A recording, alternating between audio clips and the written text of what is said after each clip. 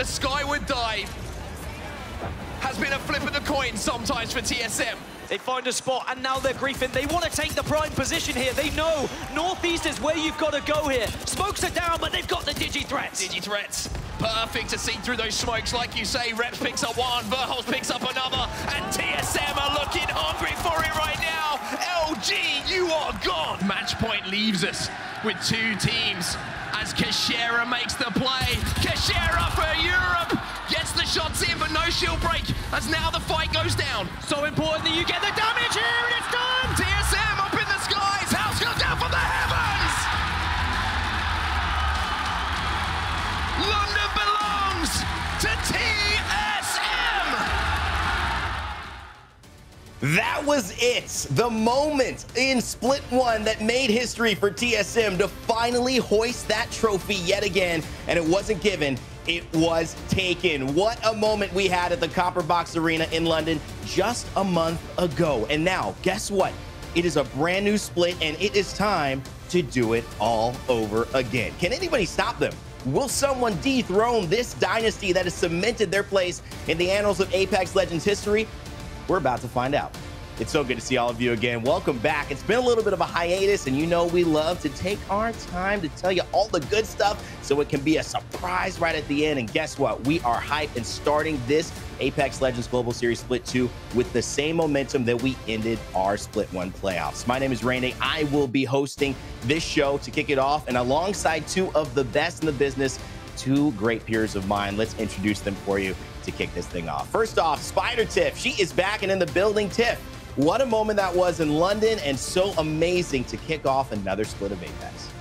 I think I remember exactly where I was in the Copper Box Arena the moment Ascend and TSM went at it, and my heart was absolutely racing, and I can't wait to go on the journey of Split 2 regular season leading down to those playoffs. I couldn't be more excited to be here, so thank you so much, Rain. And you know what, Tiff? It is a journey. You've been incredible, but also these teams, they go through so much during the season to get to that moment.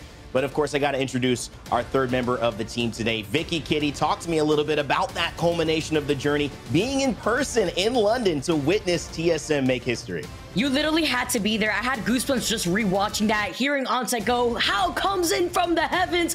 I can't relive that moment enough. I can't wait to see the action that we have in store for us for Split 2 here. EMEA coming in hot, especially after that last fight action that we saw in playoffs between Ascend versus TSM. And that is going to be the story, right? Is EMEA as a region going to step up and raise that trophy again? Will we see the likes of Dark Zero and will we see TSM continue to be the LAN champions? Will someone else from our other regions, which we will keep you updated on, by the way, during some of these shows, start to show they will be the ones hoisting the trophies for APAC or maybe even South America? All of that to unfold over the course of Split 2. But we kick it off today again with Spider Tiff and Vicky Kitty. My name is Rain Day. And, you know, though we've got a lot of players and teams to talk about, maybe one of the most important changes that's happened between February 5th and that moment to now, March 11th, is the Season 16 patch notes. Revelry introduced a completely new class system to Apex Legends. And I know a lot of you know Apex at a very detailed level, but even the pros, even players who have put hours, thousands of hours into this game, were curious as to how this would shake things up. And boy, oh boy, it has been fantastic. From Assault, Skirmisher, Recon, Controller, and Support, we have seen adjustments to how these characters have been played in a brilliant way by the design team at Respawn to introduce more specific roles for these classes, taking away the ability to scan survey beacons for Valkyrie, giving her and the Skirmishers a new passive to see what's happening in the care packages, as well as looking at Recon characters being able to get a brand new ability to be able to see where these teams are when they scan it for 20 seconds. All of that's being folded, but Tiff, I want to talk a little bit about some of the specific legends that got changes too, starting with Wraith.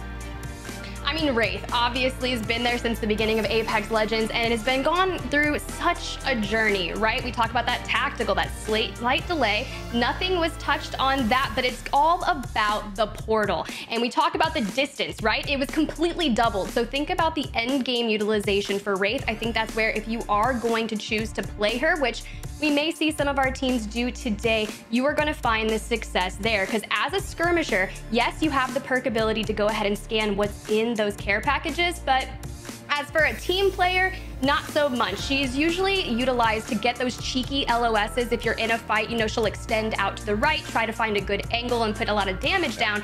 But that portal for endgame scenarios is going to be mission critical if she is utilized. One of the best characters, most iconic, I think we can all agree, Tiff, in Apex Legends history. But Vicky, there's been other changes, maybe bigger changes to this season in one specific character, and that is the rise of Catalyst. Absolutely, and we got to talk about why. With the controller class rework, Catalyst has basically been a mainstay pawn in a lot of these compositions, almost 100% pick rate at times to lead up for this weekend. So I'm expecting to see Catalyst nearly on every team. She helps benefit you if you have a Bangalore, she helps benefit you if you have a Seer, and you guys are going to see exactly why soon. But I'm excited to see how this is going to play out between different regions that we have exposed throughout this weekend, especially while we kick off EMEA today.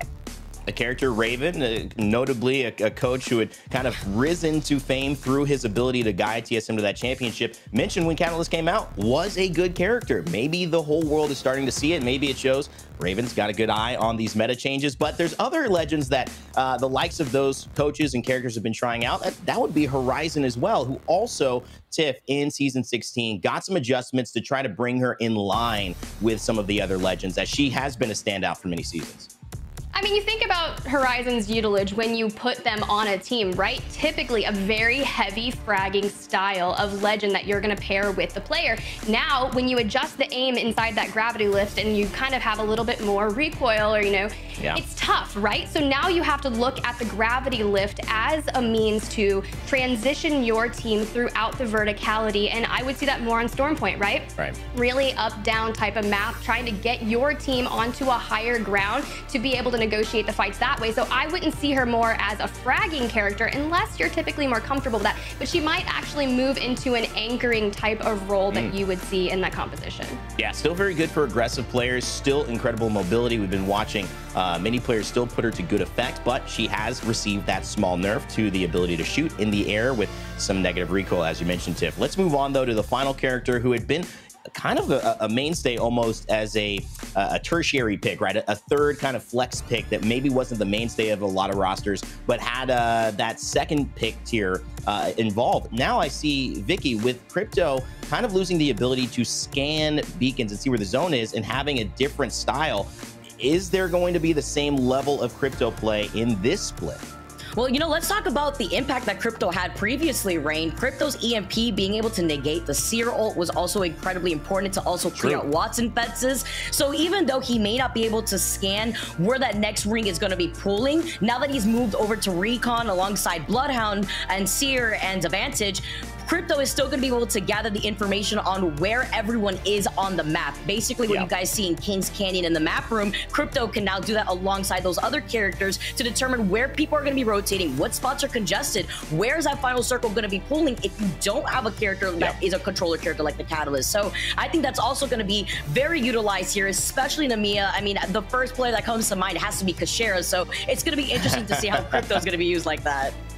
Absolutely. And I'll tell you what, IGLs, I've seen almost some incredible IGL calls just from getting that map room information from the survey beacons, as they're called, for Crypto to be able to scan, because it just is, it's so telling. Even if you don't know where the ring is, if you see 7 teams in a building in Skyhook, you're thinking, okay, this is probably a Skyhook ring, right? And that allows you to get the information by proxy and also decide your path on how to maneuver there. Lots of legend talk, lots of meta talk. We're going to try to introduce this more and more in these shows for you high-level viewers who want to know about these things and take them into your own games. But let's bring a little bit of attention to what was last season's legend pick, because these were the legends that stood out. It was Valkyrie, it was Watson. Tiff, give me your reaction to this, and if you think maybe we're going to see this again, or will there be some shifts in this chart?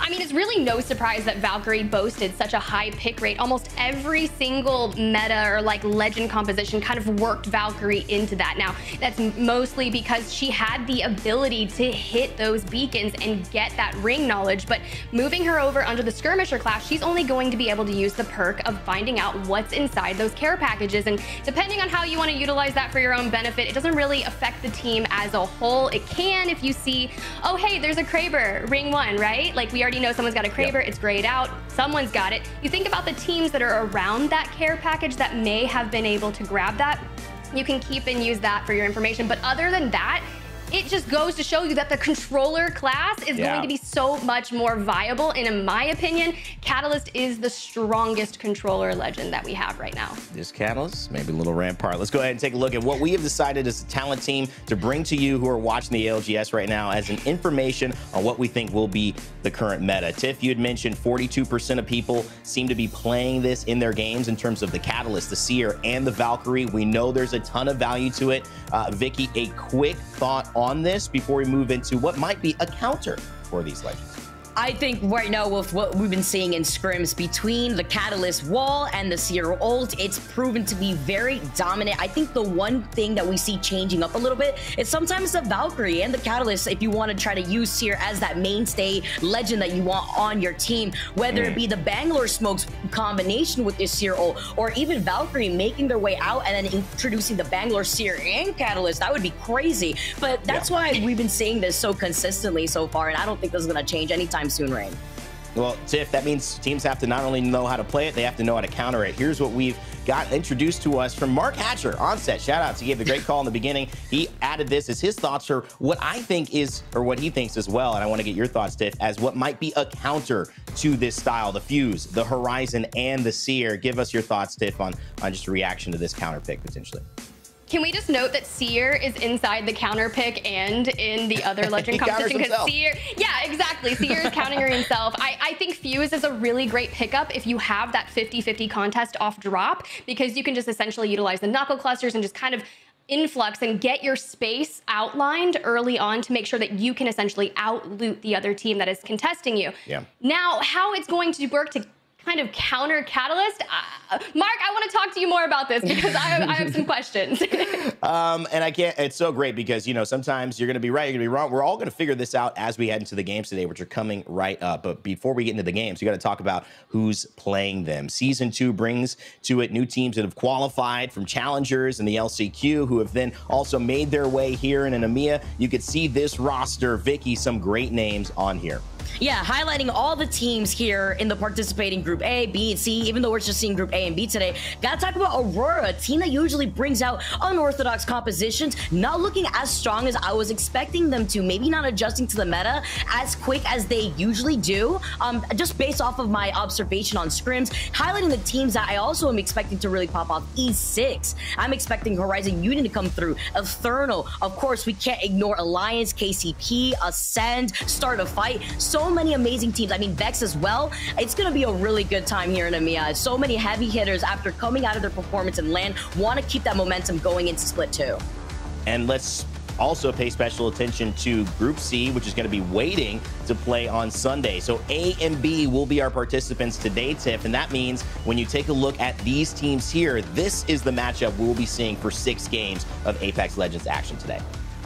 I mean, look at this list. Could we have asked for a better way to start off Split 2 than like putting these two groups against each other? Vex Gaming, you know, they had an interesting journey throughout Split 1 and going into the playoffs. I feel like they realized the style of the playstyle they were making, that really hard edge, that aggressive, you know, prioritizing eliminations over maybe the zone play. They're going in and making a lot of changes here for Split 2. Ascend found a lot of success in Split 1 playoffs, but they weren't the ones hoisting the trophy by the end of that, and they want to. I feel like when you're so close to having that for your team, you've got to run it back.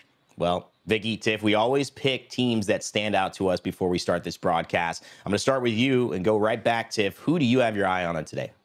Look, there were a lot of people that had standout performances at Split 1 playoffs, but I want to talk about Pioneers and their utilization of that. They just picked up Zane, who was previously competing under J-Ling, so it's going to be rounding out the trio of Nasky, Surdell, and now Zane. The question is, how will this trio work? They've got a little bit of consistency now because moving into every LAN thus far, they have had to pick up a sub. Shout out to Max Strafey, still a sub for the KCP team, not dropped from the roster for anything performance related, still a standout character. But the utilization of Zane and how they can integrate that playstyle for KCP, we're going to see how it goes out for them today. And I can't wait to see the journey of Zane and KCP. Honestly, Tiff, Zayn is an insane fragger. And when I think about teams that have been able to perform, I gotta talk about Ascend out here. Our Portuguese squad, fresh off of getting third at LAN for Split 1 playoffs this season, has kept their consistency alive. Ascend, who basically dominated all the EMEA ALGS leading up to their LAN performance, their official coach now, Null, really helped rally this team's success throughout their dominating performance. It's been amazing to see Kashira's take, basically taking his IGLing to new heights. And I got to even meet Lufka in person after wrapping up LAN, and I spoke to him a little bit about how frag heavy he is for such a patient team. He basically laughed, shrugged it off, and said something similar to how his team really helps him stay grounded and their synergy lets him stay in tune with his passive aggressive playstyle. So I'm really excited to see what Ascend's got in store for us, especially after coming up with a dominating performance. Yeah, can they go back to back in terms of their dominance in EMEA? We're going to find out, but a team that's going to be standing in their way big time, and maybe even more big time in part due to this meta and their ability to try new things ahead of the curve, is Alliance. They stood out at LAN because of Yuki's incredible performance, Hockey's leadership, and Mandy's super subness. Yeah, that's a word. We're making it a word. Super subness. Mandy went crazy for this team, but it also showed that the core of the squad is so good. And with the young effect back in the mix, this is going to be a dangerous squad. Not only that, though, they have tried to do a different counter. No fuse for them. Rampart. Will this work? Rampart in high level, they have been trying it on Hockey's and on Yuki, combined with Skier and Valkyrie. They feel they've got something, so they're betting on themselves. This could be Alliance's season to finally break through. We'll see. And of course, if you have any other stories that you think you want to follow or that you're caring about in the ALGS, whether it's EMEA or North America, guess what? The award-winning multi-view is back and available for our fans. That means you can have your own watch party, or you can just watch any POV that you want. See all the action, see the rotations from your angle that you care about, and the stories that make you love the ALGS. You can have all unlimited access to ALGS your way by using Multiview. Check out our command center down at the bottom of the page and go ahead and access that. Ladies and gentlemen, we're so excited to have you with us in the chat wherever you're watching around the world. I hope you're hype. I hope you're feeling good because the games are about to start. We are kicking it off on World's Edge. We'll do 3 there as usual. Switch it up to Storm Point to end the day. Who can start strong? Who can finish strong? Who will be our winners in day 1 of EMEA and set the tone for the rest of Split 2. It's possible that the champions that will be hoisting the trophy at the end of it, when this is all said and done, are playing in these groups today, are going to showcase that they're ahead and they're better. But we'll have to find out, and that'll be up to them. But I won't be calling the action. I'll just be here in between. We've got 2 of the best in the business to do it. And of course, let's throw it to them to kick off game 1. It's Spider Tip and Vicky Kitty. Take it away. Thank you so much, Rain Day. This is going to be an exciting journey, and I couldn't be more excited to be alongside you, Vicky. I mean, we're kicking things off World's Edge, and it seems like just a few weeks ago, we were standing in the Copper Box Arena watching all of those teams fight for that championship trophy, and now we're going back to the beginning. Tiff, I can't believe we're here already for Split 2. I feel like it took forever, but now that we're actually here, it felt like it was just yesterday that we were seeing all the hype from the audience, from the players, really pop off in the Copper Box Arena. But now we're jumping into game number 1 to start off the EMEA region within the ALGS Split 2 Year 3 performance here. I'm so excited. I also love the fact that Rain basically touched up on Alliance. I also want to give a quick shout out. I know we talked a little bit about it during LAN, but you know, Hockey's is the first non-NA player to hit 1,000 ALGS kills of all time. So again, special shout out to Hockey's for that as we dig right now into our first game. I'm so excited to be alongside you, Tiff. Yeah, it's going to be a really fun journey. And I think that was a really cool thing to highlight. He had actually noted that throughout those first 1,000 kills, being the first EMEA player, he said he's going to get to 2,000 way quicker than he got to 1,000. Oh. So excited to see that journey. Meanwhile, Pioneers on your screen with a little bit of the map view overhand to the right. You can see we may see a contest a little bit later down in Lava City and Big Mod. That's going to be Lafitte de France taking on Foot Esports. And, you know, I reached out to Ink, one of the team members at Foot, and talked about kind of bringing in Liffin, like talking about that and how they were going into that contest feeling. And they were kind of like, you know what? We've got this. We are feeling a lot more confident. We are going to play our game and, you know, just that's what we're going to do. But KCP going to hit that ring console. Nasky, that IGL, and, you know, I've seen Zayn on the Valkyrie. It makes sense, right? Freeing them up to be the fragger that they're meant to be. So gonna see that mainstay legend composition we were talking about.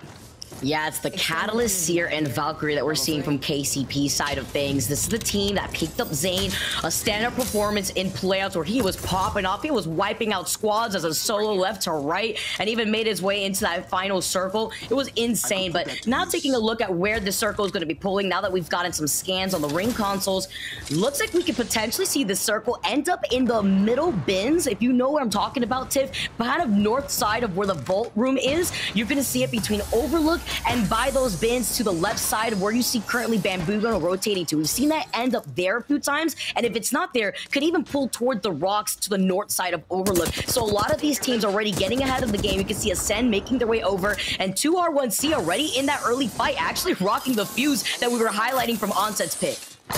You know, I'm really excited to see it Drovic on the Caustic. You can see they're actually utilizing a building that's already had a Catalyst reinforced door, and they're just not going to break it. Some teams you'll see come in and they will break all of the doors in a building if they're running a Catalyst because they have the passive ability to go ahead and reinforce that. But making that early rotation in and running the charge rifle to be able to poke for your team is going to be mission critical, especially if you want to rotate quickly and you're still on white shields. And with their composition, they're one of the few teams rocking the Wraith. We even with those buffs that we've seen from the Wraith, we haven't really been seeing Wraith within a lot of these other legend compositions from a lot of the other teams that we've been able to witness in scrims. Of course, we've also were thinking about the same thing with Watson, but unfortunately, her pylon doesn't block the Catalyst wall out here. And with lackluster Wraiths, playing this move, playing bunker down inside the building with the caustic barrels is definitely the big thing to do here if you're going to predict the circle to be pulling here. Really interesting dynasty on your screen. The former Rats roster, Sorbin, Tolkien, and Mania, they've already made their way over into Overlook. And I really like this positioning here for them. And you saw just recently someone had scanned them. We talk about the perks that certain legends, that recon characters, they have the ability to scan those beacons, which will give you essentially that snapshot you were talking about. But it's going to notify every single team that you were scanned and then thus give up the location of that team. You can see it right there.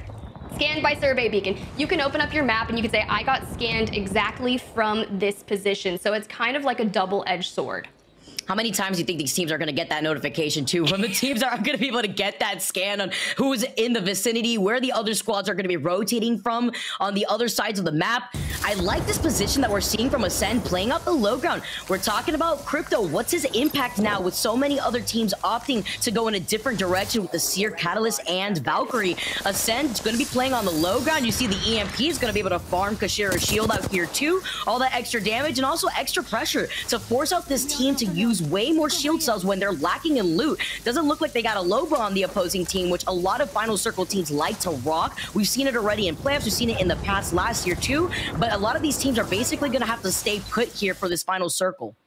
Ooh, another utilization of a new thing here in Season 16 that Ascend has in the hands of Lufka is going to be that Nemesis. We didn't really get to talk a whole lot of it, but the addition of that assault rifle, that 4-round burst weapon, is absolutely insane. I know for a fact that every time people are rotating, if you just get caught out into the open for too long and someone's got a Nemesis looking down the sight on you, you are not going to last very long. But just look at this overarching free cam shot. Shout out to our observers for giving us a lay of the land of where a lot of the teams are kind of nesting up. Ascend, I'm really digging the position. I don't think this would be playable if they didn't have the Watson to be able to kind of anchor off the space utilization of the fences. That allows kind of Dynasty to play upstairs of them. But if they were to drop down and maybe take some pop shots, they're not going to be able to nade spam because they do have the interceptor pylon up.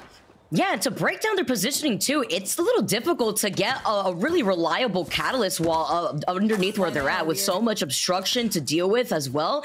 Not really smart move, so good on Ascend to stay put, stay on the low ground right there too while overlooking another squad that's right in front of them. They know another team is playing right on top, and we can expect other teams, while they make their rotation away from Big Mod, away from Geyser, are going to be meeting them up either in the tunnel caves or off to the left side on the south side of Overlook. Taking a look at Fire Beavers though, I've been really interested to see how Fire Beavers have been doing. I tuned in with you, actually. We were talking about it. It's a Greek's watch party for EMEA scrims yesterday, and they looked like they were absolutely on fire. One of the few teams also rocking the Bangalore.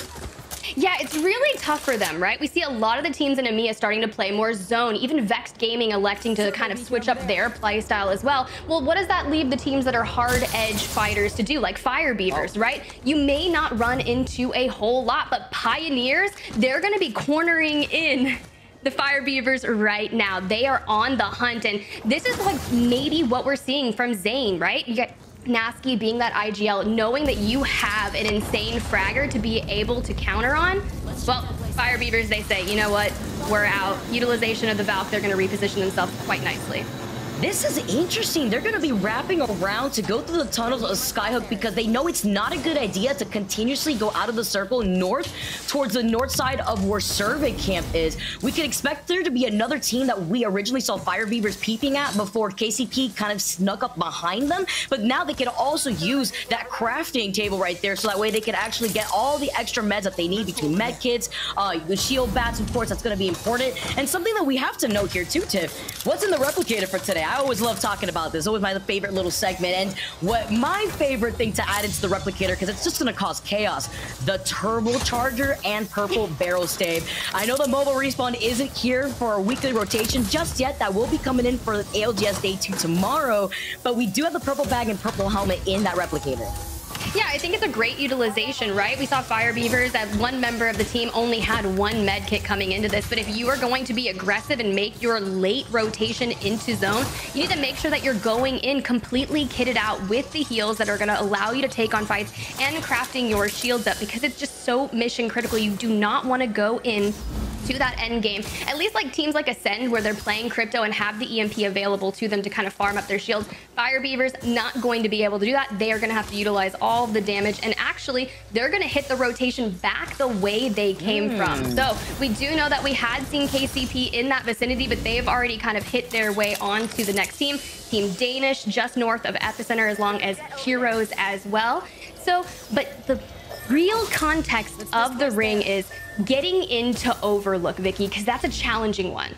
Yeah, it is. The circle is going to be pulling towards the north side by the rocks north of Overlook. So this is going to be very interesting for the northern rotating teams. You can see right there what Tiff was mentioning too, getting scanned by the survey beacon, knowing which teams are already on top of that survey beacon. It's also notes that team where Fire Beavers is going to be rotating, at least this squad in particular. And talking about the different legend compositions with the Bangalore, with the Sierra and Valkyrie, Fire Beavers are playing to the strengths right now. Like we highlighted between the Wraith and the Caustic playing bunker down for that final circle positioning at the beginning of the game, Fire Beavers are playing a hard edge comp right now. They can play aggressive, and if they're in a difficult situation, they can take that Valkyrie Skyward dive and Hail Mary that into where they think is going to be safe if none of these other buildings are taken up where they're going to be predicting where that circle's going to be pulling. Yeah, well, they make their rotation. I had a chance to reach out and speak to Oi Rain on Fire Beavers. He said the team is feeling super well. They've already completed the hardest part of the game. They got their visas, so they are prepped and ready to take on Split 2. And essentially their overarching goal, easy qual to land, top 1 playoffs, top 1 champs. And where does it start? It starts here. And yes, we've kind of been amping up, but the fact is no teams have gone down thus far, but it's going to be La Cite de France in that early game engagement inside the tunnels just between Geyser. Yeah, let's just play out with them playing patiently around the edge. They have the gold rampage, but no thermite. It looks like to charge it up right now. YOLO's going to be backing away, but with the Seer, they're also going to have knowledge if a third party wants to come in right behind them. They get scanned by the beacon to let the team know which of these teams may be fighting or engaging. But the answer here is, with that information being declared, do they want to play this patiently? Do they want to try to engage in this fight? Because that's just a third party waiting to happen. Ooh, and you've got Vexed on the outskirts, and you know that Tyler and Unlucky are going to essentially be competing to see who can be that regular season kill leader. We know Tyler wants to run it back and kind of get that under their radar as well, but they've really shifted their playstyle to be more rotate early, try to play zone as much as possible. But if you have the opportunity to gatekeep a team like La Cite de France, you're going to enact that. But Danish right now, running into the likes of Kansas City Pioneers, this is the first time we're going to get to see what Zane and Co can do, but Danish look to have the upper hand with an early knock on a Serdell. You know who may get their revenge, though, and booting them out of the train tracks could be Fire Beavers coming in right behind them. Danish now losing out on that one member currently, as Babe is going to be able to clear out the rest. He's got the shields up real quick here, too. Can they get the res in time before the third party moves in? Yeah, and I think you have to start counting at that point. This is where Catalyst is going to be so mission critical. You can see the Seer Q trying to cancel that res, but it's not going to work. Young Hong Kong taking a lot of damage, but Babis is actually able to utilize the Dark Veil, the piercing spikes, to try and prevent any onslaught and buy his team a bit of time to go ahead and get the heals on. It's not going to be enough. Frick's going down early. Oh, unfortunate right there, too. And they got quartered. Fire Beavers coming out on top with a perfectly timed third party. We did see the gold knockdown shield res come out, so we saw that player get back up with some additional health, but it wasn't enough time here before Fire Beavers were able to wrap around the truck. Now look at this. It's like Christmas at their feet, and now the fourth party is ready to roll in. Yeah, this is where it's going to be really tough, utilizing those smokes from Bangalore and the Rolling Thunder to try to anchor off that space. They didn't take a lot of damage in that early engagement, but the one thing they do lose jumping down to that trailer is going to be the high ground. Now you've got heroes sitting on top of them, and this is where we're going to be looking at. This is the former From Nowhere roster. They came in through the Split 2 qualifier, so this is kind of a good showing for them. They want to step into Split 2 regular season and get a good, strong start. And with Clemmy grabbing the opening knock, they already want to make sure that they can deny Fire Beavers the access to getting into the next zone. See, I mean, they probably were able to also get that gold knockdown just in case so they could get that quick res. Didn't look like they also had that gold Evo shield. Yeah, there you go. You see the ping coming in from Clemmy. He's got the Nemesis, but we know that despite this gun being just insane now after it's released for Season 16, we know that it eats up a lot of ammo. You can see that. I believe there's only 60 energy bullets left inside of that Nemesis. They're waiting on the edge of that circle before this next circle closes in, but so much fighting is also being done in the mouth of where this Vault Cave is out in the open of No Name. I think it's a very valid point. Aimbot in the hands of that R9. A lot of talk about the R9 versus the car versus what SMG is the way to move, but that R9 got a little bit of a buff for Season 16, and Aimbot throwing up the Dark Veil. It takes about 5 seconds to get this wall into completion. They're going to be able to isolate the line of sight from any team that is on their right and allow them to move forward into that building. You can see cutting off from Vex, Seer Exhibit going out, a lot of information, but they need to get in there safely. What they're going to be able to do now with the circle closing in. We take to the skies with the skyward dive. Vex also on the slight high ground right now in the middle of their rotation. The Seat Fonts are able to get away in time, but they're going to find themselves pinched between two squads here. At least trying to take a little bit of cover right now, and with the Catalyst tactic as well, you could try to at least try to disrupt some vision before you have to play on the mouth of this tunnel. I like that you mentioned that Vex having that initial high ground. That wall from Catalyst is only about 8 meters high, so it's really not going to be into effect if a team has such a substantial high ground on view. But Tyler FPS getting the opening knock on to Lifton. They should be able to completely clean this up, but they lose out on their IGL Matafe. He gets kind of caught out, and now Unlucky and Tyler are going to have to get back to his sides. But playing Bangalore, being able to smoke things out is going to be really great if every team wasn't running a Seer.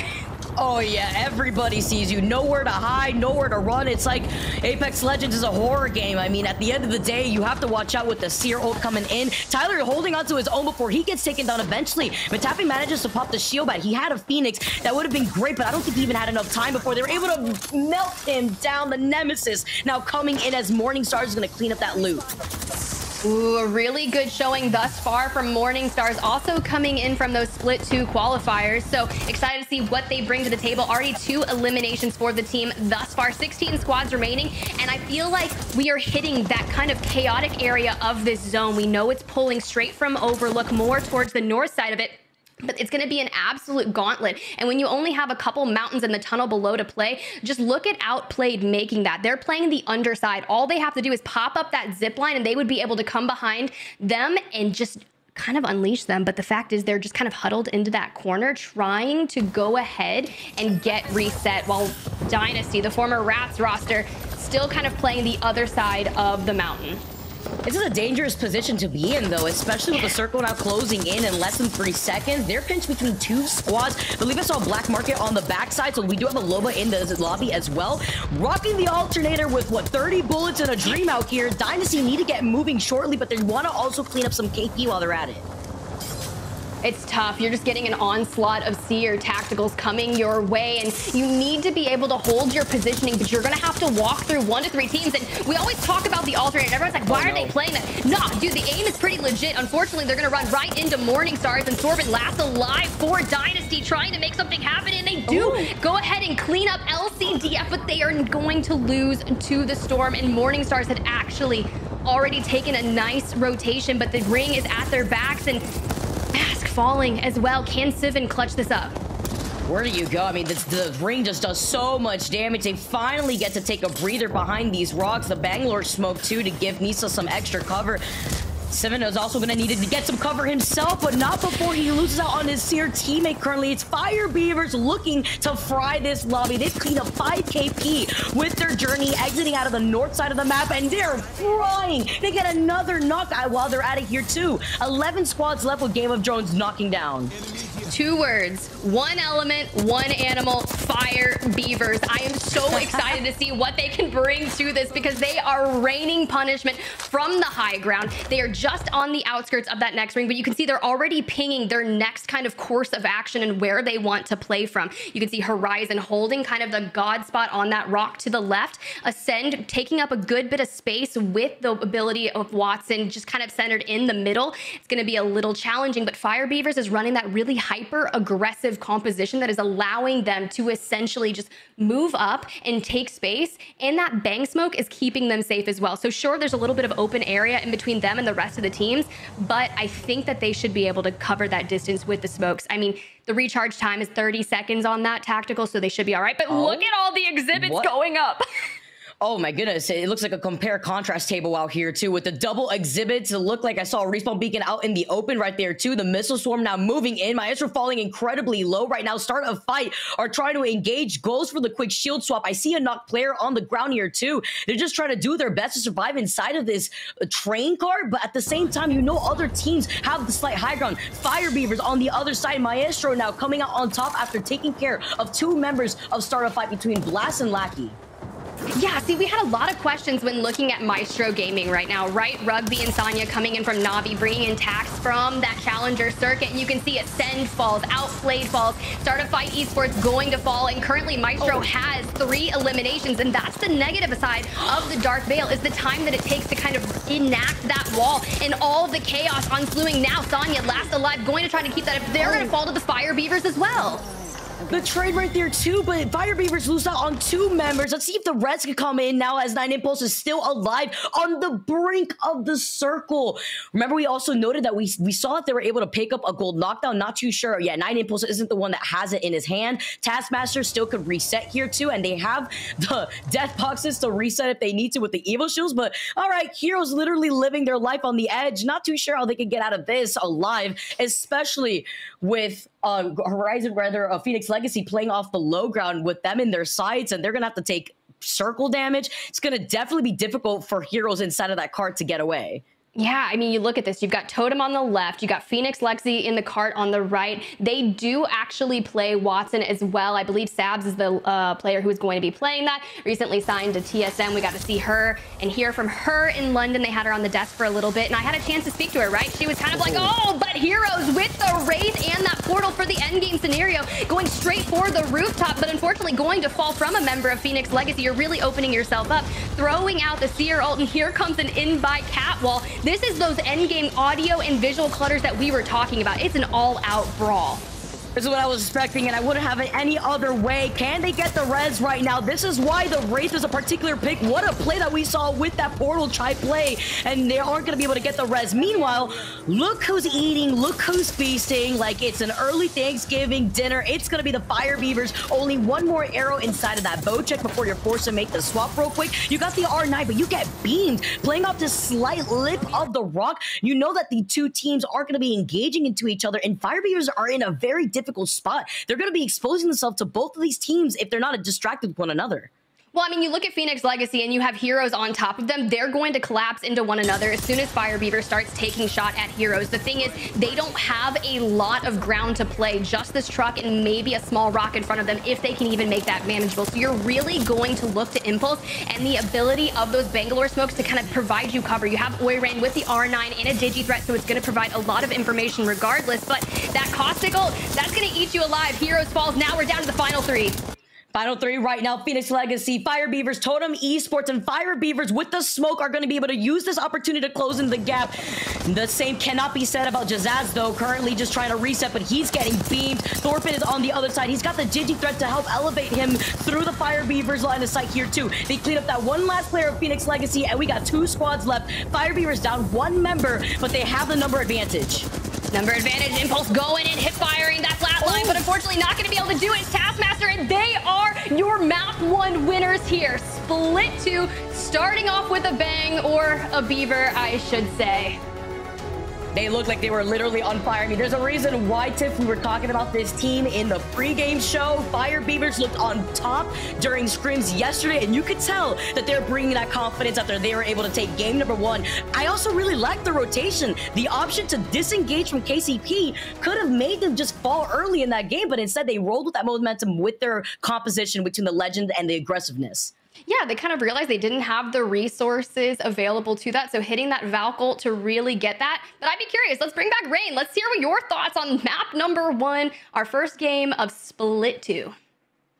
I mean, I'm still getting over starting the game with a bang or a beaver. I mean, Tiff, that's a question that's hard to answer. I haven't been posed that question before, but I think ultimately, as we get back into analyzing the post game, it was a phenomenal tour de force of skill, and I think that's where we got to bring it back with Vicky and Tiff. Take a little break to kind of analyze where that skill came from. I think it was just Fire Beavers having a lot of quality. I don't know if they were in the best spot. In fact, it looked like they were in maybe one of the worst spots there in terms of having really not a lot of cover to play from.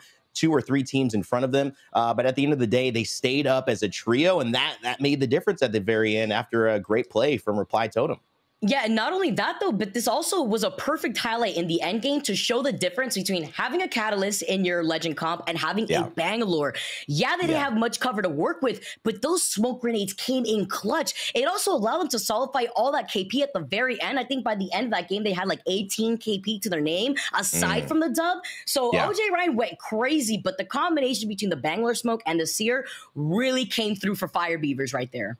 I actually was really surprised, too, because typically the rule of thumb in high-level Apex is condition characters like Caustics, if you get them to the final zone, they usually win. But that's the key. That's the issue. It's like in an MMO or in some type of card game, you got to meet all these conditions, then the card that beats everything comes out. That's what Caustic is supposed to do. And I thought that Caustic Nox canister, that ultimate that came out, was going to force Fire Beavers into a bad spot. It actually almost worked, and it was the difference between maybe 20 to 30 health in terms of that final.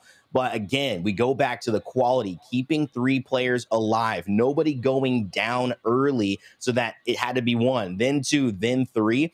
That seemed to make the biggest difference, Vicky. But ultimately, I mean, we saw the meta take place. There is a ton of Seers. There is a ton of Catalysts. I think we've kind of gotten an idea of where EMEA is going to put their energy in terms of compositions. Yeah, let's talk about the Legend comps that we weren't expecting to see. I mean, we saw 2R1C earlier on in the game come out with the Fuse, the Wraith, and the Caustic. Didn't really work out the best way for them, but that was very cool to watch. Heroes making that portal play at the very end, too, with the Wraith, but it did force them to play a lot more patiently. While we take a look at the highlights, Alliance did stick to the Rampart, by the way. We saw them in the end game, but we didn't see them too much in terms of the ability to get all the KP that they may have wanted. That was really interesting because, you know, Alliance maybe game 2, we'll keep an eye on them a little bit more. Game 1, they did get to 7th place. Was curious how that ended up going, but in that final circle, that box that you saw Fire Beavers playing around that car and that box on the top of the hill, they had just taken down Alliance Hockeys before that in-game started. So we'll see if game 2 offers something else. Vexed, they were on the high ground, really making it a difficult rotation for the Seat de France. You saw they tried to put that Catalyst wall to just block some of the high ground, but it was to no avail. Vex ended up dying as well. A lot of these teams, Vicky, traded their lives here just trying to get to the zone. Yeah, this is a difficult rotation too compared to the squads that you saw, like Fire Beavers actually make their rotation from the north side at one point. Some fighting did happen by the epicenter area, but it was about having that high ground that really elevated these teams without adding in the extra pressure of the circle, closing in behind some of these teams back. Meanwhile, Fire Beavers are like, we're fully kitted. We want to get involved in these fights. They literally have the high ground looking like they're on Pride Rock, overlooking the teams that are running for their lives on the low ground. Maestro also tried to pull up a pretty cheeky Catalyst wall play, but unfortunately, again, with the pressure of the circle, they weren't able to get as much done.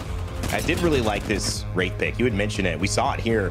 One of the things that Heroes looked like they were able to take advantage of was a play that only Wraith could have pulled off, getting those immunity frames, going into the void, and obviously putting her teammates in the same position where they wouldn't have had to run out into danger and could just get there. Almost did it, but it would be Fire Beavers who focused them from that rock off the top and then take down Reply Totem to gain the first place position on top of a ton of kills. So great legend display, and obviously a great showcase of teamwork too.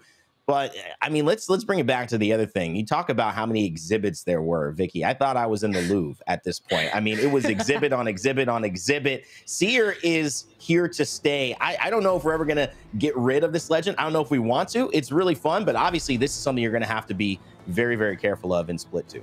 Yeah, you know how my thoughts are with Caustic, but I'm gonna have to say Seer has joined him in the Hall of Shame out here. But it's for a reason. You can't knock what works out here, and if it works, you gotta keep taking advantage of it. I also saw at the very end there, Reply Totem, those hipfire shots from Fire Beavers did miss a lot. Would be crazy with how low Taskmaster was if instead of trying to get the knock and finish and trying to get a quick Evo shield swap, they just had diverted their attention from Reply Totem to the last member of Taskmaster on Fire Beavers. If that could have just changed up the game real quick at the end. It was very close. We saw that Taskmaster was very low. But yeah, so much difference between the Seer, the Catalyst, the Bangalore. It's nice to see this diversity that we're seeing, aside from the Catalyst and Seer being the two main characters that we've been seeing with a lot of the other team comps.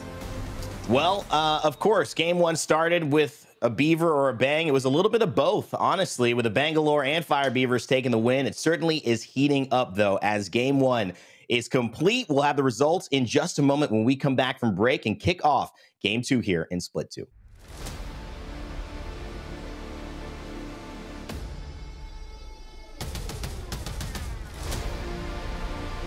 Hey.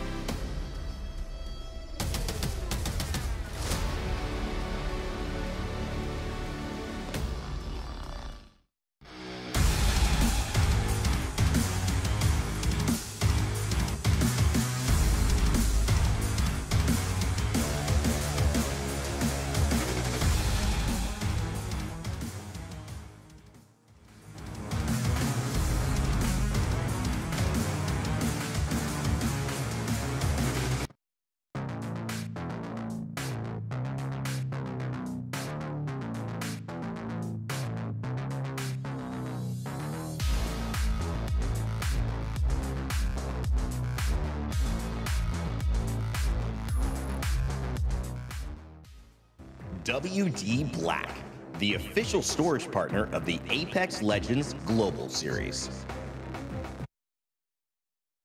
Welcome back, ladies and gentlemen, to the ALGS. We're here in EMEA, day one, Split 2. My name is Randy. I'm joined by Vicky, Kitty. We're about to break down the action here in game number 2. Vicky, I'm excited, you know, ready to cast a little bit, also ready to see how this meta unfolds. I'm just hyped to be a witness of this experience, because you could tell, as all of us back at home are trying to figure out how is this going to play, how are these, you know, skirmishers and the support, like what is going to really, how's it going to shake out?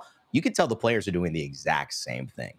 Yeah, it's always exciting to see the change up between what we witness in scrims before we jump into the Pro League when the season starts up again, and seeing how they're going to be able to play on the battlefield when it really matters. We're seeing the change up. We see some Caustics, we see some Wraiths. We saw one Loba from Outplayed. They were trying to survive on the low ground tunnel by the train tracks where the circle was pulling away from them. But Fire Beavers literally looked like they were on fire. No water in sight in the entire map to extinguish their flames, and they were continuing their domination. I think they cleaned up 18 KP aside from the dub, and they looked fantastic.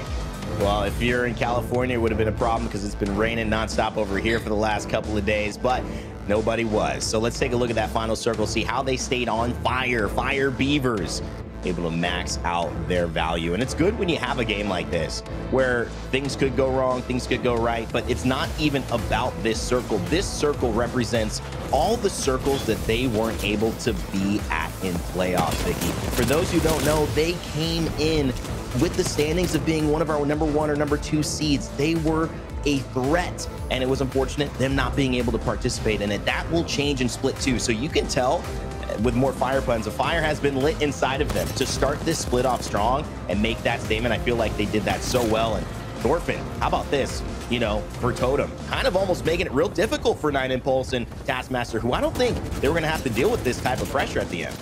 Yeah, honestly, reply Torto, I don't think Thorfinn knew that Taskmaster was literally trying to focus down on that down player, maybe even trying to get a cheeky knockdown shield play and use it against them, but that wasn't going to come out from Fire Beavers right there. And even though you saw Taskmaster was 1, he still came out on top, taking the dub for that team for game number 1. What's going to change up now that we dive into game number 2? Well, that's interesting as well, because I'm looking at several teams who are taking different approaches. Not necessarily what you would consider last season's necessities. And I think that's opened up people's eyes on how to play Apex. And what I'm really talking about are ring characters, ring console characters. Those are now only controller characters. You had mentioned the 4 that get that ability to do so. Caustic actually being one of them. So it's interesting that Reply Totem are rocking that controller, which we haven't seen very often. But when you look at Ascend, right, they're not playing with a controller character. They're playing the Crypto. They're playing the Watson, who is a support character, which we have not dove into very much, and they're playing the Valk, who's a skirmisher. So they have this ability to, yes, scan the beacons, scan the survey beacons, but they don't exactly know where that ring is. And Ascend seemed to say, it doesn't matter. This is just a better play style for us, and we can get what we need from there. And also the banners. We're not really talking about how support players can revive with the banners at the crafting station. Yeah, the support characters having the Loba, which is what we saw on Outplayed side, the Newcastle, we have the Lifeline and the Gibby from the support players. Having the ability to get your teammates' banner is huge, but how much of that is going to come into play when you think about the late game? That's actually the reason why we started seeing Valkyrie move away from the compositions that some teams were opting to go for, because Valkyrie is great, but in the end game, what can Valkyrie really do? What can that Skyward Dive do other than delay the inevitable, basically put you up in the sky like a firework for other teams to highlight you? And the Missile Storm is fantastic to try to close out some nuts when you know a player is very low, but then you compare it to other legends that we have. You talk about the Crypto, one of the recon characters that we have alongside Seer, Vantage, and Bloodhound. The Crypto being able to also get the scan on that circle, so that way you could see which of the teams are within the area. Maybe teams that have predicted where that next circle was going to be rotating. The Bangalore, another character that we have to talk about, one of the assault characters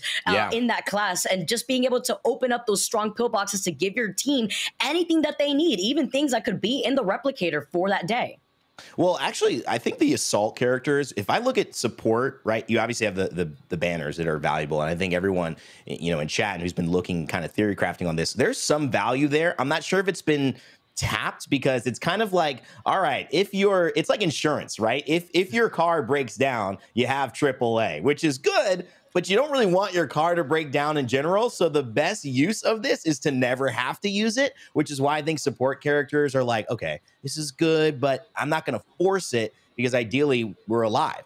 However, with assault characters, and you could see with Bangalore specifically kind of rocking that, the ability to carry extra ammo and the ability to open the second tier of the assault bins, which give you 4 pieces of smart loot, which help you and knowing what your team needs in terms of, you know, giving you the types of sights that are going to be valuable, types of things and attachments that are going to work for your weapons, but also the fact that it's guaranteed to be rare or above. Plus, maybe you get a digi threat, which is what you need with the Bangalore and in this meta so desperately. I feel like Assault for me is kind of that third tier in terms of quality of, you know, value right now in terms of the ALGS. But I don't know, what are your thoughts on kind of the tiers of the skirmisher, the controller, what do you kind of feel are your top 3?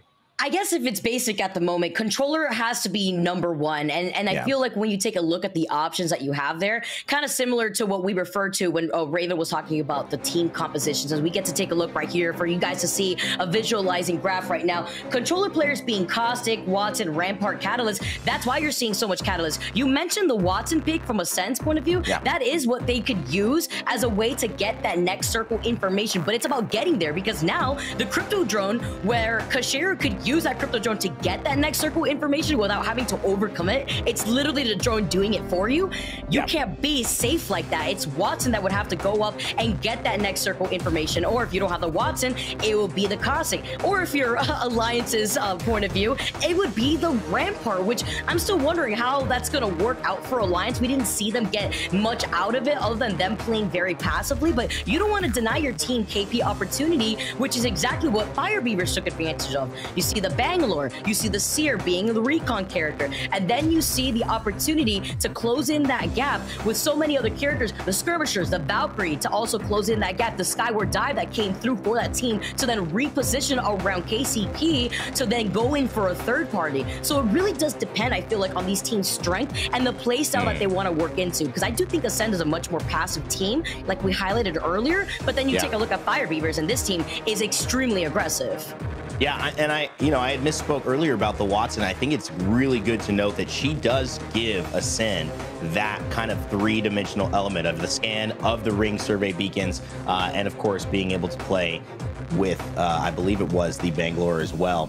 But I do know that this is one thing that these characters are bringing. It's a different look at a game that we've all kind of looked at the same. It's a different element of character value, but then also class value. And I think we're seeing that the class value and the character value has always been intermeshed when it comes into an overloaded class value that you felt maybe was a Valkyrie or a Seer that just had seemingly everything going for them at certain periods of time in the meta, that now those things are separated. Now those things are different choices, and you have to decide which one is really going to take the cake. The one class that, and this is, just my initial thought, is I would love to see Skirmisher have a little bit of something else. I don't know what it would be, Vicky, but I think there's such value in knowing what the care package is, but maybe there's a way to interact with the care package that's a little bit more favorable, or to guarantee, knowing where it's going to land. Something that gives you a little bit of an edge on the care package, because it is a bit of a risk to be able to go for it. And also, it's not as, I think, guaranteed in terms of some of the other value that some of these classes bring. But it's been so fun seeing all this, and everyone as well watching at home, I'm sure it's been exciting. Let us know in the chat what kind of classes and systems that you've been kind of putting together in terms of your compositions. We are obviously waiting to get some things going for you guys. I know we've been chatting a lot here, but trust me, we're getting our games ready. We are getting the stats ready, the leaderboards ready. So we're just taking this time, obviously, until that is done, to give our thoughts on the game. But Vicky, once we get that match 1 stats, I mean, to me, the story with Fire Beavers is awesome, but it kind of goes back into EMEA as well. Going from London into the EMEA performances, we saw Alliance do really well. We had these kind of star-studded moments from them. We did end up having teams like Vex, though, that people had high hopes for. People really wanted to see perform. Didn't necessarily perform. It kind of became a little bit more of an APAC North America show at London. So there's a lot to prove, I think, for EMEA heading into this split. What do you think people and a lot of the captains, the players in EMEA are thinking heading into split 2 about their region and making sure that they make a big statement at this upcoming LAN? Well, EMEA didn't lose out on the spot, I believe, here for the next playoff, so they could feel a little comfortable kind of sticking through the gameplay that they had when it comes to their performance within their respective regions. But I think the number one thing teams of all regions are trying to grasp is what is the most effective Legend comp right now that could either counter the Catalyst. I know we had some opinions out here coming in from Onset looking at the Fuse. We did see a Fuse, though, and, you know, seeing what works better for different playstyles. I know I got to speak to Monsoon, obviously, before we got to see these changes for Season 16 back in London, and I was asking his thoughts about some teams that were running Valkyrie-less compositions versus other teams that were trying to run unorthodox compositions. The first team that I could think about during their performance in Split 1 was Aurora. They were running, I believe, a Mad Maggie going down with the Bloodhound at one point, and you know, they were popping off. We didn't get to see that in London, but it was about the topic of conversation of which of these teams are running what things that are different and why, and Monsoon was kind of highlighting why these teams like to run what they feel comfortable with. If you're finding success playing a certain playstyle, you don't have to stick to what is automatically meta. You can stick to what you feel is comfortable. That's why we're seeing some experimentation with either Wraith plays or the Caustic or even the Loba from Outplayed. But how far is that going to take teams like Alliance when it comes to the Rampart? I don't know, and that's why as we skip ahead, guys, we'll get your standings after Game 2 for the complete 2 matches. We're just going to jump in to the second match here as well. We appreciate your patience. It's time to get it on. Game 2 coming at you. Another World's Edge extravaganza, and I cannot wait to see. This meta is new. These players have made roster swaps. They have a new vigor to try to prove that they are the best in the world. It all starts today as we see the landings come on down for our squads here as we kick it off. Super excited to jump into this second game with you, Rain, because we saw the action basically start off pretty slow at the very beginning, other than some equal trades that we saw going down. It looks like Overlook may get hot pretty quick as well, as Foot, who are going to be making the rotation away from Lava City, eventually into the line of sight of Psychbot, Aimbot, you know, by that big mod area, and taking a look at where our circle is going to be taking us. We got a little bit of a change up. I like the diversity of circles. It's not going to be north of Overlook after game number 1. Now we're jumping all the way towards the west side of the map between that countdown and landslide area. And this is exactly what you would hope for as a player, to have just variety, to be able to utilize different rotation options and showcase your composition. Alliance are going to be in a good spot here. Obviously, they can go straight up north to wherever this is, or hold steady if it starts to pull south towards them without a lot of teams coming up from behind. But they do have to be careful about Reply Totem, OP as well. KCP also in a pretty nice position with just the back to them, but we start off with a little fight here. Dynasty ESC, oh, making it sing with the Havoc, but not good enough. A little off tune there. As Sorbin trying to clean up the pieces. Tolkien and him alive as well. Tolkien on a blue. That's big time in these early engagements, Vicky. That extra 25 health is huge. Not a lot of bullets in the Eve 8. Has to make these 6 shots count. Yeah, you're moving around the side of the rock. He gets it. You were talking about it. You need to make that impact with the Eva A, a strong weapon to hold at the very beginning with the Catalyst stack. Also blocking that site. He's trying to go for a quick shield swap. He's trying his best. Game of Drones on the high ground right now, but they're playing off that little slight Catalyst area. Because he's got the Havoc, and that has that uptime, so you got to make sure to use it. He'll have a swap too off his teammate. It's really good movement. This should be George's game. He's going to finish it off here. You would almost assume. Beautiful. The last bullet takes him down. Game of Drones. Live to play again. Nice 1v1 there. Big challenge for this team. But they have the banner. They'll be able to do a little bit of work and get back up as a 3. Man, let's talk about those piercing spikes, though. Clearing up not only just space, but also technically denying the high ground opportunity to try to mix things up right there. Beautiful. You also saw the immediate swap up to the wingman, just in case that last bullet of the Havoc didn't do it. Now we get to take a look at the teams already predicting where this final circle is going to be moving, or maybe even deny the rotations from some of our other teams. If this circle continuously pulls more towards the west side, towards Mirage Etoile or Lava Fisher out here, a send drop from the under part of that bridge after seeing that there's already another team trying to block their position. And then there's another Crypto in the lobby monitoring where Ascend wants to rotate, and they are playing off that slight low ground, probably in the line of sight of the squad that lands in Mirage Etoile or Lava Fisher. Ascend here, 5 points already. Sitting on it, KCP as well. They've stayed where they landed, so they'll have a chance to kind of fight right in front of them, start a fight right in front of them as well. So synergy in both the name and the situation. All on blues, Nasky, Dell, and Zane. A lot of people in the commentary of the chat and throughout some of the comments around these roster swaps. Very happy for Zane to get the big call up. Obviously playing with Jay Lings and having that pop-off moment at LAN that just, I think people's jaws didn't get off the floor, Vicky, when that happened for about 5 minutes. It was what an incredible intro for a player. Now he's found his way onto one of the most premier teams in the EMEA region, but who have also had so many challenges. As Zane, as we speak of him, takes down Willem with the charge rifle in the air. We know that feeling with the charge rifle, not only being able to boost up your Evo shield pretty easily, but now losing out on your Valkyrie while you take to the skies is not the way they want to play off this low ground. They're in the line of sight of the other team now, making the rotation away from Raj. It's Ascend. We're just in the middle of getting on top of this little high ground right now. They take care of Outplayed, and now their game plan just completely fumbled right between their fingers. They know that they wanted to go in for that final circle positioning with the Loba, hold down the fort with a Black Market, the Caustic Barrels, and that just completely was denied with Ascend cleaning up what was left of that team. Tough stuff there. They will have to go back again and try it in game 3. Running out of time here on World's Edge. How fast it can happen is amazing. But Zane contributing to that. He won't be happy that Ascend picked up the KP, but he will be happy that at least another team is out.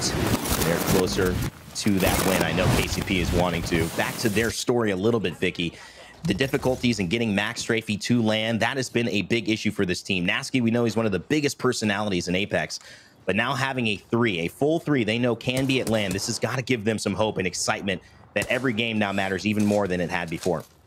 Nasky's such a passionate IGL too. I was talking about it a little bit at LAN where there wasn't a moment where I hadn't seen Nasky so happy to be playing with not just his teammates, but his friends. You know, this is a team that really vibes together. He even said when they picked up Zane that he could have imagined playing with anybody else out here when it comes to the frag heavy talent that Zane could really bring to this team. They already rocked basically other events together and they were feeling each other. But after that performance, Nasky was the most emotional I probably have ever seen him. And he knew that he wanted to come back and make a difference for the second split. Here they are already getting that first KP out here for the team. Zane popping up with the charge rifle. And there's a res actually being done right in front of their eyes. You see the Bangler smoke coming out too to block out their line of sight. Nasky trying to make something happen with a 30-30. Oh, that's going to be easy. Fricks on the Fritz.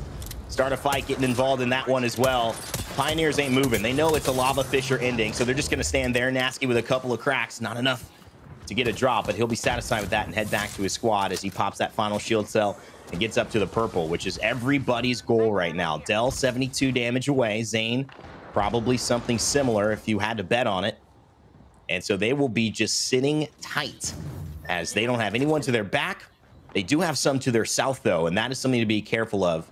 Alliance making their way up north from Thermal to try to get here, as it becomes very clear where this is. And if we go back to the map, I just kind of wanted to illustrate this point I was talking about with the class system. You have these survey beacon scans, right? And so let's say Fire Beavers, let's say Foot Noth, right? You know, Foot, they're not playing with a ring character. Well, so what? They get a scan, they look at all these people over there in Lava Fissure, they go, hey, that's where the circle is going to end. Let alone a lot of pros, Vicky, they already know how to predict these things. So the survey beacon, while I thought might have been more of an aggressive value, it's truly a huge value in terms of IGLing your teams. Because now Foot, they might know Vex is there to the left. Let's take this route to the right of Harvester and cut through staging instead of going the thermal station route, which is a little closest. So I'm starting to see it have a ton of value, specifically for in-game leaders to make great calls on these rotations, maybe even more than the ring console.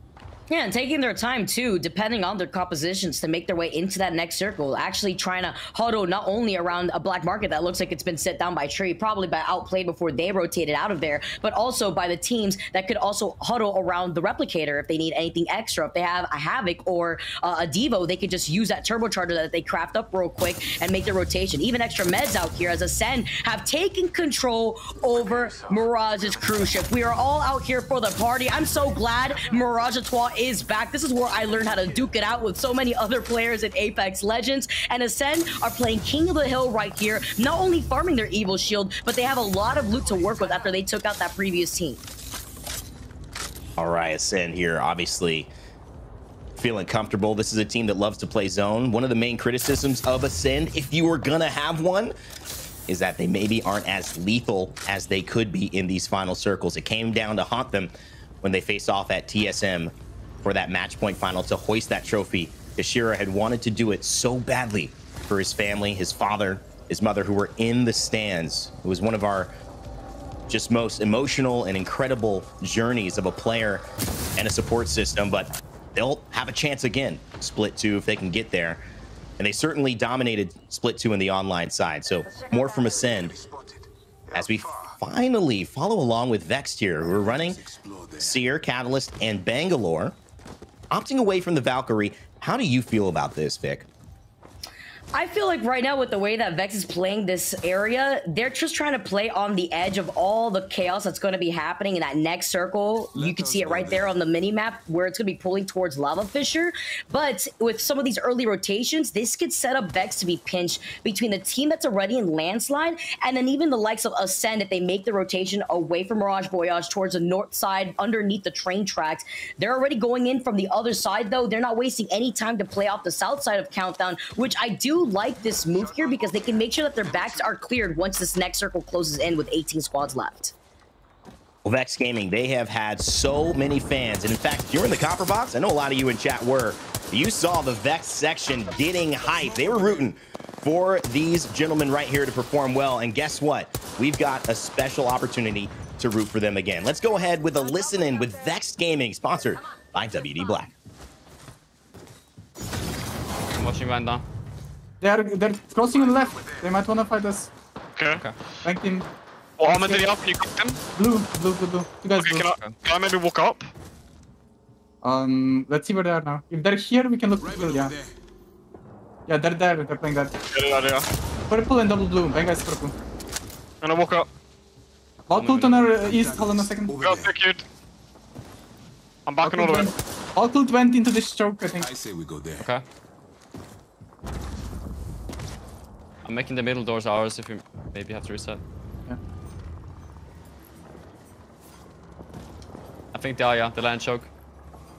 Oh, Are they? though. A bit more back end though, not like inside choke. I think like somewhere here. I'm just gonna pull like. We knew this one already. Yeah. I mean, I'm not. I mean, we low-key could like. I mean, they're not in the next zone. They have to play ramp. When they have to play ramp, I can bang out. Wait this zone and then we bangle them and kill them on the ramp. Yeah. We have to watch somebody like One Ubing guy's that playing shit. bridge. They're playing bridge right now. There are two of them. With my eyes. Okay. They smoked me off on the window. I can't see. Yeah, they're just trying to like get goos on me and shit, and they're shooting towards me right now. I can peek here if needed though. Then. Enemy close. Also, I just read the goo. Just keep smoking me. just I got saying, sick, kid. nobody's They might. watching our east, I'm in just saying, yeah? skew. I am watching east. I'm in the Okay, window. you're I'm watching watching east? east. Okay. Yeah, front of the window. There are 3 men on the bridge right now. Okay. If I see them drop down, I'm calling you and you're immediately taking bridge. Yeah, Tyler? Yeah. They smoked me again. I can't see. Careful. Still one. They smoked me again. I can't see. Careful. I just see him on bridge. Yeah, they're walking up. Okay.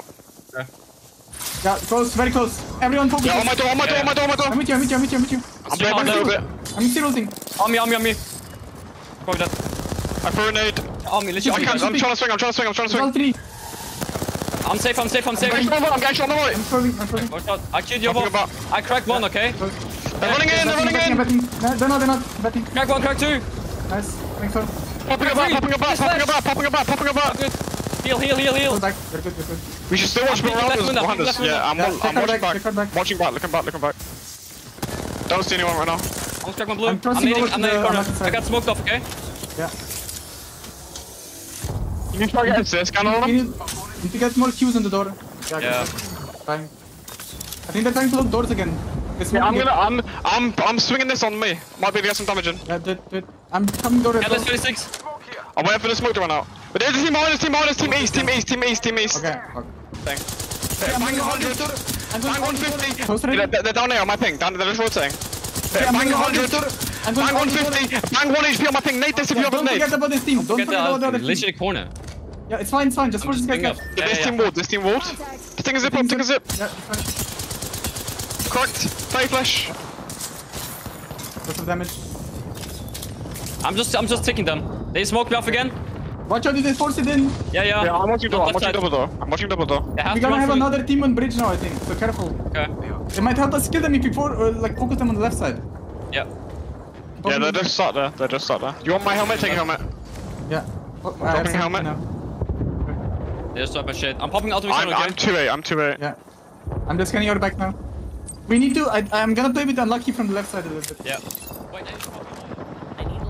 Vex Gaming in the middle of it. Vicky trying to stay alive here. You can tell the tense energy is rising in the lobby as Fire Beavers now in a little bit of a something with Foot. Lippin, Taylor trying to make it through the chokehold. What can they do against the team that won game one, not trying to let them through? Yeah, that was Morning Stars that Vex was actually fighting originally, and with Foot playing against Fire Beavers right to the south of Countdown, they could actually get involved from a distance. Alliance get taken out in your feed. So does Reply Totem. Ascend cleaning up a lot of the lobby while they exit out of Mirage Voyage there, playing up that low ground, but Foot also some trouble. Just Taylor having to reset real quick, but look at the amount of vision just being disrupted. If it isn't the Catalyst wall, if it isn't the spikes, it's got to be the Bangalore smokes coming in from Lifeman as well. Shots from Noth on the car. R99 is taking over the ranking SMG #1 spot, but the car can still get the job done, especially in the hands of Noth. Isn't enough, has to play behind. Both shields should be over, and it certainly is. Ethereal comes in at the right time and cleans that one up as 9 Impulse and Fire Beavers with 35 points already. My goodness, are still alive, but not very healthy. It's going to be up to Vex Gaming to clean this one up. And Tyler's gonna have to buy some time. It's all on Unlucky. And Unlucky gets the kill, but he can't get the other one. There's another poke away. This endless fight is not stopping. There should be swaps though. And look at Tyler, 1 health, Vicky. Oh, Fire Beavers finally get eliminated. They had tried to get out of that fight before Maestro says, all right, now's our chance. We're going to be moving in for the 5th party if the 4th party wasn't enough. They get to come out with such amazing loot too and getting out of the fray as quickly as possible while making the rotations back towards the train track before another team has the opportunity to take up this space. The Skyward Dive now coming into the air. Believe that could be Ascend if they're rotating from the low ground right there. It is Ascend right now. It's Luca coming in with the Skyward Dive. He falls so low. Way. He manages to get inside. Are you kidding me? They have this building? There's no one in this building right now? Are you kidding me? How did Ascend land that obviously into one of the best spots for their team composition? The whole lobby's going to be shaking their head on this one. Ascend have just found what could be considered God spot in some ways, especially with a Watson deterring people from coming inside. That will look good for them. I imagine KCP could still be where they were before. Maestro Gaming, they fought tooth and nail to get here. And they have found a little bit of safety in that underneath side of the bridge. They'll be able to play this for a while, especially with the Catalyst on Sonya, being able to piercing spike some of those staircases. But how about Ascend, Vicky? Just getting into such a good spot with that Valkyrie ult. You can see, even though Valkyrie doesn't scan the ring anymore, she still brings so much value in terms of late rotations.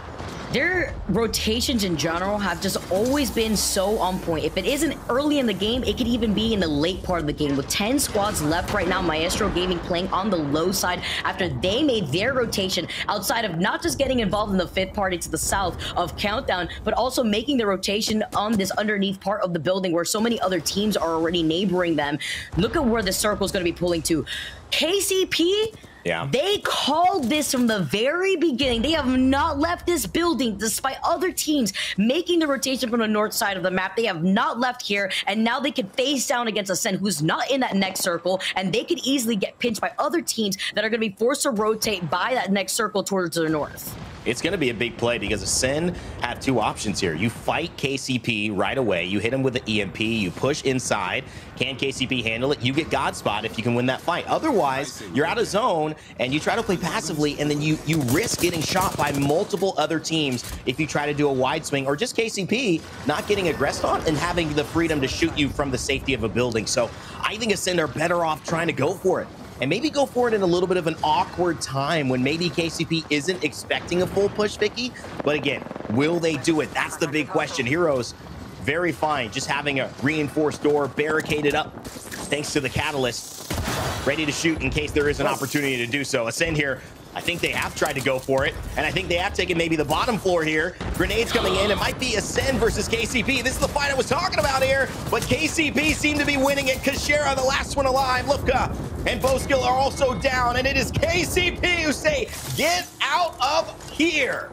Oh, evicted, and that was perfect knowledge from them, knowing that there was no watch and gen for them to play off of. The bombardment of grenades, while Heroes is also melting down another team from right to their south. Vex Gaming get taken out of the lobby. 7 squads left, and Heroes have the high ground on top of this roof. Love KCP being able to take on the biggest challenge possibly and do it in style. Get back and hold the greatest place to play from. But Heroes now on the high ground, looking to hit a couple PK shots. Use that Babylon's Wraith Dimensional Rift. They've got a truck. They've got a little bit of mobility. They've now lost one, though. Heroes gonna have to make some plays. 9 points to their name. They take the portal right back as Pioneers start to get aggressive. This team shouldn't be too much of a threat. Pioneers just have to hold this high ground. This could be their game, Vicky. I was sitting on the edge of my seat right there. I was expecting an insane play. Maybe they wanted to go right back in, but they were booted out of that area as KCP take on another fight, come out on top. They also earlier had knocked Hyrika, but 2R1C is still alive. I believe Uchako is still alive somewhere. So is Maestro. Look at this. Sanya is still alive here too. A startup fight are on the high ground. Where can they go? They could try to take a skyward dive, which would be incredibly risky, but you know that the Valkyrie gets probed up just a little bit above that pillbox. Let's see where they can go while the spikes now come in from the Catalyst. I really do love the way that KCP have decided to take this game and make it theirs. They could have sat in the building. In fact, they did. But to go and switch into the aggressiveness at the right time again and again, this is showing like KCP might be the team that people think they are, with Zane included, adding that fragger, adding the core of Dell and of Nasky. Could this be KCP's time? Certainly looks like it in game number 2 here. Maestro, Sanya, Rugby, and Tax getting down to business down below. Nasky trying to get involved and pick up some KP as well. Every point matters. Danish also alive. It is the final 3. It is Danish, Maestro, and KCP. KCP on the high ground. I'm not sure there's much they can do, Vicky, to get away from this. It's going to be up to Pioneers just to try to make it. You can tell Zane, he's chilling. Oh, and he gets 2 kills off of it. Oh, Zane's not stressed at all. This is just KCP putting on a clinic here. And they're going to take it. Game 2 belongs to the Pioneers. Oh, and with ease there too. They had the God spot on the high ground the whole time. I mean, at the very end, really, what could the remaining teams do? I believe Maestro still had Tax alive till the very end, and they could have tried to fly out of there, but no horizon in sight. That was all KCP to eat and have fun with.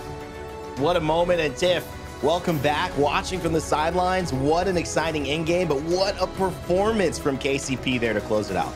I mean, that was the teamwork that we were wanting to see. I spoke to Nasky heading into this, and he was talking about how him and Dell have the ability to work around other thirds and easily adapt. And I don't know if that's history of them bringing in subs for LAN, and they were really excited working with Zane, being able to say that that process was moving along very nicely. And I mean, come on. Map number 2, they've already got a victory. Zane emoting on them before dropping down to finish it off. I mean, the confidence is there. I love that point you just made too. Vicky, what are your thoughts? Nasky and Dell have probably had to play with a sub as a duo more than any other professional squad in the ALGS. That does bode well for immediately doing well with Zane. Yeah, when I got to see them perform with Verhost, I believe it was Rewired Fest back in October, I said the same thing to Nasky, and they're like, you know, we got it. And Nasky even said that they changed things up, and basically they're like professional diddles that like to work around their third. They let Verhost take the IGL role, and Nasky says, you know what, if he's cooking, let him cook. And they basically work so well around these thirds that you could see now integrating Zane into this roster is going to work magic for KCP. After taking that dub, I can't wait to see how it's going to shake up the overall leaderboards. All right, let's take a look at the confirmation of the results for match number 1. We finally have those for you. Thank you so much for your patience as well. 30 points for Fire Beavers. Big time stuff from them. And also Reply Totem doing what they need to do, getting 9 placement points, but a nice couple of kills at the end. Phoenix Legacy just a few points behind. Alliance Heroes taking out our top 5. As we head to our bottom 10 as well, this is, of course, game 1. We just finished game 2. So we've got those stats coming in as well. There's Pioneers at the bottom. So, Tiff, they're going to have a very different result here in game 2 compared to what happened in game 1 for them. Yeah, I mean, it's just something to look at. Maybe they had made a small error on their rotations. We saw at one point they were pushing the Fire Beavers in the tunnel just on the outskirts of Epicenter to the left and Survey Camp. But you think about map number 2, that zone really favored them. They kind of switched up their landing point. They claimed Lava Fissure and Mirage Etoile during scrim. So the fact is they had the power of their drop spot POI being that end game, and they're very familiar with that POI. So I think that had a good lay of the land for them. You saw just how they were able to navigate. They knew where they needed to play from. They knew kind of the ins and outs of the buildings. You saw even the Catalyst ability to utilize the piercing spikes. We know just how far they can shoot, and they were really punishing Start a Fight inside that center dome. It's not always easy, Vicky, to win the games you should win. I mean, this is a BR. RNG happens a lot. But KCP were favored in that one. They landed exactly almost where that game ended. So maybe that's the difference, too. Having to go to the, the east side and being able to stay on the west where they're landing in World's Edge, clearly that had an impact in their success late game. Also, trying to negate any sort of pressure from the bullies that wanted to take control over their building. Thinking about the play that we saw from Ascent, who didn't have the Watson gen at the very end. That also gave information to KCP to know, well, we could just barrage them with grenades if they don't have the Watson gen. And once they got the cracks, they just fully sent it in at that point. It was an unfortunate situation for Ascent. I believe the Watson gen was at 80% before it was able to come online, if I could recall correctly there. And with that rotation, Ascent had no choice, too. They needed to try to boot them or at least share that same building, but KCP took full advantage of the fighting happening to their north side to then be able to focus their attention on Ascent, since they knew that no other team was going to try to focus taking their building as a third party. Well, Tiff, you just joined us. First map was on the east side. Now we went to the west side. I'm on the east bank. I'm on the west bank. Shout out to Mel Brooks. Also, talk to me a little bit about what we saw here in game 2. I just love the utilization of Catalyst Tactical to really force your teammates off a specific positioning. And then you saw it right there with that initial fight with Dynasty, my apologies, that former Rats roster, just throwing it on there so you know that the other team can't climb up there. So it's just the way you utilize those abilities. Now, I mean, Alliance over there saying it's not the abilities, it's not the legend, it's the talent that you can see. But Pioneers clearly had that talent from the start, not having to move from Lava Fissure. But I was talking about Vext, right? Vext has been making some moves here, and it was really good to see them kind of move into the POI, start kind of forcing themselves into that zone play a little bit early. Now, granted, I think it's going to take them a little bit to kind of get up to speed and really show what they're made of here, but it's a good start. They went ahead and switched up their drop spots. They were landing staging, which kind of forced them into Alliance a lot in Split 1. They've moved over to Lava Siphon to help with that zone push here. And Vicky, things just heated up as well. This is kind of the start of the chaos, right? Yeah, this is where we saw not just third, fourth parties come in, but the fifth party at the very end too. We tried to see the reset from Fire Beavers, but they could only go so far when there was teams exiting out of Countdown, rotating away from Thermal, or rather Lava Fissure over to the other side. Pioneers here, though, took advantage of Ascent not having that Watson gen and cleared out that building before a fourth party or third party could roll in from the other teams that were fighting on the north side of that final circle. Maestro would take the low ground. It wouldn't be enough, though. Up there, you could see the likes of KCP. Zane even took a second to take a rest. Little emote on the Valkyrie, fly in and help clean it up as they wide swung and cleaned up from a 0-point game into a big win. What will it be? We'll find out in just a moment, but kind of going deeper into that final circle, was there anything that could have been done? I mean, KCP obviously in a great spot, but Tiff, is there any way around it the way that they were playing? So, okay, you can already look to see where the cat wall is. You see the piercing spikes that KCP is utilizing, coupled with the missile swarms from the Valk to really punish Start a Fight and keep them inside. And you've already got Maestro Gaming on the low ground. Their Valk gets knocked early on. They don't have a Horizon or a Legend that's going to be able to bring them up from the low to high ground. So they're kind of just stuck down there in a sense. And you can see right here, they find a lot of success, but when Tax goes down early, that really punishes them because their only ability to get down Start a Fight knows they're not going to be able to get over to challenge KCP. So what do? They play for second. They try to get as many KP as they possibly can this game by jumping immediately onto the low ground. Danish still alive, just a solo, just trying to stay and do whatever they possibly can to get some placement points. But Pioneers had the power position, and right here, that moment from Zane, just so confident. I mean, you know, it is, but that's what you like. You need to see that little bit of flash. You know, there's a really fun element to the fact that they knew they were going to win. I think they knew they were going to win even before anybody fell down to the bottom or challenged. That's the confidence they had in that zone from the beginning to the end, and it showed up here. Not the biggest win. We know that we saw some big games in game one from Fire Beavers, but now Pioneers are in the mix. 24 total points. Vicky, give me your reaction here to this top 10. I'm liking Pioneers waking up after that first game. Like you mentioned, they were at the very bottom of the overall leaderboards. Tip highlighted it perfectly. They were caught in the middle of the rotation. I believe they also got third-partied on the low ground inside of a train cart by Fire Beavers, who ended up wrapping right back around to actually contest them on the edge of the circle.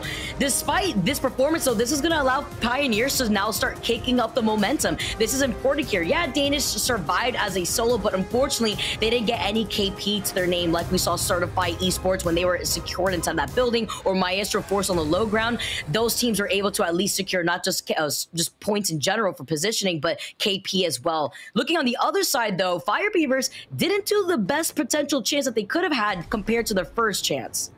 But you know what we say, Tiff, it's if you get 5 to 7, even on a bad game, and you have a couple of those pop-offs, you're still in a really good position. That's why I want to get your reaction as we head over to our series results here for match 2 and 1 combined. Where does it leave us? Fire Beavers still in the lead by 9. Tiff, reactions to the results after games 2.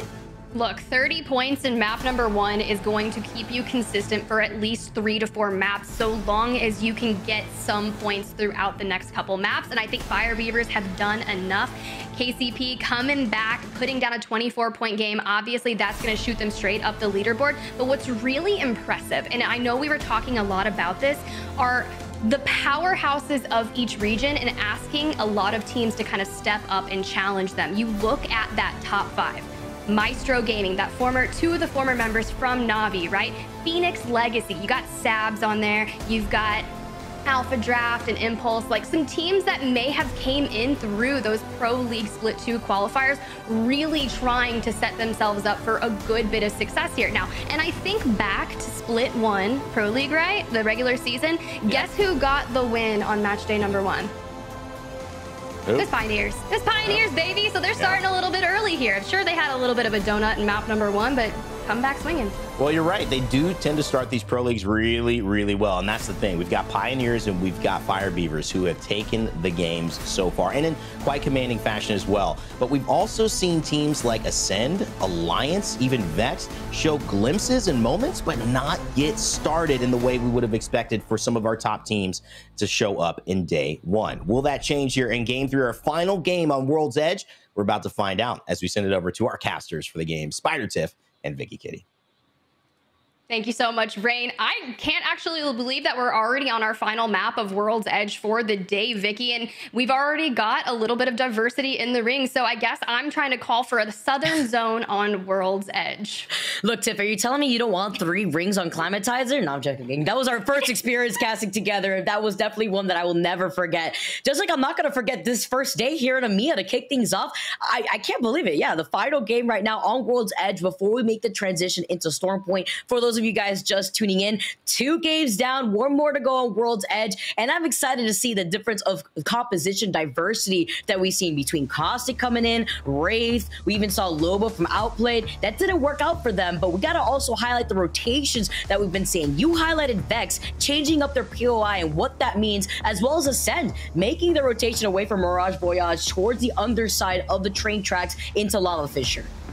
Yeah, it's really tough. You know, you learn a lot through Split 1 regular season, but you go into playoffs, and Vex, you know, they highlighted it. They went up with that hard edge style against all the teams throughout globally, right? And it just didn't pay off for them. So they knew coming back to the drawing board, they had 3 to 4 weeks to kind of think about how they wanted to approach it. Now claiming Lava Sites and switching up that drop spot POI, which if you're familiar with North America, you know that's TSM's kind of home. And they found a lot of success there. You typically have crafting. You can see that it's got a ring console, it's got a survey beacon. You have a lot of kind of different abilities there, and not to mention some really high tier loot. And as you can see, as our teams spread out in their drop spot POIs, I'm just waiting to see where that, oh, Vicky, did we jinx it? Are we going up north? No. Oh no, I don't think it could be going to Calamity Visitor. I don't want to jinx it. We could see this pool a little bit towards Survey, or even towards that beacon building on the choke point exiting out of Skyhook north of Fragment West.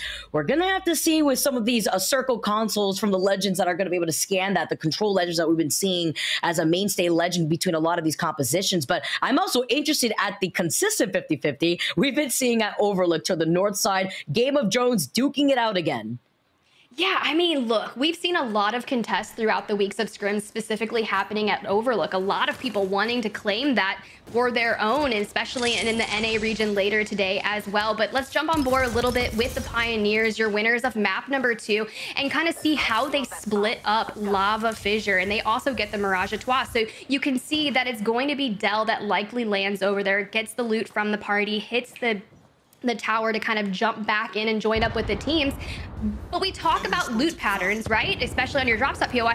You don't really have a good bit of time to loot if your POI is contested. In Game of Drones, getting poked and prodded from above, but Torj able to get in the tower and try to get a line of sight on the members of Dynasty and try to find some good opening damage for them. You saw that Rose that Seer just tossed out to the side after using his heirlooms right there too, just trying to get away, trying to put that down on the casket of this team now as they try to wrap around the other side. It's Dynasty that they keep meeting up with out here. A little side angle right now that Torch needs to watch out for. I mean, look, Torj has got an R9 and an alternator. If you're gonna drop off on spot and to immediately fight, that's kind of what you want. You want a PK, you want an SMG, you want to be able to close the distance. But if they're gonna go ahead and push comes to shove and just really catch you off guard, no one was watching their back. Oh, and they wanted to restabilize. That's what they were fixated on so much. They had the number advantage. Can they clutch it out? Mania falling low. He had to reload. He's playing off the knockdown shield, but Torj has the health advantage. Oh, Torj has the health and is ready to put this thing to bed. Dynasty eliminated your first team out of the lobby, and now the reset coming in. That's exactly what they needed to do, and they're pretty isolated over here, right? So typically through this contest, no matter how long it's going to take, no one's really going to rotate out here just yet, given that information. You know, those teams that have the controller players, they're going to look to hit the ring console and immediately begin rotating towards their zone. Overlook so far out on the right side that I feel like it's a nice place to have that 50-50 and not have to worry about a third party. Yeah, 100%. Nobody's going to contest them. And if anything, they could even backtrack. I know Overlook has a ring console that they could take advantage of, so they can take their time, loot around extra if they need to, maybe contest another team rotating in the edge of the circle. KCP in a fight themselves over at Skyhook. I believe it's Heroes that are playing right underneath them, and with the information of the exhibition, let's see what Pioneers gets to do. Oh, I'm excited. PK in hand and a little bit of wingman action, but it's going to be that portal from Wraith in the stairway that forces Sir Dell into it. He's going to take immense damage going through it, and Zane, I love the positioning behind the Wraith portal, waiting for someone to kind of go through and be that fragger and get that opening damage that Zane is so well known for. But to be able to buy his team a little bit more time to go ahead and reset on that health, you look at Nasuke already fully healed, and they can take this fight into their own hand on Hero. Oh, he missed a little lip of the ledge, but it's fine. Yeah, he's playing off the low ground, but he's by himself. He isolated himself. Where is he gonna go? It's a 2v1 right now, and they're out of the line of sight of the rest of his team. One knock. They trade 1-for-1 now as KCP only has Sir Dell left. Oh, it's gonna be Dell needing to clutch it up, and oh, he's going for the res. What? This is an absolute level of trust. If you have an IGL, right, that is screaming res me, which I know Nasuke is doing. He's like, stick it, it's crazy. I was watching it in scrims. You know that's exactly how it is. Now Dell with the wingman finding good damage, able to get Zane, the fragger, up and allow him to shine while Dell can hit a bat and reset as well. They may still be able to get the res off onto Nasuke. Oh man, it would be so crazy. Let's jump into a quick listening with KCB to see how they're gonna play this advantage. On ultimate height. Play together, full send. She's phasing. Wait, she's cancelling it now? Yeah, she cancelled it. Nasky, crawl this side, bro. I'm climbing on him. I'm flying up. Okay, I'm coming to you now. She dropped inside. She cancelled it. Nice. What were you doing, though? You were doing the gritty. Long time. Ah, shit. I full sent the left side and she took like aces. Yeah, I 1v1 this here. Oh, okay. In that shit. I've rest. I didn't rest. Dude, that Catalyst on their team is fucking... Oh, they rest. I didn't rest. Dude, that Catalyst on their team hit the gritty on them, slid over his head, and he missed a whole mag. No way. No. Fucking hit the gritty on them, slid over his head, and he missed a whole mag. No way. No cap. Also, their Wraith was kind of good, though, huh? Words of wisdom. KCP feeling that exhilarating adrenaline after coming out on top from a rather long fight. Longer than they were expecting, longer than they'd like, but they're at least in that next circle. Could take that breather, reset right now because nobody is in the area to contest them. You can see right now as we take a look at the overhead map, no team is in the northwest side to try to third party KCP. They'll also have a pretty nice rotation into that next circle on the north side of where the circle is going to be pulling eventually once we have that pulled up for you. But then taking a look at the other teams that are taking their time to rotate in. Alliance playing by the edge, wondering if they're still running the Rampart. We know that they try to bring out the Rampart originally. They haven't found much success with it. And it does actually look like Yuki is still walking the Rampart. So they're still sticking to their guns with this different composition when they make the rotation to try to get that next ring console. Yeah, I guess I'm kind of just waiting to see how that's going to pan out for them. Yuki did take an early exit in map 1, so we didn't get a large presence from the Rampart there. So hopefully they make their journey onto that next zone and we can see just what Yuki and the Sheila pairing are going to do. But meanwhile, we're on board with... They're making their rotation. They kind of are on the very, very outskirts, and there's a lot of teams that haven't necessarily made their way in. So gatekeeping the chokeholds on World's Edge are something that's going to allow you to play aggressively and get that KP.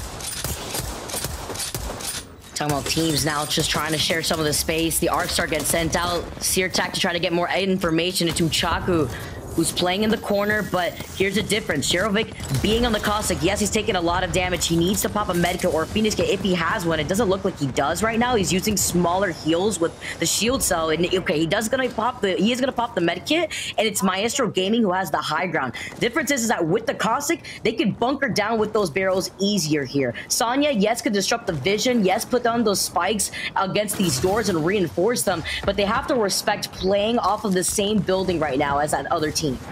Yeah, so let's go ahead and talk about this more. If you're going to see Catalyst, you've got 2 doors that you have the ability to reinforce, and as Tax just getting punished by a Nox gas trap, that's rather unfortunate. And you see Fire Beavers trying to make their way into the Climatizer Epi-type area, but here's the deal. As this zone is starting to kind of close and move over towards Survey Camp and Epicenter, let's think about the teams that land there that we really haven't seen too much of thus far. Horizon Union, that's their drop spot POI, and if that's what they need to find success here thus far in Split 2, this could be the map for them to kind of pop off. But you got to get through Fire Beavers first. Yeah, and the tricky part about Epi too is that high to low ground difference between some teams that could take a skyward dive and get in that sniper tower in the middle, have the high ground over them, and then basically call in a bait for a third party, even a fourth party. Fire Beavers, with their game plan though, and the way that they're running this comp, we know that they've been pretty aggressive. They've been able to clean up some KP after that second game. Didn't take the dub, but then they got the dub game 1 with about 18 KP to their name. So just overlooking any of the teams that could be taking their time, slowly rotating from the south side of the map. They want to be able to get in control over where this next circle is going to be pulling if they have the available information for that circle beacon. This is so interesting. I know that Vex was talking about playing zone more often or not, but look at where they're located on the map. Not necessarily super hard edge, but just on the outskirts and moving towards that next zone. So yeah, they're a little further into that zone than usual, but still on the outskirts of that next zone. When you're looking at teams like La Cité de France, they're over still on the left side. You've got Totem still very hard edge as long as Foot as well. And Fire Beavers running into a little bit of early chaos here on the bridge. Wonder here who's on the other side right now. If they decided to rotate a little early, now they're involved with Vexed at the same time. This is the other team that can also start rotating away from Epicenter. If Horizon Union also want to get involved in this fight, they're definitely hearing what's going on. But it's about playing on the edge for that team too for this next circle if they have that next set of information. Fire Beavers do lose out on OJ Rain, and they're forced to see what they could do to work with here. They got the gold Evo on 9 Impulse. Could just restabilize just as quickly, but if they could try to get that banner, that'd be fantastic. But they're getting pinged by the other side by Epi.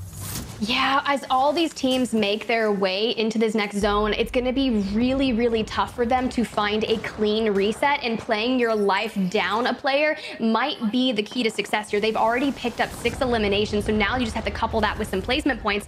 But Vexed, looking to put their staple here thus far, they went ahead and maybe they pushed in a little bit early because they were kind of mirroring the way Fire Beavers was rotating in, and they were able to grab at least 1 elimination, which isn't really... It's kind of far from what they're used to, but really focusing on moving into survey camp already. Matape gets picked off on rotation, and Tyler and Unlucky are forced to throw all the damage forward. Sometimes you have to push forward and fight for a spot, or you're going to get caught out from the back. And you can see the reinforcement being so strong because you can isolate a member of an enemy team outside, and you can take that 1v1. That just shows you how powerful Catalyst can be. And that was against Alliance too. We saw Yuki go down. I saw the random rapper coming outside of the building, playing the Shining as Jack Nicholson, not expecting Vex Gaming to be on the other side of those doors. Losing out on 2 players though, and playing up the other side. The missile storm coming in from Effect, coming in clutch to make sure they can solidify that knock here too. Vex in a difficult situation, Unlucky playing right behind the 2 double knockdowns. Oh, in Effect just running through the middle of survey camp, trying to reunite with Hackis.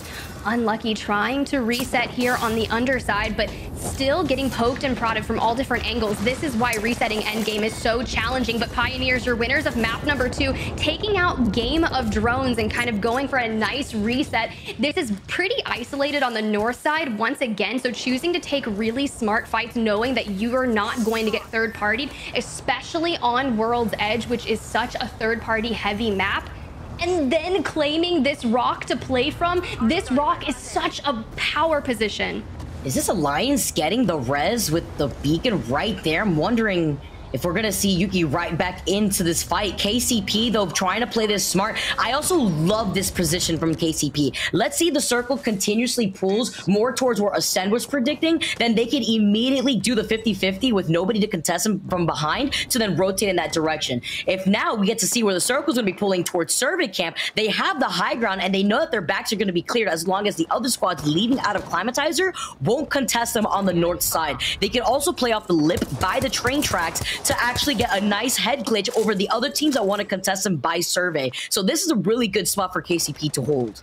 I think taking that early fight and claiming this spot early was everything, because now they have a free LOS to everyone that's going to be rotating out of Climatizer. And you've got Zane. Having that G7 scout handy is going to help for that mid to long range. Sure, it's got a bruiser, but honestly, the bruiser and the 3X are one of my favorite scopes for the G7 scout. It's just very clean, as opposed to, I think the 2x4 is a little more kind of visual clutter, but that's personal preference there. I mean, these players, they're going to hit their shots regardless. But I think that's going to be really beautiful. And Vexed, claiming that they're a zone player now, they've already occupied one of the buildings. They've gotten the full reset, which is absolutely disgusting. Yeah, Tyler is back and he's ready to fight, but first off, he's got to reset inside of this building, get what he's got to work with right now. Looking at here, I believe Alliance was also able to get Yuki back in, which is huge. That means we had 2 reses go down at survey successfully. 13 squads left, and Reply Totem get sent right back to the lobby. A nice little cheeky angle right there on the top of that ice, and the Cita de France are going to be able to now rotate into that next circle, play by the edge, but they really only have the lip of this hill to play off of for natural line of sight. As we see their rotation, they're just very much hard on the outside, trying to watch their back, making sure that no one is mirroring them from behind, because the last thing you want is to get completely walked up on as you make your way down on the southern edge of this ring. They want to keep high ground going into survey camp early. It's tough, right? You think about your rotations and buildings that you would want to play for a zone. They can be such beautiful positions, but if you take them too early, they're almost bad. So this is the challenging part, right? We've got Horizon walking up on La Cité de France. The Dark Veil is out, and now you've got to get on the aggressive. Let's jump into a quick listening with Lecita Defense to see how they're going to be playing around the wall. Je vais sur Yolo, je vais sur un bot. Un peu de Cyril. Oh non, encore un Cyril. Je scanne, je l'ai Cyril devant. Je l'ai vaincu. Viens donc pour moi, si capable. Non, on peut pas. Ils sont en dessous, ils sont juste derrière nous, les autres. Obligé de voir. Garde le shield. Pas avec toi, si capable. Je vais reculer. Il est mort. J'ai plus de shield dans 150. Viens sur moi. Looks like we have enemies here. Oh man, such a difficult situation. It's exactly what you're talking about too, Tiff. Sometimes these early rotations could literally spell your doom and force you to be in a pinch situation. Horizon fully taking advantage of that, playing from right behind their backs. Vex also applying some of that extra pressure. It's about that hillside that they had a lack of cover to play around between the fact that they also didn't have rocks to play around too to get out of the line of sight of Horizon Union. Now, on the other side, Horizon Union have the ice to their right, have some rocks to their left, playing off the lip of this hill, so that way they can also stay out of the line of sight of Vex in case they want to get involved in this fight. I mean, you've got to deal with all of the players that have already moved into that next zone, heavy into survey camp. You still have KCP running the gamut of that northern area, and Horizon Union faced on the outside, not in that next zone as it is starting to collapse around them, having to take a 3v3 on the outskirts. And you're going to draw all the attention to everyone that's already in zone, knowing that if they need to clean up a fight, they just need to turn around and look behind them to just throw a couple bullets. So Horizon has their work cut out for them, despite this being their drop spot POI. See how they play this now with the Missile Swarm moving into Ascend. Couldn't get away from the circle in time without getting pressure. Look at Luca, he's trying to get out of their line of sight. They get taken down. That's for Esports that was on the other side of that wall into the lovely line of sight of Outplay that are holding on top of this high ground. 8 squads left. Let's not forget where KCP was situated in all of this when they were playing off the north side away from Climatizer. Don't think they're going to be in the next circle, but this is big with Vex Gaming also playing off the low ground. They got Tyler up late, so they need all the loot that they can work with. I mean, look, Tyler already down, Unlucky and Matafe are going to have to take this fight without him because he is fooled. So now down to a 2-stack, and it's Horizon that is forced to fight for this building and fight for the space in that end game zone. And sure, you haven't necessarily moved in, but all the seer attacks going out and looking for that information. And yes, you have a Catalyst reinforced door, but it may not be enough. You can see it's going to be down. They're maneuvering around it, and Horizon Union still a 3-man stack on the outside of this building, not in the next zone, so they are going to have to continually fight forward. So let's look to Phoenix. At one point, looking at them, he did not have Dark Veil. Looks like finally has it available to them, and I'm sure we're going to see it come out here shortly, but they have to contest with Vex inside. They try to contest this too with the spikes. It's going to be difficult. Oh, the reinforce coming in clutch. Amazing timing right there. Arcstar getting sent out while Horizon Union is forced to play off the back end of this building. Wonder how those comms sounded like too when you saw Tyler just push outside of this building originally. He's getting pinged by these spikes. He's going to delete that immediately. He knows how low the opposing team is from the inside of what's left of Vex, but they have to be careful how they play this, or else the third party is going to be able to eat this building up for free. Yeah, something really interesting is Catalysts are immune to other Catalyst abilities, and those piercing spikes have 300 damage to destroy them. So it just takes a huge second, and you got Jay Savage going down, Urbid going down, and Phoenix last alive, and just like that, Unlucky clutches up with a team wipe for Horizon Union. It's a PK plus Unlucky equals a dream. Sometimes you hit those 9s. Not in the world of Vex Gaming, you don't. Not with that PK, but they gotta get out of here into the line of sight of this team. The walk comes out, but they still get pinged. They see exactly where they're at. It's Maestro Gaming that was waiting for them.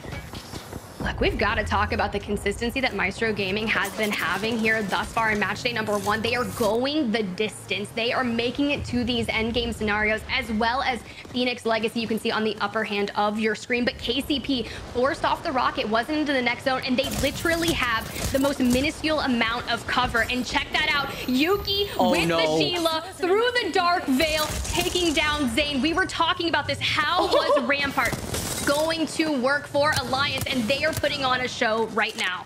Say hello to my little friend as they clean up Pioneers. Alliance on the other side, reaping the benefits of using something different that nobody else has really been able to take advantage of. It's the Sheila, it's the Rampart, and Alliance have a bit of this open area and the pillboxes to work with when it comes to some natural cover. Look how many teams now are neighboring the other side of that building. On top of the rock, so you highlighted Maestro Gaming. There's a reason why this team right now is sitting third in the overall leaderboards after those last 2 games. They're still showing up out here. They're in a good position, but once they're forced to rotate outside of this rock, it's going to be chaos for the 2 teams that are sharing that building in front of them. Yeah, I mean, you've got the 3 stack of Phoenix Legacy inside the building. You have Eternal sitting just on the right side playing their roof, and Alliance on the left and Maestro Gaming going to have to move immediately as this ring starts to push onto them. They do have a Valk available to them, so that may be something that they look to utilize, but very risky end game. If you can deter all the people to look away from you, that would be most beneficial. But Eternal utilizing Watson and Catalyst, 2 controller legends here to navigate the end game zone play. But I was so excited about Alliance. They're actually closing the gap and pushing the building early to try and get a little bit of the damage. But all the teams that are going to be collapsing on them, they should just stay out in cover and look to third party.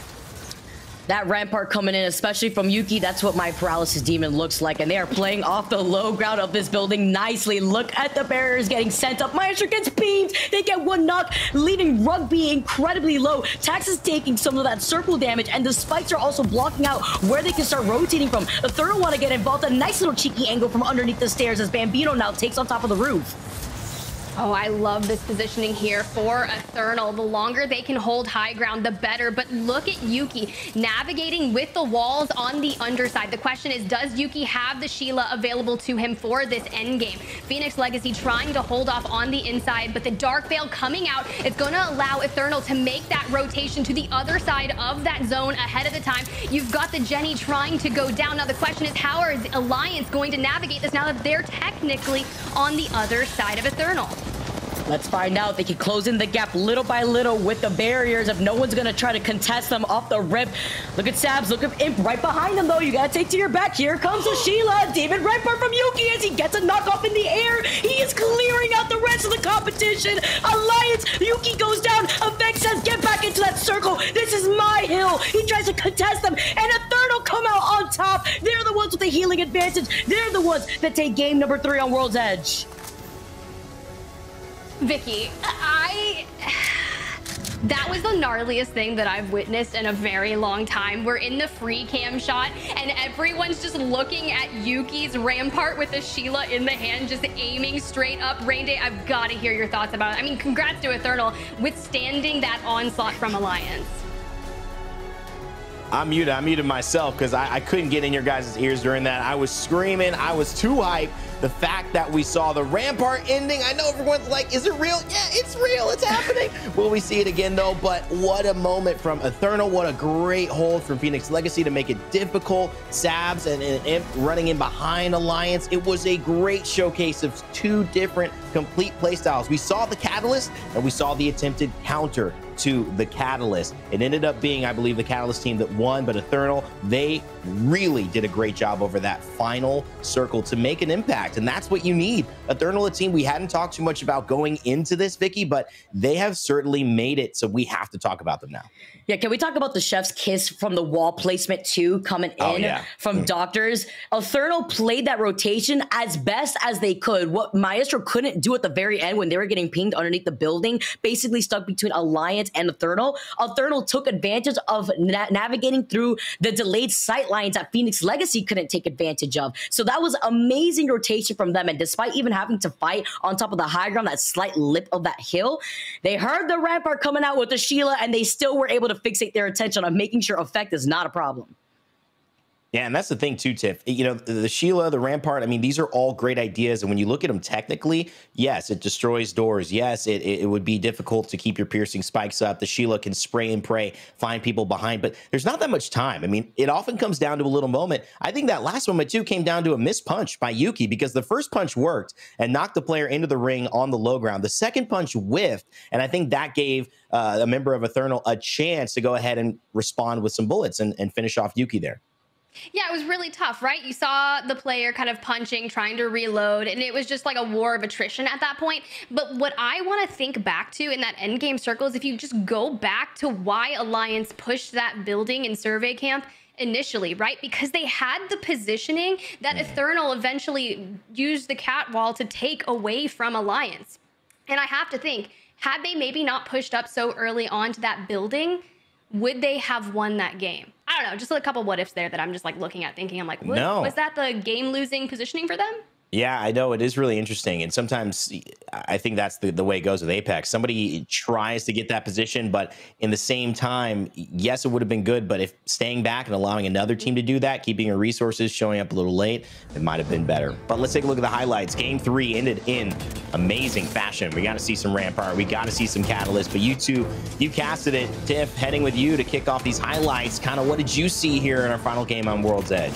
I mean, it was really cool to see those initial contests and then Pioneers kind of running into this fight here. We got the comms, and it was really unique to hear them look at this fight afterwards, right? They're like, whoa, that took way too long, because you have to think about the rotations. Teams that are looking to make themselves into that next zone, there's typically like a running clock of when they need to get in or get out of a certain POI to set themselves up for success. But this play right here from Vexed Gaming as they move in, especially with Unlucky on the Catalyst, throwing up the reinforcement on the wall. Now, I don't know how many of you have actually tried to play Catalyst, but there is a 0.5-second delay that it takes to reinforce a door. And you can actually do that while holding your gun and throwing out your piercing spikes, which is why I think they had so much success trying to take this area. And it was looking rather bleak, right? It did not go smoothly, but they pulled it off. Yeah, and this was really Horizon causing trouble for Vex. And you could just see the way I describe Catalyst too. She's a controller, but she has an element of offensive control, throwing those piercing spikes down, kind of taking space away from you, while also the wall saying, do not cross. Vicky, it ended up though being Alliance on the Rampart who started to turn the tide here. We thought, is this the game we're gonna finally see them take control? She took out that Sheila, and you already know what business that means. And we saw the end play right now. Oh, you already know. I mean, it goes beyond that. That was the Rambo machine gun effect basically coming through and playing off the little slight barrier. You see Effect punching the rest of the competition out. Eternal, though, had not only the health advantage, but they also were able to clearly just climb up on the top. Thankfully, at the very end, with Bambino still alive, Eternal was able to take control over the high ground right there. Beautiful play from not only the melee punches, but also working around the Sheila that was obviously working out very well for Alliance at the end game. I believe it was Yuki, though, that did originally go down first for Alliance, which allowed the rest of the lobby that was left to make sure that they could hold on to the high ground on that hill. Listen, our job is to tell the stories, it's to break it down, it's to assimilate the pro to the casual and to the upper level casual who are watching right now. But our job isn't to play in the pro league. That's why when we have a little bit of time to give you analysis from someone who's in it, it's always a little bit exciting. So let's bring on our guest for halftime. Something new we're introducing this season. It's Graceful joining us for a little bit of a halftime recap. What is up, Graceful? We saw you in London last. It is great to have you on here today. Thank you for having me. And yeah, I'm happy to be here. So far, the games in Pro League have been amazing. I think most of the teams that I expected to be at the top are still kind of at the top, KCP, Fire Beavers, etc. Other teams are already stepping up to it as well. There is 6 games in total, and the playstyle of teams changes drastically based off of the maps as well. A good example would be Vex plays a lot of zone/edge. They play both, actually. They play a lot of edge on World's Edge, and when they come to Stormpoint, they play hardcore zone. So it's going to be fun to see the drastic change on teams' playstyle, yeah. You know, great little recap there. I want to get your thoughts as well in terms of the concept we've seen of KCP showing up with this new roster. They won Pro League Day in EMEA as well in Split 1. They seem like they're doing a good job here. But you, as many people know, having joined Element 6 with K20 and Slayers, you know what it's like, that honeymoon phase of getting onto a new team that's got great players and winning. Talk to us. Do you think KCP has really found the right fit with Zane? Or is this a little bit of something that, you know, they're going to have to figure out over the course of the season? It's very hard to tell. Like you said, there's a honeymoon session, but the hardest part is not because of new players' addition or their strengths. The hard part is figuring them out as we go. Scrims is not really a good example or a measurement of how good your team is with this new player or addition to the team. We only have a set amount of practice, which is then Pro League, and then international scrims are kind of hot and cold, and then the real stage is LAN. So I think Zane as a player is definitely a good fit for the team, but how well they will mesh will go up to them. It'll be the same for us on E6 as well, due to the fact that we don't have the... Oh, sorry. Well, they'll tell me this as well, Graceful. In terms of E6, and then I'll open it a little bit in case Tiff and Vic want to ask you a question. In terms of E6, how's that going? I noticed you guys were playing Wraith and Scrims. You seem to be keen on that character. Was it the portal change? Talk to me a little bit about what you're thinking heading into Pro League. The main reason why we're playing it is because we're still figuring out the roles on the team. Slayers and Swinny, both of them are very high firepower capabilities, same as for me. But me being the only mouse and keyboard player on the team currently, we're looking to get both of them into good roles where they can make a lot of plays and put a lot of damage, essentially. So I'm currently on the Seer. We're playing Wraith because Swinny needs to be fast on awareness and decision-making. And before, it's very hard. I've always been on this side. A lot of people aren't there. But I think that it's better to have the person in command to decide what to do than for me to be a middleman. Like, I shouldn't tell you, go from A to B to C, and if it doesn't work, panic and do something. It's better if I'm in that spot to take the decision to do that. So that's why we're putting Swinny on the Wraith, so he can do exactly how he envisions it, and it plays out perfectly. Vic, Tiff, anything for Graceful before we get into some of these results? Nah, my brain just started like lighting up when he mentioned that, because I was thinking of some of the teams that I've been watching in NA, how they had the IGL essentially on Wraith as opposed to Seer. So I think that was a really, like, I thank you so much for that. But how do you think kind of the classification of these legends and kind of switching around the perks with the controller class only being able to have that ring information? I believe I saw one of the teams playing 2 controller legends, no recon, so very interesting there. But do you think a lot of people have been trying to like kind of redefine their roles based on the classifications? Yeah, so the roles are really good. I like them a lot, but they didn't really change things up. The Legends power picks, as you can see, Valk being the best mobility character that's adaptable for any zone, Seer being god tier with wall hack for 25 seconds despite the nerfs, Catalyst being a new addition, very viable, but hard to play, but still everybody is, you know, experimenting, which I really, really like. So Catalyst, in my opinion, is the peak of Apex. Seer is the lower part of Apex. Bangalore, Cossack, Watson, Crypto, all of them super solid, always have been viable, will always stay viable. They need to rearrange a little bit, but overall, super good step in the right direction. Yeah.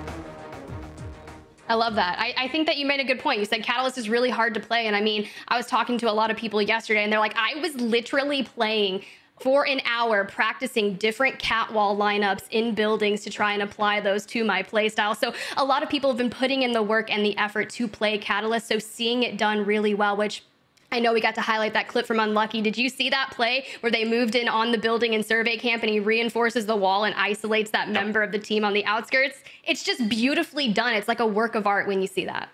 He catches them so off guys, guard. we wish we could keep you here forever, Graceful. We do have to keep it moving, though, in terms of the show. But I want to get your reaction before we let you go to our match 3 standings, which we're going to bring up here. Overall, after 3 games on World's Edge, this is where it goes. Match 3 results here. Eternal, I mean, little comment on Eternal and their play to get that big 26-point kill in that final 3 that we just saw, Graceful. As we can see here, Eternal, Phoenix, Mistro outplayed a lot of teams that weren't considered, in quotes, strong or LAN worthy, are super hungry this season. I love to see it in all of Pro League splits across all the regions. All the teams are there to show up right now. I think the last LAN inspired and motivated everyone. Seeing them perform at the highest level in these lobbies right now in our region is really good. They've always had the potential in scrims. It's hard to show off in scrims, but when it comes up to the main stage, popped off.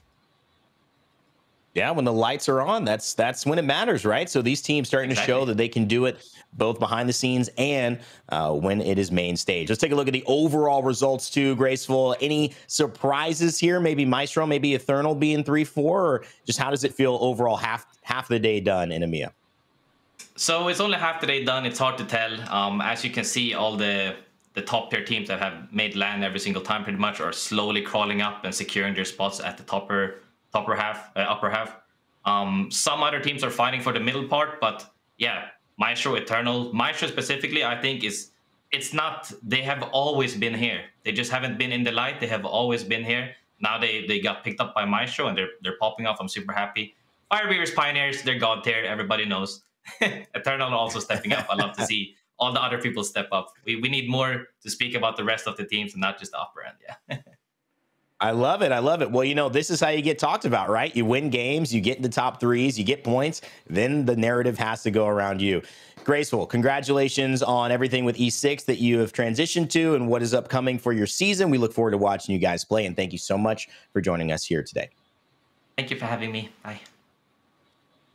Graceful, everybody. You'll see him play tomorrow with Element 6, K-Swinney, and Slayers. And Vicky, Tiff, and I want to get your thought, Vicky. Great to hear the insight from someone who's in the thick of things as a pro this season.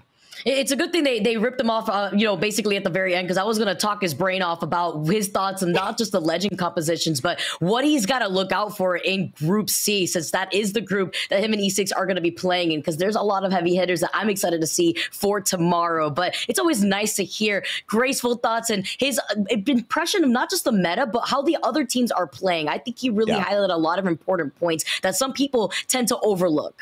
Well, that's the thing, too. You could see how it works when you're playing in scrims, when these teams are trying to come up and make a name for themselves in the Pro League. It's inspiring. Hey, and if you're inspired as well, you might have a chance to come up as well and be a part of the Pro League. The Challenger Circuit registration, it's open and ends on March 22nd. The tournament starts on March 25th. And you can go on battlefy.com in order to sign up. So make sure that if you are inspired by this action, you think you've got what it takes, join the Challenger Circuit and prove it. All right, we've got Game 4 coming up very, very soon. In fact, so soon, it's right now, as I believe we will be heading into Storm Point for the first time. And this is going to be very exciting. I'm not sure if I am here with Tiff or if it's Vicky. Yeah, he's going to take a break. So it's going to be me and Tiff rocking into it straight away. Tiff, no break. We're going into Game 4. I know the fans are happy about it. I'm happy about it too. And let's kick off Storm Point. Look, I couldn't be more excited, Rain Day. We get to sit here, see what's going to happen on that first Storm Point map of the year. We look at the drop spots. Vex not actually switching things up. They are going to remain consistent and keep that drop spot POI of Launchpad. They've got the hot zone. They have a lot of unique capabilities here. But Checkpoint, I spoke with Sabs ahead of time. She's over on Phoenix Legacy. They're landing in Checkpoint, which they were worried that they were actually going to be contested. And turns out they are not going to be contested, but start a fight over here in Cascades, getting a little early action from the team of Danish. Early contest on Storm Point, risky for both teams, but there could be value here if you come out on top. That was one of my biggest criticisms with KCP at LAN. They contested so many times. Natsuki said, let him cook. Well, he didn't end up serving anything at the end of the day. You got to hope Start a Fight have a different plan here. They've already got one, though, so this is looking better as they chase the others down the hill. They're going to rotate up on the high ground, a little dozy-do. But it seems like Start a Fight with 3 should be able to handle this one. I mean, triple blue, but you hear the shotgun coming in. That's going to take out Blast. Lackey going in and able to deal the finishing blow to Danish. And now a well-deserved 3 KP for the beginning. Let's cut on over to Maestro. They're getting down to business over at the wall and finding themselves incredibly low. And Game of Drones going to fall. Maestro wanting to keep that dominance going forward. And I've been really impressed with this roster. We were asking, like, how is Tax going to perform? Typically, most of the experience coming in from that Challenger Circuit level, but Pioneers, the action's not stopping, Rain Day. I know, this is crazy. KCP, I just mentioned it. They are totally fine with an early game fight. And that's the thing that you've got to know going up against KCP, and KCP got to know going into these tense moments, the quality of the team that you are going to be going up against is going to change. In the highest of high levels at LAN, it is not as easy as doing this. So they still decide they're going to be willing to go for it.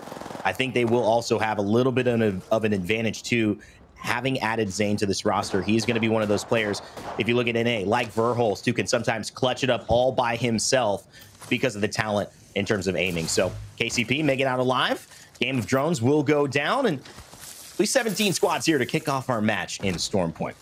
Yeah, it's really interesting. When you think about seeing a crypto drone in your vicinity, there's only 2 teams in the lobby that are running crypto at this point in time. That's going to be Phoenix Legacy and Ascend, typically Cachero on that. But we know that like Phoenix Legacy, they land checkpoint and they play that early rotate. So they're the ones that have actually already made their way into North Pad. They're going to hit a ring console, look for that information, and then start to act upon it. But with KCP starting off so incredibly strong, moving Dell onto that Watson, they've got the Jenny, and now they can just really set up here in North Pad at the intersection of the next zone. They've already got that information. Yeah, they feel it's going to be a northern pull. They landed at Mill. They made a fast rotation there, but they have not stopped the ability, or at least the desire, to try to keep fighting. We'll see if that ends up happening. Over on the high north side as well, SMS making a move. We know Phoenix Legacy is there with them, and we know that actually Fire Beavers from the south have a long way to go. So they'll be playing a little bit of edge, and it'll give them some time to gather some resources and make it into this moment, while KCP still fighting for their lives, still on top of things. Zane with a purple, that's scary. And I think they're going to go in for it, trying to find a couple of picks, and there's one for Zane. Oh my goodness. The man just doesn't miss. He does not miss, and the ability that this Pioneers team just worked, putting Zane on Valkyrie gives them the movement that's necessary to try and navigate and kind of pinching that fight. Nasky getting caught out away from Dell and Zane. Now they have to kind of go and get that res, and you can see Vex is going to take this time. Getting that early opening knock is going to allow them the ability to push straight into this fight, and they're sitting on 2 purples, a gold, and looking to essentially collapse around KCP. Dell down once again. That nemesis is so punishing.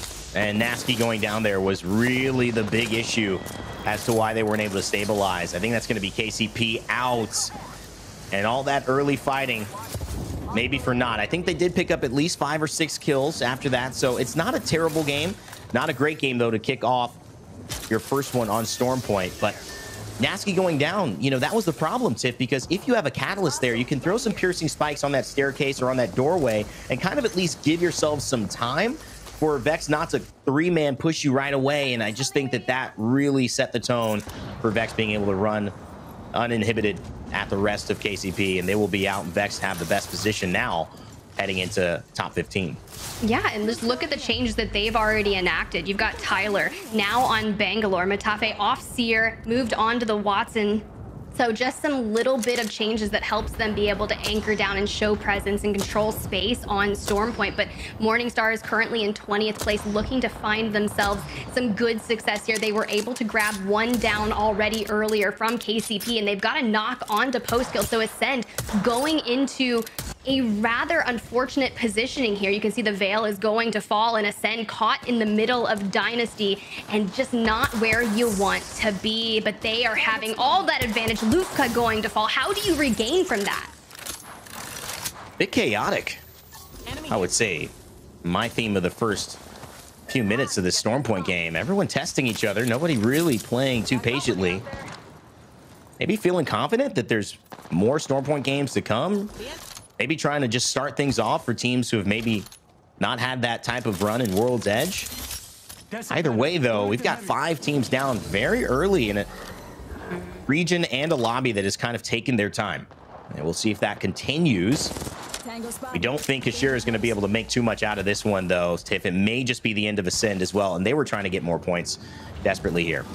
Look, if anyone can regain, it's going to be Kashira as that crypto, utilizing the drone to grab the banners. But the moment he tries to bring that drone out, Dynasty is like, oh no, we left the wrong person alive. And they just utilize the Seer tack to kind of end the drone. You kind of freeze up your abilities, freeze up any healing, and they just full send now. Ascend out of the lobby, and Dynasty has found themselves with 2 eliminations thus far. Just got to worry about placement kind of for the time being. But navigating this open terrain, I kind of like making the decision to go see what's happening over at Down Beast. Is there a fight that we have the ability to third party?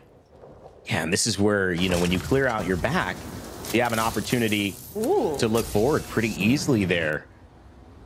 I was wrong.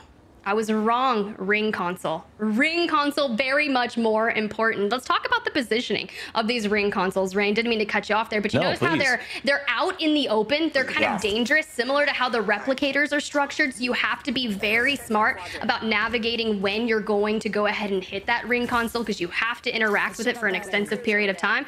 Luckily for them, they had the Bangalore smoke them out.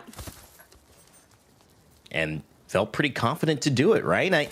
I definitely agree with you that there's just been a little bit of an adjustment in terms of how do we navigate these. Now we've got 2 things to scan instead of the traditional one of the survey beacon that would give us that ring information. It bodes well as well for, you know, getting rid of that problem, having crypto on your side for survey beacons, but the ring console no longer an opportunity. All of those players who do it, you know, you have the ability for them to now be kind of out in the open. So you've got to figure out a way to support them. The smoke, you're going to see that a lot. Even if you have a digi threat, you're going to have a weapon that probably cannot finish someone off from that far. You can see the enemy scan there from OJ Rain. Taking up that survey beacon. They'll have information as to who's in front of them. And remember, Tiff, they're lagging behind. So this is going to be crucial for Taskmaster, 9impulse, and OJ Rain to figure out where's the best route for us to find, especially also where should we play, since a lot of these late game spots are already going to be taken. Yeah, it's really tough. I mean, they land Cenote Caves. That's all the way down on the southwestern side of the zone. Everyone knows Storm Point is very, like, the terrain, very top to bottom. The north side of the map going to be that highest positioning. So Fire Beavers, they do have a Valk that will allow them to get a little bit further by the sky if they need to. But navigating some of these choke points when they're rotating into the south side of checkpoint right now, this can be tough. And we see a lot of end games happen, particularly here.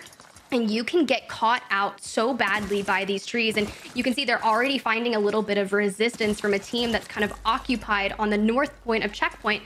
But good for them getting that poke fight, right? That tells them, hey, there's a team up ahead. How are we going to navigate this? Do we have the Skyward Dive available to us? Should we need to kind of get in front of them? Yeah, one of the greatest things about this too, and Fire Beavers as well, is this edge play is working really nicely for them. And you can see with the 43 points leading out in this lobby, they won game 1. Oh, and this is a great showcase of the assault class as well. Look at the extra resources. 9impulse able to carry a little extra ammo on the Bangalore also. They've got pretty much ring console, survey, and assault on this team. So a nice lineup. But this team is also really good at being flexible on edge. They've got information with OJ Rain on the Seer. They've got smokes to delay, and they've also got the bigger rotations with Valkyrie Tiff, which I think is making so much sense for me in this meta. If you're not going to run the traditional kind of style, you know, this is a really good approach for getting everything that you need. I mean, look at Oirain right there, getting so much damage from that flat line, throwing out the focus of attention, seeing that that player is literally 1 HP in a dream. That forces that team to start having to play around the resetting of that team member. But Vexed over here, still in North Pat, engaging with Phoenix Legacy on a multitude of levels throughout this building. Phoenix on the bottom, kind of utilizing the Watson fences to prevent Vex from kind of getting in there and being hyper aggressive. But you can see they are constantly getting pinged by that Seer, giving the information over towards Vexed. Not sure if this is one of those fights that would be really smart to take. Should Vex int on this? Can they expect to be followed up with another team nearby? And it's the ability to take that fight smartly, minimize the damage that you receive so you can focus your attention on to the next fight. Phoenix Legacy have done a good job getting into top 5s, top 3s. They're top 5 overall in the lobby right now. And they want to continue that way. Different style of getting the controller class and the recon class together. It's Crypto and Watson instead of the Catalyst that we have seen showcased. And I love this different dimension too, because you will be able to obviously hold down these areas really nicely. This low ground is almost impenetrable as long as you can kind of have coverage on both these angles with a few bullets back, and Sabs is totally making sure of that. Saw her in London, and just a great signing as well of the Seer competing here at this level. Yeah, honestly, it's really exciting. And if you want to like get inspired, but you see a female player in ALGS Pro League. Like, that's got to be such an inspiring thing for a lot of the women who are in competitive out there, especially to see them performing so well. And she's even kind of like a co-IGL of that team alongside Alpha as Alliance is working on their rotation. They are actually kind of mirroring the rotation we saw from Fire Beavers, just maybe a minute or two behind, going in from that south side of checkpoint. So you know, making your way up north, we might have a little bit of congestion, but they're still choosing to play Rampart on Stormpoint. This a little Phoenix Legacy versus Vex. Little in-home rivalry there, potentially. We also see Unlucky trying to siege down the Watson. I think they know exactly where Phoenix Legacy is. Not sure if they want to push it yet. Great setup for the shielding, both on reds, one on gold. And that would be Tyler FPS on that. But Tafe holding down kind of the anchor position on the Watson, just with a charge rifle, showing presence from such a distance. And that's a good reason why they're probably all on red Evo, Stiff. Yeah, that's really interesting, right? Maestro is out there kind of gunning into an engagement with Horizon, but Vex saw the opportunity to disengage from kind of poking at Phoenix Legacy underneath and just kind of turn their attention on to try and pick up some eliminations. So yeah, Phoenix Legacy finding a little bit more safety from that engagement. You can kind of cohabitate this building, but let's take a look at Morningstars. They've decided to get kind of the catwalk portion of North Pad and take that high ground. And if you've got like a G7 Scout, a 30-30, or maybe a sniper rifle in your hand, you can continuously work on just poking and prodding as these teams are making their rotation in. High ground here, I like, from SMS.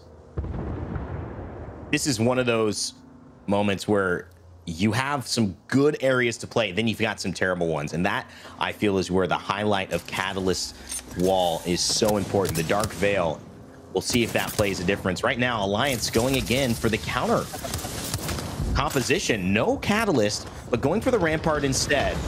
And I really, really love this. Alliance trying to siege up. Let's go ahead and listen in to them as they try to make this push happen, presented by WD Black. He dropped, low gun. One drop. Get a low gun. I'm finishing. Stabilize, guys, stabilize. They're all around. Okay, stabilize. I'm with you, Akis. Let it go. She's there. She's behind something. Can't shoot her. Yeah, she's behind something. She died. Nice. I don't know where the other guy is. The other guy's here somewhere. Clear me, you can.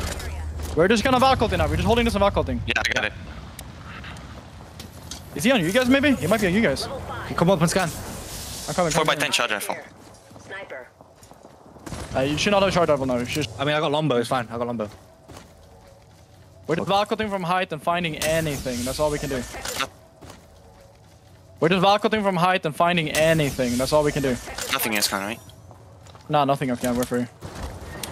He's in the I don't know if this is him or someone else is looting. I think someone else is looting. Pretty sure they all died. Where the fuck are we trying to get to, by the way? Below or in here? No, that's bad. Downstairs? Did we do that downstairs thing or no?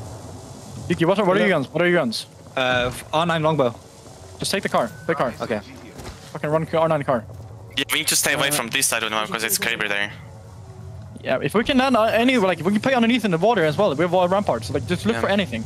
We just need to find anything. Like, we can play this spot, water, anything. Anything that's free. Try to find anything. Just do it for me. Do it for me right here. Let me know when. Yuki, let him know. Yeah. Just It's 0? No, like 2 or 3 seconds. 3 seconds is fine. 3 seconds safe. We're on the very edge. 3 seconds. No, let's go. It's because we're so far out. The zone moves fast. Look for anything free. Anything free. Okay. You're just pumping this when you see something. Left side looks clear. This side looks clear, guys. No? It does. That's Kraber. No. What about this? Yeah. I think we look for... There's some walls there, but... Yeah, go for it. Land inside. We can go inside as well. Land bottom. I can't go inside. I'm in bottom. Break it. Go through. Come in. Yep. Let's play the big thing here. Yeah. On stairs? Safe on me. Come in. Come in. Yep. Let's play the big thing here. Yeah. On stairs? Close this door. Just hold. Almost got it. Use my shields. Getting shots from fire. Get behind it. Play the middle. Nothing else. Yeah, this corner is not safe there. No, just play the middle. Middle is completely safe. We're good. I'm blocking off this side of the door, boys.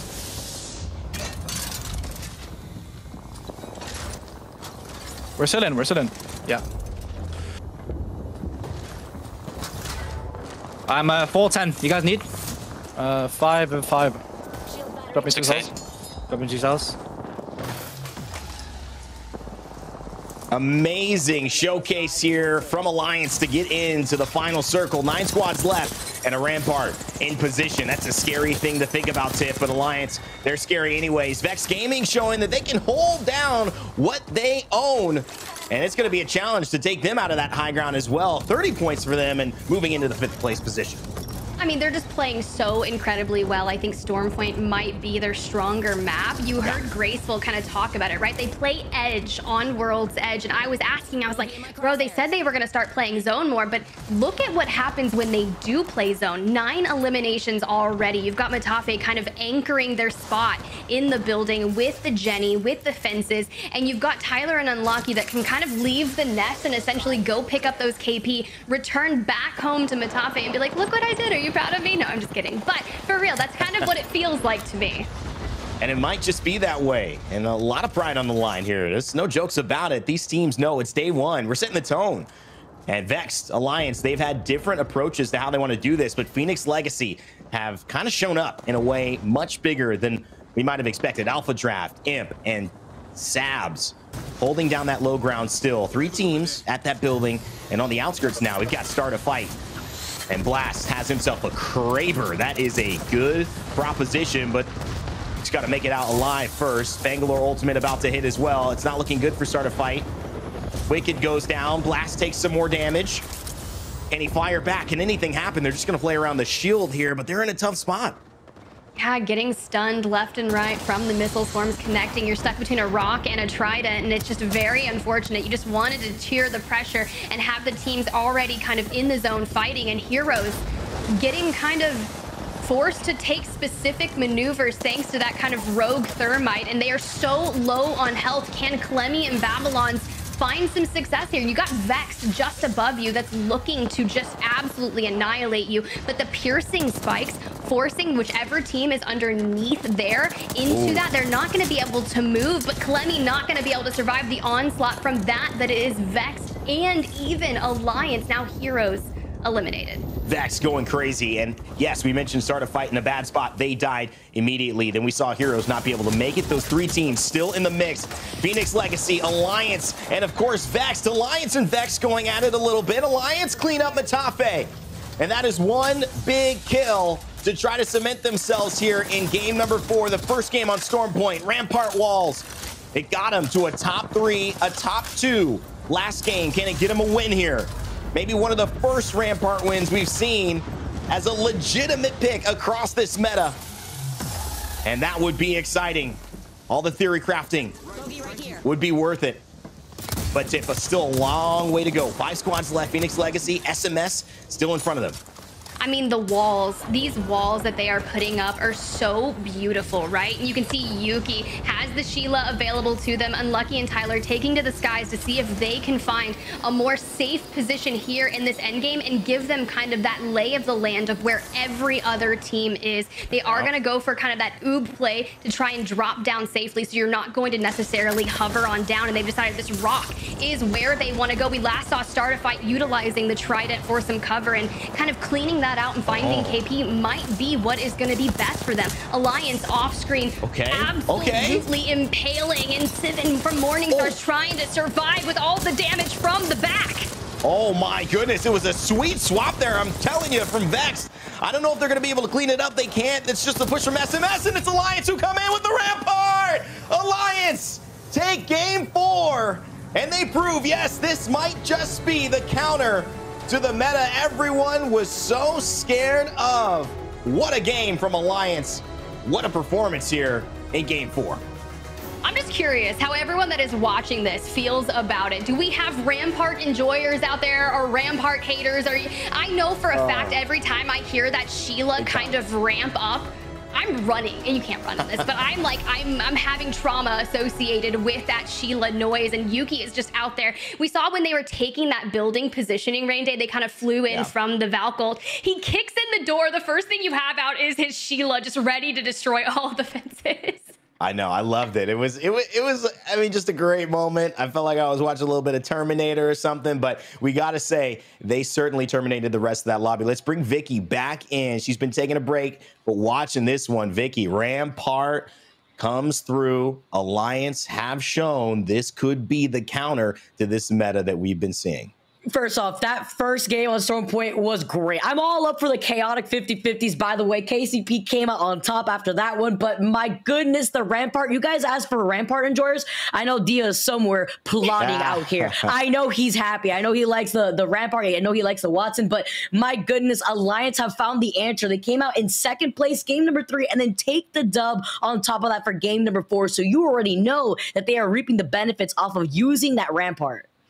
Yeah, and it's building space where there isn't space, right? It's building cover and creating zones. It's exactly what the Watson does, but there's this unique element of the Sheila, which, Tiff, you keep mentioning. That's this incredible offensive firepower that directly helps them counter what is being basically the deterrent for all these other teams of what Catalyst is slowing people down and forcing them to do.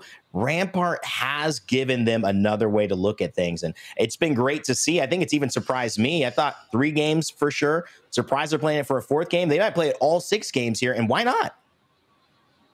I think so. I think they need to keep doing it. I mean, you think back, we talk about the Dark Veil, the cat ult, the cat wall. They were able to spray and pray that Sheila through the wall and take out KCP over on World's Edge. So you saw the value in it there. We saw the amped cover value in that end game in North Pad. And I just feel as if you kind of have to trust Hackis at this point, right? Yeah. I was talking to some members of Alliance yesterday, and they were like, this is his choice to kind of implement the Rampart and try to utilize it to try and combat some of the slowdown nature that you called out, right? That Dark Veil, it slows you down by 15% if you walk through it and you're blinded for 7 seconds.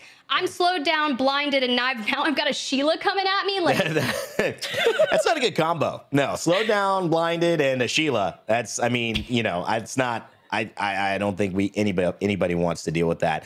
I certainly don't. And I also think too, like, let's just be realistic about this element. Everyone is trying different things, but whenever you see something work, then it adds another layer of legitimacy. When it was all just talk, when it was talk and it was an idea, it's one thing. When it's actually cemented in winning, and maybe even now on the course of winning day 1, that's a story. But is it more of a story too of the Alliance that was meant to be at LAN back? We talked about Super Sub Mandy, but it was always about how good this young Effect was, fitting in with Yuki, fitting in with Hockeys. Yuki got even better at LAN. Hockeys has been one of the top players, and now Effect showing up right where we expected it. This Alliance is scary. And as we take a look here at these highlights as well, I mean, Tiff, this was also a game that ended with a lot of teams knowing where that zone was early and setting up. Yeah, I think that's kind of mission critical, right? You've got the controller legends out there, that class that gives you the ability to scan ring consoles. And just talking to Sabs, that's what they were talking. Their Storm Point gameplay, land checkpoint, scan a ring console, make that early rotation move. And it's been paying dividends for Phoenix Legacy, who have been making those early rotations. And then Graceful, kind of shining some light onto Vex playstyle, more so into the roles of playing that heavy zone on Storm Point, and the ability for them to keep out all the other teams. And it just goes to show you how strong that really is, Vicky, and it's just been a joy to see. Yeah, I believe they had like 11 KP by the end of that game, but their positioning was fantastic, cleaning up one after the other. Well, look at this. It looks like a work of art. Picasso up with the Watson pylons up on the high ground. Alliance then coming in from the low ground. But talking about position, it was Alliance that not only put their backs against the wall of that same building without having to overcommit, but they secured it. This is terrifying too. You know that Sheila's coming out from Yuki. You know anybody that's underneath this ground is going to be in the line of sight of that Rampart. And Morningstar's also being able to really come out on top after this game. But again, Alliance with their timing on the third party is what allowed them to secure the final game. It was tough too, seeing Vex try to make that run. When they lost Matape, that was really the issue. So they had to fight it as a 2. And then this is where we actually saw, I want to say it wasn't SMS. It might have been Start a Fight. Yes, it was. Die. And so it was a tough spot. That rock really wasn't a lot of room to hold. And you can see here in match 4, there was a big showcase for Alliance in their composition. But I don't want to just make that the story. We know Effect is back. We know they're playing a new comp. Morning Stars have a nice pop-off game, a game we hadn't really expected from them. They're showing up here. Vex Gaming continued to improve. In fact, second place overall in terms of points. But again, Phoenix Legacy, Dynasty, good showings from them on the day. And as we take a look at our bottom 10, it will give us an idea of maybe who had a tough Storm Point. Pioneers, I thought they had a tough one, but again, 6 points, 2 back-to-back fights. Didn't work out with Vex, but they will be okay. It's really Ascend, Tiff, I'm looking at. Game of Drones, who have gone out really early as well. Danish, Eternal, who had a great game before. Maestro, too, kind of fell off here. Can they keep some consistency heading into game 5 and 6? It's really tough when you see Ascend kind of on that lower half of kind of the series or the match results, right? You think about the team that, in a sense, in Split 1 Pro League season, it was the most consistent team out of EMEA. So to find them having a little bit of struggle here, trying to adapt and keep up with the way that people are playing, you know, they are still on that Watson crypto, and it's tough, right? Typically it would be really, really strong for them, but moving into these legend changes, it may not be kind of paying off for them just yet. But it's a great point that you mentioned too, like things can change with the legend changes. They can be negative, but they could also be positive, and they can give someone a little bit of room to run that they wouldn't have had before had the meta been so consistent. Maestro, Eternal, Phoenix Legacy, those are my 3 standouts today of teams that I think are showing a lot of improvement here and really questioning and challenging for that top 5. Of course, we've got some of the leaders in the lobby, from Alliance, from Fire Beavers to KCP. They know what they're doing. They're at the top. Can anybody stop them? We got our first Rampart win in Split 2, and it was a fun one. Will Alliance go back-to-back, or will someone else take down the throne? We'll find out as game 4, just finished, and game 5 and 6 are coming at you. WD Black, the official storage partner of the Apex Legends Global Series.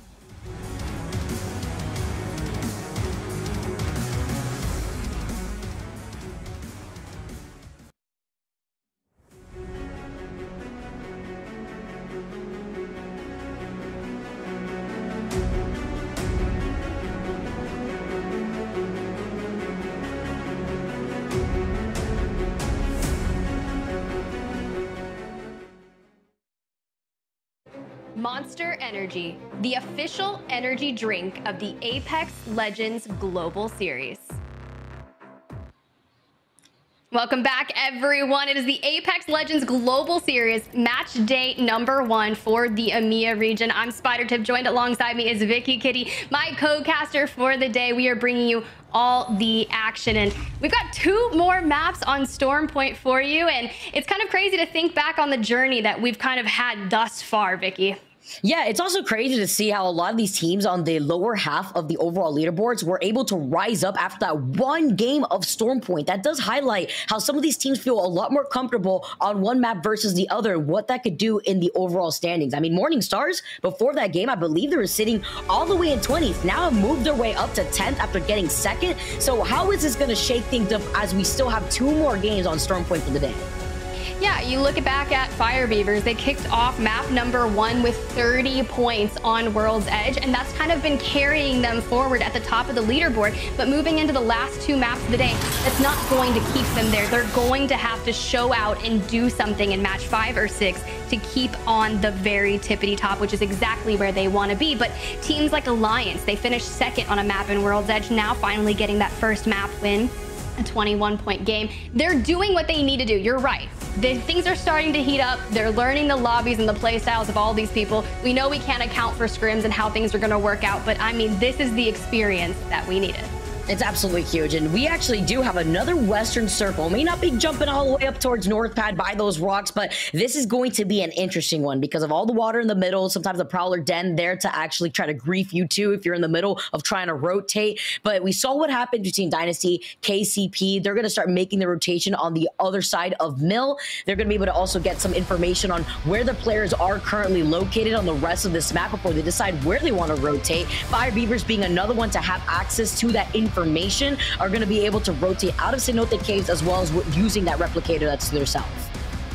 Yeah, it's really tough. I mean, you've got Dynasty that lands technically, quote unquote, that bean-esque area, that mountain that's shaped like a little bit of a jelly bean that some people have coined that POI's name. They have the IMC Armory there and a beacon as well. And with KCP at the mill kind of already starting that rotation out, which is interesting because knowing that Phoenix Legacy is an early rotating team, they're making their way to the south straight into KCP. But let's jump on board with our map 4 winners of Alliance. You know their drop spot POI, it's Lightning Rod. They've kind of not changed anything here. It's a really interesting POI, such good loot. You have crafting for the most part. Extended energy yeah, right there. Ring console available to them. And in a top-down map, from north to south, the rotations from northern POIs are so much easier. Oh yeah, especially when you have a Valkyrie too with that Skyward Dive, could cover so much land. I remember that before Valkyrie Skyward Dive was nerfed in terms of the distance, she was able to cross that entire east side of Lightning Rod through the rocks, and you will find yourself right back in fish farms. Still could cross a lot of distance, even coming out of that north side, but Alliance have a bit of ways to go here. They can start making the rotation from Lightning Rod all the way to the west side. Know that SMS is in that direction, I believe, to the right side of Wall. A lot of other squads already making their rotation on the edge of that next circle.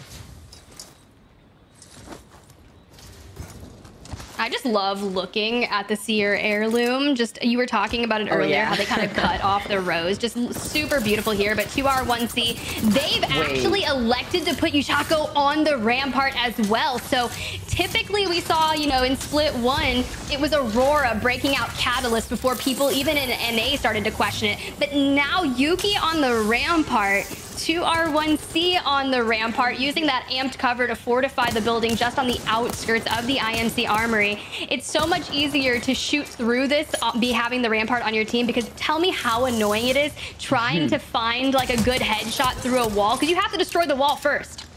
Yeah, not only that, I feel like I'm just living out my nightmare. Meanwhile, Kashera is popping off in the feed, making sure to get that dirty onto Alpha Draft here. But 2R1C is a team that's currently sitting in 13th overall after their performance on World's Edge in that first game on Stormpoint in game number 4. And look who's coming through. Tiff, you highlighted it perfectly with Rain Day. Vex Gaming is such a scary team overall, but even scarier on Stormpoint. They managed to take this building right now, and they're just trying to see if anybody's hiding right now here too. If they didn't pick up anybody, it looks like they got this entire building cleared out now. They could see what's happening on the other side of the army. It was Ascend that was actually neighboring them. They could see that they have already lined up the walls underneath with the Watson fences, but Ascend is not going to be moving anywhere. They do really like hanging out in that building, especially if there's sometimes a circle beacon that they could use. I'm not too sure if there is one right there, but Kashira gets another knock with the Sentinel. He's been on fire so far with this. Oh, this is not good if you are Fire Beavers or a fan of them, because they're on the outskirts of the IMC Armory. And right now, Kashera with that Sentinel are just absolutely punishing them. We saw just how getting that opening knock, and Kashera is just taking his drone out there to find some more information, or maybe to EMP them and kind of deter them from getting healthy again. There goes the EMP, very unfortunate. And you gotta watch Lufka, right? Putting him on the Valk allows him to kind of go forward and maybe grab some damage, return back to where the Watson is and kind of anchoring that position. But he should have the ability to kind of poke out, find damage, go back in. Especially with his playstyle, too. We talked about it a little bit when we highlighted Ascend. You can see their vision getting blocked out by the Bangalore that's on the other side of the building, by Vex. You got the Digi-threat, though, in the hands of Kashera. And with the way that Lufka plays, very aggressive, but get pulled back immediately. And what better legend to have Lufka on than Valkyrie, especially when you want to rely on the Skyward Dive in case you want to reposition. But I think Ascend has this not just locked down, but they have a really good prediction on where the circle is going to be pulling. And in the case that it still pulls more so to the north side by where they're going to be rotating past the mill, they could try to take a 50-50 rotation, maybe take a more back-end rotation towards the line of sight of Barometer.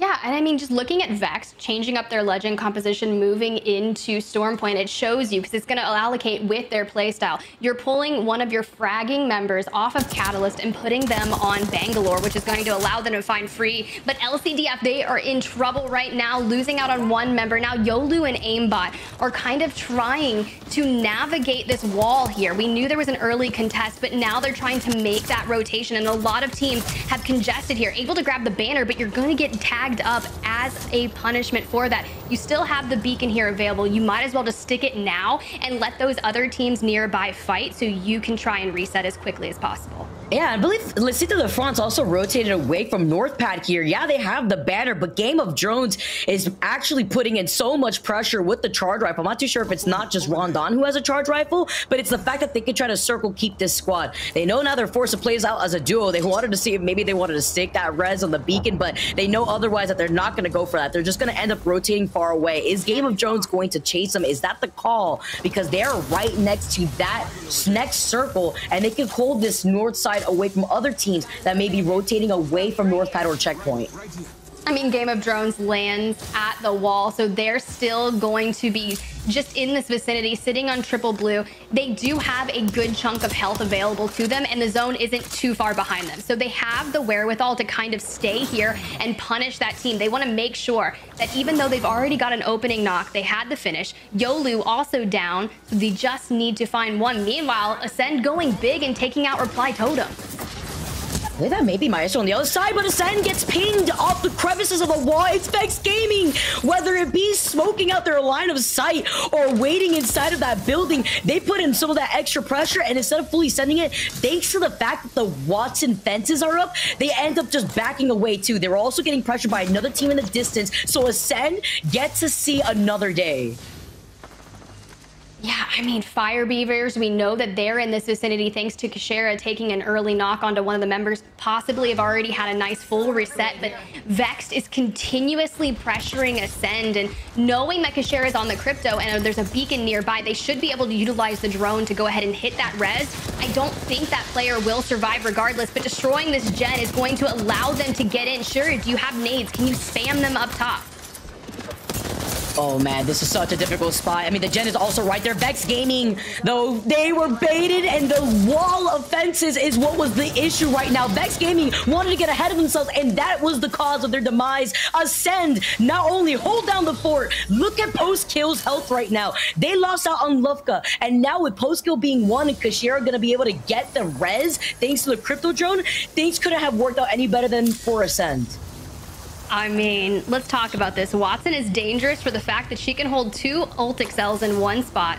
You pop one ult excel, you get the Jenny back. You destroy one, you can immediately plop down another and Ascend, knowing that they've played Watson and Crypto so often. It was just beautifully done. Now they're going to go ahead and stick the res off onto Lufka, try to get them back, and a plethora of loot available for Lufka to get back up to speed. I'm not over the last fight. That was absolutely insane. Amazing placements of the Watson fences there to block out the rotation through the stairs, even the gen being up there. That's why they didn't want to send out the grenades yet there too, but that was even better for Ascend in that case because the grenades would have just spelled doom for what was left of Kashera too. So now we get to tune into what's going on the other side of the map. Game of Drones, they've successfully made the rotation away from the wall after pressuring out that previous squad that we were able to see earlier. Now they're going to be able to next plan where they want to rotate through that next choke point. But look how many teams have already taken real estate inside some of these buildings. So many congested spots right here to the south side of Mill. I mean, look, this is going to be really tough, and there's a lot of different kind of ending games here that typically pull to an open position. So So very, very tough. In Horizon Union, I kind of like chilling here, but the horrible part about being here for too long, or all the teams that are going to be rotating in from the north side, and they're just going to be collapsing around you. You can get a lot of information, maybe try to get some eyesight onto them, but at what point do you decide we need to take a building, we need to reposition ourselves because we can't hang out here that long? They do have a catalyst, which typically can excel in open areas using the Dark Veil to try and cut off your LOS while moving, but you can also really utilize a building to try and reinforce that. Squads, though, taking their time and playing on the outside of these buildings, playing on top of this hillside like Horizon Union. They're getting pinged by a squad in the distance with the 30-30, but holding this spot early could be doomed for the teams that are in the middle of rotating to the south side of that map through that choke point, because you could find yourself pinched. Foot Esports, though, has other plans, and they're taking their ride right into the outside of Mill, playing from the outside of the circle, but at least on the safety of the inside of these Mill buildings before they manage to reset. Yeah, Foot Esports on your screen, still just on the outskirts of the Mill. Like you said, they're kind of making their way through. We haven't really gotten to see too much action out of them. Noth and Taylor, you know, in split 1, they had played with Kuya. They brought in Liffen here for split 2, and I just want to see more. It's hard, right? When we're on the broadcast, we see what is in front of us only, and it's kind of like, what have they been doing off screen that might have shown this success to this teamwork? But excited to see what happens on this engagement with Danish, right? Sitting on triple purple, just kind of waiting on that outer edge. And if you get on the high ground here at the Mill, it is so tough to take a fight against someone on height. Foot Esports having to reset themselves, maybe trying to barricade the door. There you go from Noth. He's going to try to pop the med kit. Seer ult for Seer ult. This is what we see right now from Seer always. It's Danish that has the high ground. You're talking about the high ground advantage right now. See the Horizon Q coming in too from the other side. Just waiting to see for an opportunity if they could get on the high ground here, but it was Danish that took the high ground first over the squad that's playing on the low ground. They're inside that next circle now with the entry of the black hole. It's going to be able to pull everybody inside. Here you go. Take one of these with the Arc Star. He's got the Hemlock ready too. Beautiful combination with the Arc Star, but it's a trade for trade on Nox. I mean, that was really smart. I know I was talking about Horizon kind of being more of a refragger or anchoring type of character now, but Bab is utilizing them as that entry fragger, throwing the black hole in. Frick's going to fall as well. So now Young Hong Kong taking ring damage, definitely needs to focus on prioritizing that heal. At what point do you say, this is kind of chalked and I just need to play my life? You are going to have the information with that passive, but it's Pioneers making this so incredibly difficult. They walk in and just clean up the likes of Food. Spearing them while they're out of here too, cleaning up whatever was left here afoot. And now Pioneers, they know that there is somebody else in the area. They got Nasky on that Seer. It looks like they found the straggler real quick. Gotta do a 360 so that way you can make sure you're looking in the right direction as the Seer Heartbeat Center is gonna be able to come out. They find that one last straggler. Where can he go? Some missed shots with the 30-30. Have no fret. They're getting poked and prodded from just inside the ring as well, so they've already caught the attention of other teams, but it's Alliance just on the southern end of checkpoint through these 3 buildings, cleaning up what is left of game of drones and kind of holding this area. They are going to have to fight their way in. Now, granted, with that ring starting to close, I think that moving southward could be the best, or they could elect to go ahead and go around. Oh, will we see a Valk gold here? Let me see here. Effect, what are you going to do? And honestly, I want to watch more of Effect's POV at this point in time. Yeah, I'm wondering what their next plan is going to be right here, too, especially looking at this weapon load at the Nemesis, the PK at the ready, KCP now holding the high ground of Mill currently right now. Love to see what I'm seeing here for a lot of these squads. And just to highlight what's at stake here, our top 3 squads are incredibly close with one another. You can see Fire Beavers, Pioneers, Alliance, I believe. Alliance leading the way with 47 points, Pioneers with 45, Fire Beavers with 44. Just to show how close it is so far, looking at where that next map is going to be taking us, Tiff. Ooh, KCP holding out the Mill. Ascend with Lufka back, still kind of playing this building, but they are going to have to move soon, and now they've got to contend with the teams that are just in front of them. Lufka just ADS prepping to see if someone's going to push down on that staircase, but taking the high ground and having to play from the second story of this building. This is going to be an incredibly tough positioning, but with that ring already closed and they're in just a little bit, they should be golden. Let's see Ascend's next move here. They have the information of the crypto drone. Gets destroyed real quick, it looks like right here too, but they're going to be patient. Look how many shield swaps they have to work with as well. Looking down the stairs, they can hear the rest coming in. What is Ascend gonna do? They toss out the grenade, obviously out of the line of sight of the Gen, so that way he can find at least some sort of space, but they do manage to get the rest. Successful for Dynasty playing off the low ground. No gold knockdown shield, still takes more damage, more information. That token was not able to reset. Every time I hear gold knockdown, the only thing I think of is that play from Gone Beret at playoffs where they just kind of chained it together. It was one of the most fantastic things I've ever seen utilized, but it is so prevalent to help those resets, especially when you're hard on that edge and you're going to have that ring at your back. So the question for Dynasty and Ascend here is, they're going to contend for themselves. Meanwhile, Kashera is out spotting where he wants to take his next move, right? Utilizing that drone, calling out the teams in the nearby vicinity. And it's like, what is our rotation pattern going to look from these buildings? But everyone else, it's going to be a little bit of chaotic because with the team playing those rocks, if you've got mid-range to long range, you can just shoot down on all these teams making their way over. And let's not forget who rotates from Cenote Caves to right to the north side of them is Fire Beavers. So with Kashira having the information which squads could be trying to take that same spot that he's eyeing right now, that's why the Crypto Drone is so important. Without having to overextend yourself, taking a Hail Mary skyward dive, they want to guarantee and make sure that where they go for this next circle, because they got to start moving now in less than 3 seconds, that they at least have some space. The Trident's right there. Oh, he's an escape artist. Lufa is out of there with the rest of Ascend. I mean, just a couple rocks deterring away from them. They can play the low ground here and really hide themselves from the team that is on the top. Because if you're up there, you do not want to give up that high ground. But it's Alliance hitting that Valkyrie, the skyward dive coming in, immediately throwing down the exhibit to get the information and challenge who is going to be around them. Now down to 10 squads remaining. Amped up cover going out from Yuki. I can only imagine what he's trying to do there. Effect is trying to play a scene out of the Matrix right now, dancing around these grenades. They keep getting tossed. You would think that it's a fuse. Look at this right now. Alliance, Yuki falls low. He gets sent down. That's absolutely huge, but at least with the barrier that they can use for extra cover, they have the gold knockdown shield, so Alliance should still be okay. Ooh, it's nasty that from KCP grabbing that frag grenade. I did see a knockdown shield, but KCP walking up on this, the confidence that they have. Yeah, they just had an immense amount of damage come down that's going to kind of put a thorn in that push. And now you can see another member is coming down from high ground, but a Bo trying to follow up, and it is not going to pan out for the Pioneers. They will fall to Alliance because they had already reset Yuki thanks to that gold knockdown. There's no way this is happening right now. We saw it happen for game number 4, Tiff, but it is happening again. Alliance, Yuki being on the rampart. Now they took control over the high ground. The back and forth between Alliance and the communication must be on another level. We did see the Rolling Thunder coming in, but you can see the respect from all these teams holding their respective corners for this next circle.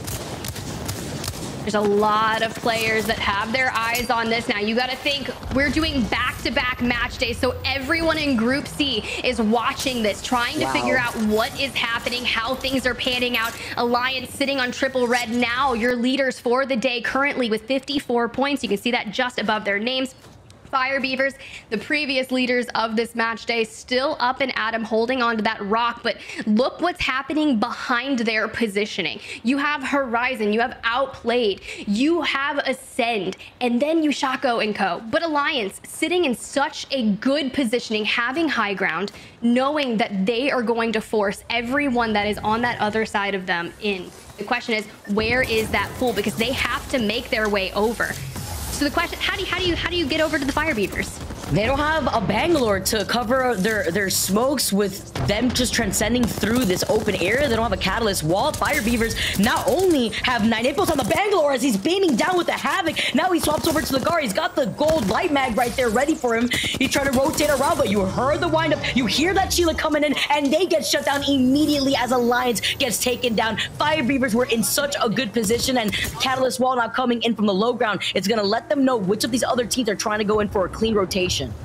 Yeah, having high ground there was beautiful for Alliance until you had to rotate to zone, and now Fire Beavers taking a split approach to this. Impulse on the right rock, Oirain and Taskmaster kind of playing to the left side. Now you've got to turn your attention to all the teams that are just kind of collapsing on each other. Ascend able to play a fence, utilizing the Watson fences in the pylon there, and then amped cover on the inside. That's right, 2R1C. Shaco is on the rampart as well. Yeah, with Uchaku, we talked about it earlier too. With Uchaku being still on the rampart, still taking control over this building, they have not left from this spot. You're seeing the lack of attachments out here, but they were able to boost up those Evo shields. Hierarchy was able to get a gold Evo shield, and now they are setting up this airfield coming out right now over by the other side. Nobody could contest them other than them trying to poke and actually break through those walls.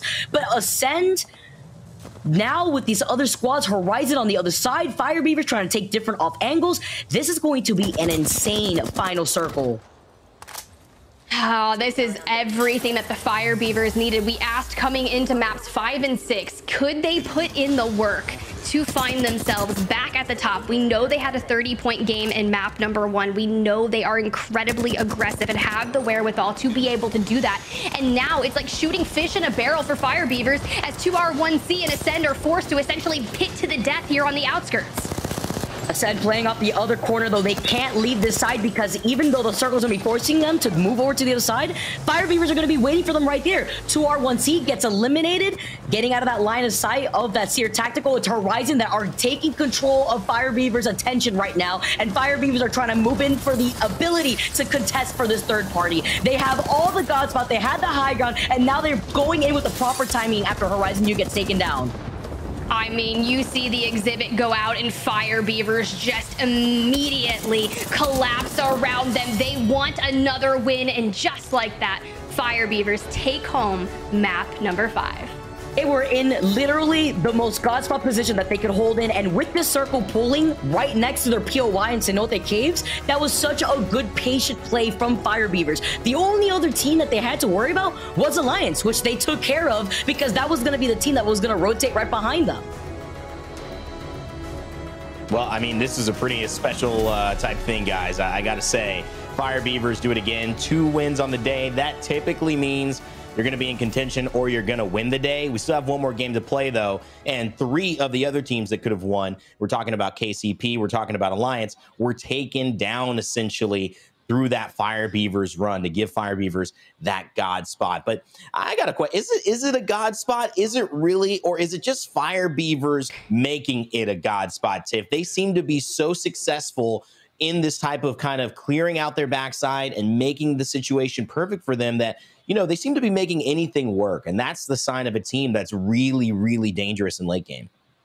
Yeah, like you would think, right? Alliance making that move onto the rock prior to that zone kind of pulling straight towards Fire Beavers, giving them that high ground, forcing all of the teams below, Ascend, 2R1C, Horizon. They had the worst side of the ring pull. They had to pull directly to Fire Beavers, and they were just sitting there like, okay, we've got this. We know we are confident. Our team synergy is absolutely impeccable. And I was speaking to Oirain, and he was like, yo, we're not working on any micro details. We don't have anything to really improve on. Our team synergy is great. We want an easy qual to land. We're going to win the regular season, and then we're going to win playoffs and champs. They were so confident, and look at today. Listen, they were confident enough to, when we interviewed them last split, they trolled us, okay? So that's telling you that it's confidence right there. Let's go ahead to the highlights and see this game unfold from the beginning to the end, because it was a great game. I thought it might have been Alliance's, Vicky, to lose after they took down KCP with the ridiculous amount of KCP grenades that they had to withstand. They somehow do, but it ended up being Fire Beavers all along. Walk me through the start of this game, because Ascend was even involved here until the final moments. Ascend had not moved from the spot for a while. I believe it was Vex who had landed inside the building. Yeah, Vex right here who tried to push right through these Watson fences. This was insane. I was sitting on the edge of my seat, gripping my seat at the same time, and it was crazy to see how they wanted to try to push into that. But the amazing counterplay from Kashera and company was able to really clutch out that fight. Pioneers too, perfect timing on the third party. They cleaned up what was left of those 2 squads there too. Alliance, I thought, was able to carry on that momentum to the very end. But it's what Tiff said. When you have the Rampart, the Seer, and the Valkyrie, at this point in time, what do? You don't have a Bangalore to close in that gap between themselves and Fire Beaver. They don't have a Catalyst wall to block the vision of what Fire Beaver was looking at. Meanwhile, Fire Beaver, like game number 1 when they won, played right into their strength with the Bangalore smoke. Beautiful stick right there too from Alliance. They were looking fantastic, but it's just an unfortunate rotation that put themselves in a very vulnerable situation against Fire Beavers. Could you have Skyward Dove? Is there somewhere to go to buy some time, it probably was just stuck between a rock and a hard place, or stuck between a bang and a beaver there, and as Tiff likes to say. And I think agreed. Fire Beavers really didn't close it out, though, and this is what I think was surprising to me, is Sin were not in a bad spot. I think they made the right decision. They took out as many kills and got KP, having to face Horizon Union, but Fire Beavers, they did not let them slip. Bang ultimate hits from Taskmaster, from It9 Impulse, Taskmaster, OJ Rain, ready to follow up with the EVA 8s immediately. No chance for Ascend to even respond, and that'll do it. 2 games, 1 out of 5 for Fire Beavers, and that has put them in a great position heading into Game 6. First place, we'll have to see, but Tiff, so far so good with 20 points in that one. I mean, look, that's not bad at all. I feel like if you can hit to the upper 20s, or like once you get into the 20s for a win, it's great. Like, that's exactly what you need to do. But you mentioned all the eliminations that Ascend was able to pick up. They went out in second and almost just as many points as Fire Beavers. But you can't even not talk about Horizon Union and Alliance. The Skyward dive play that they made to push on to Morning Stars and take that fight against the Pioneers garnered them 8 eliminations, so 12 points. Not a bad game at all. And going into the back half, we see Maestro Gaming. They had a great start, a couple of nice performances, got us talking about them, sure, but Vexed, Reply Totem, Phoenix Legacy, teams that have had little moments. Vexed, kind of more consistent. Reply Totem, really nice early game coming in second place. Phoenix Legacy, a good mid game in between that last game of World's Edge and first game of Stormpoint. Didn't put it together in Game 5. That is crucial, and it has led us to our series results here. For those of you watching at home, you want to know where it stands. It's Fire Beavers, number 1 right now, 8 points in the lead over Alliance. Vicky, talk to me. 1 game left, and it's pretty tight up top, but Fire Beavers making some space for themselves. And they could at least breathe, but not to get too comfy, because before this game, before game number 5, Fire Beavers and Alliance, I believe, were tied with 43 points each. Even with Alliance cleaning up the KP that they were able to get for game number 5, Fire Beavers, with that dub and the KP to their name, has now been able to create that distance between themselves and second place where Alliance sits. But still, top 5, Vex Gaming, Maestro Gaming, tied 37 points. Eternal right behind him with 36. This is looking incredibly tight for our 4th to 8th place squads that we currently see right now, but Fire Beavers have built up that gap between themselves and the rest of the lobby behind Pioneers. Well, it's Fire Beavers with an 8-point lead above second, a 17-point lead above third, and even more above 4th and 5th. Can anyone catch them? Well, it'd be up into the hands of KCP and Alliance to try to do so. And they've got only 1 more game to prove the point. Will we see the off meta either way, whether it's Fire Beavers skipping out on the Catalyst and running with their choice, or if it's the Rampart from Alliance making a huge statement on the biggest stage of the ALGS win? We'll find out when Game 6 comes to you right after this. Sorry, can you guys repeat that? What can I...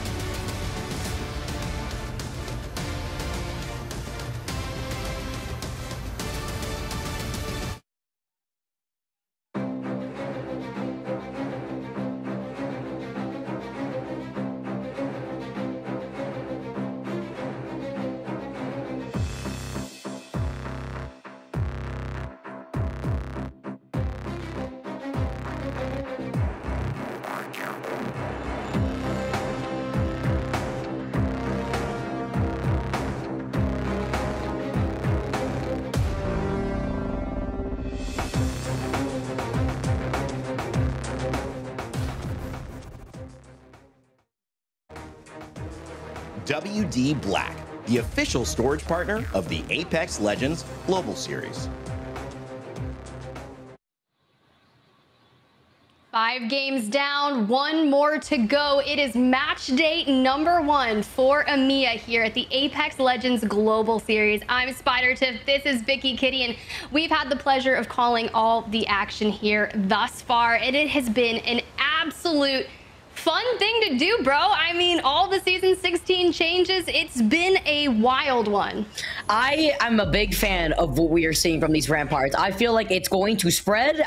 You know, we already saw it starting off with Yuki. Uchaku joined right afterwards. I mean, how many more of these demon ramparts am I about to see in these lobbies? I don't know, but I am here for it. I'm in disbelief. But the squad that has been finding the most success is a team not running the Catalyst, running the Bangalore, the Seer, and the Valkyrie. It's Fire Beavers out here, leading the way with 63 points overall, with Alliance right on their tails at 55 points. Well, here is going to be the deciding factor, right? It's already so close, and something to note is not one team is absolutely kind of running this match series, and the scores are relatively low. No one's really breaking into the hundreds like we had saw in like Split 1 regular season. We had some days where at one point I think 120 something was the max someone had received. That just goes to show you the level of balance that these teams are kind of challenging each other, and a lot of those teams that wouldn't have technically been deemed the powerhouses are stepping up. Also love to see the consistency out here. Alliance still being able to come out on top, second overall, as we get to take a look at our squads making their last landing for the day here on Storm Point. Start a fight. It looks like already trying to start a fight out here. Somebody right underneath them right here, and already a purple Evo shield. Nice Evo shield to pick up off of the rip. This is how you do it. Danish on the underside of the building here in Cascades. It's a really interesting POI to have that 50-50 contest on, playing around these buildings and the windows and trying to navigate it. Having Lackey on that horizon is going to be, I mean, that Valk is going to be nice, but Danish taking to the skies and trying to find an early opening knock, and they're going to do just that. That was disgusting off of the grenade here too, but Danish falling incredibly low, so is Lackey. Oh, he gets stuck with the bar. He tries to get away. He tries to fly away. Wicked is right behind him. This fight is lasting a lot longer than they were expecting. It's rather dangerous to have a long-lasting early fight. We've seen the teams talk about that. Now you've got the G7 Scout and a Spitfire. You've got some damage there, and as soon as that player drops down, they're going to be able to grab that knock onto Light, and you just have one sliver of health and a blue shield to try and navigate this in a 1v1. Young Hong Kong going to take to the insides and try to heal, but at EVA 8 getting reloaded, he's going to go ahead, maybe thirst to get a shield swap, but play the knockdown. But that Spitfire, no way! What a weapon to pick up off of Rip, okay? We know we talk about some of these weapons that are so good to pick up off of Rip, but this is what we were worried about. A fight taking this long off the very beginning is going to welcome the third party. I believe it was Bambino coming in right now. Maestro also coming out on top of the 50-50, making a little bit of a statement. You know, if it's not the tactical crouching, it's about releasing your inner gladiator out here. They're getting pinged, though, by a charge rifle out in the distance. And how chaotic is this final game looking like right now, Tiff? 17 squads left, and the first circle just started closing. I just feel as if the players are starting to get a little bit antsy in a way, and they're just kind of ego-challenging certain things. And honestly, the Storm Point map series has been a lot more aggressive than the ones that we had witnessed on World's Edge. So been very, very fun. Look at the circle over there towards that right side. Still kind of pulling. You can see where Phoenix Legacy has made their way over towards that IMC armory on the outskirts of North Pad and just like to the southwest of the wall. That could be where the zone is deciding to pull. See Vex also making their quick rotate right past Cascade Falls, seeing if they could find out the last straggler out here. Looking at where the circle is going to be pulling more towards the north. I'm expecting that choke point that is to the east side of checkpoint to get congested very quick. Phoenix Legacy, a team that usually plays patient, usually ready to bunker down right now. I believe sitting in 10th overall. Yes, you can see it right there with 29 points. They're looking to try to secure at least some extra KP to put themselves up in the overall leaderboard. Struggling a little bit earlier with Storm Point, but now they're out here just trying to secure one of these buildings by the Prowler Den.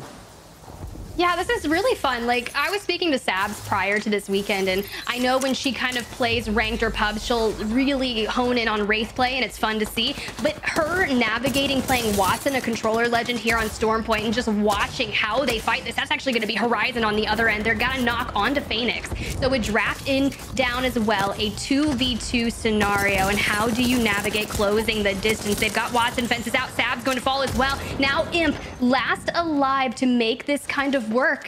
But with Alpha Draft being full, they don't have the banner available to be recovered. And all the teams in a nearby vicinity, not a position you want to find yourself in. Yeah, that's why Imp decided to just take a step back. Look at the double exhibition right in front of Imp. While he sees the fight happening, that was a third party that actually timed to roll in right there. And in this fight with Phoenix Legacy only having Imp, you can see the shots being taken. The triple take, one more shot real quick, doesn't do it, sends out the missile swarm, tosses out the grenade. So much damage being done right here. I believe that was some damage on a knockdown shield, but what is Imp gonna do? Is Imp gonna be able to try to get Sabs, or is this just too much action right now with so many other teams now making their way here? Does have the skyward dive should they be able to kind of finesse their way into grabbing that banner, but I just don't see this being feasible unless there's going to be another team that's going to catch Horizon's eye that would allow them to kind of walk up, grab a res and a banner and go for a full reset. This is impeccably done if they can manage this. Going for the res first onto Sabs. Relatively uncontested, but Pioneers in the nut building going crazy, outplayed, going to fall. And now Nasky, the kill leader, as he has taken down every member of Outplayed, the IGL doing work. One by one as they fall here. Vex also securing that KP onto Sabs, who was knocked originally. Phoenix Legacy get taken out as Vex made their way into that fight. We knew it was gonna get hot real soon here on the block right now, and Ascend want a taste of the action. Horizon on the other side looking at them as they were able to restabilize inside that building, and they were able to clear out that other player. Matapi gets taken down, and that was the end of Vex. Oh, that's going to be unique. Now Ascend kind of navigating this trench play over here, and I think they're going to be relatively safe for now because you don't really want to leave your cover and push into that. You can see LCDF inside the IMC Armory. Alliance still crafting. We know that Fire Beavers, they land in Cenote Caves, and as these rings start to pull further north for them, they have the longest rotations, and with that edge-heavy playstyle, they're going to kind of not have to take into account a lot of these early bickering fights in a sense because they're making their way a little bit later. You saw Alliance still in Lightning Rod crafting, making sure that they are fully kitted to take on the next journey of this map. I like that plan too. This is the final game of the day, and looking at where Alliance stands in the overall standings, when you're just a few points away from Fire Beavers, you want to try to play this patiently.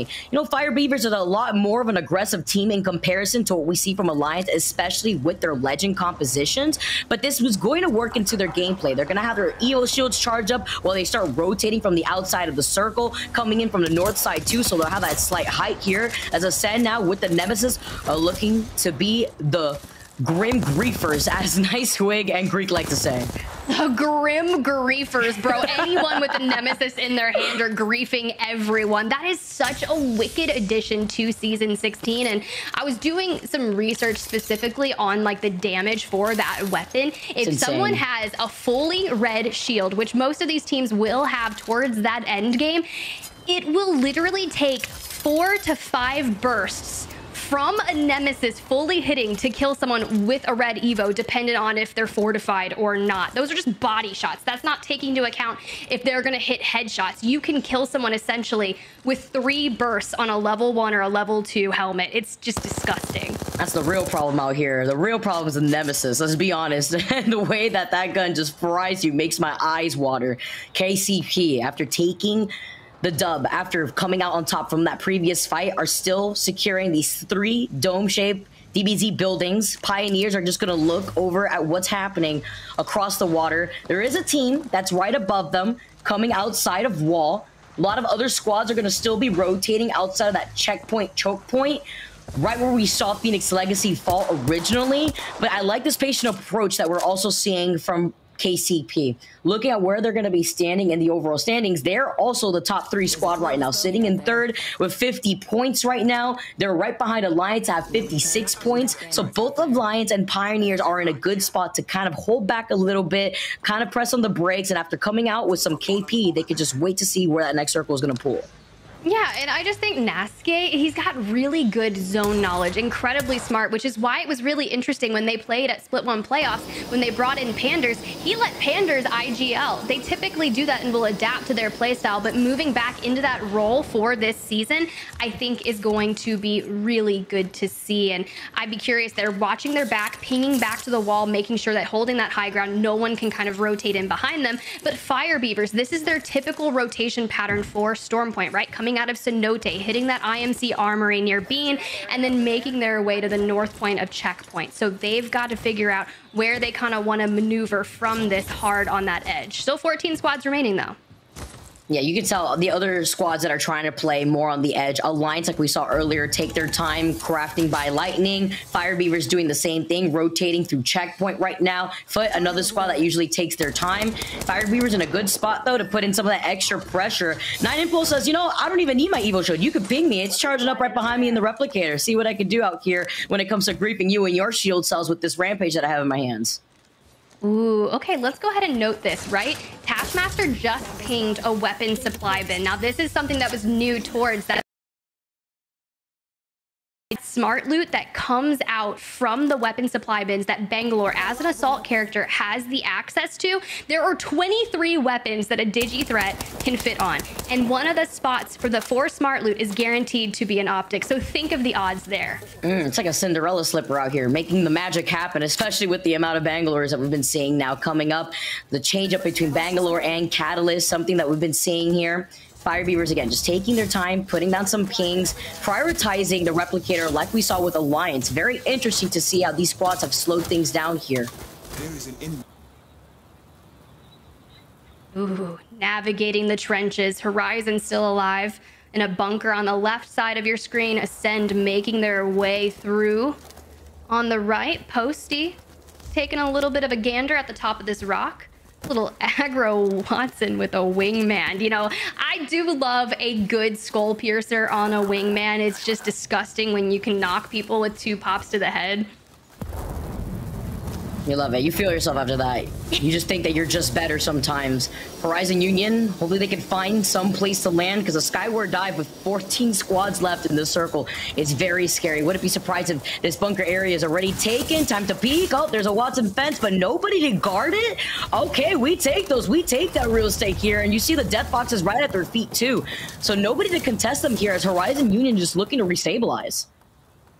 Tough because Phoenix needs to find some loot. I saw about 40 rounds of ammo in his alternator and not a lot of attachments available to them. So if they take a fight, it needs to be quick and strategic and not drawn out, because they're gonna have time to loot up and take that next engagement. And as we're getting down to where the zone is starting to encompass a lot of these teams, they're not going to have the ability to make that happen. You're going to have to be fighting multitude of people, and Heroes right now getting a little bit of wild.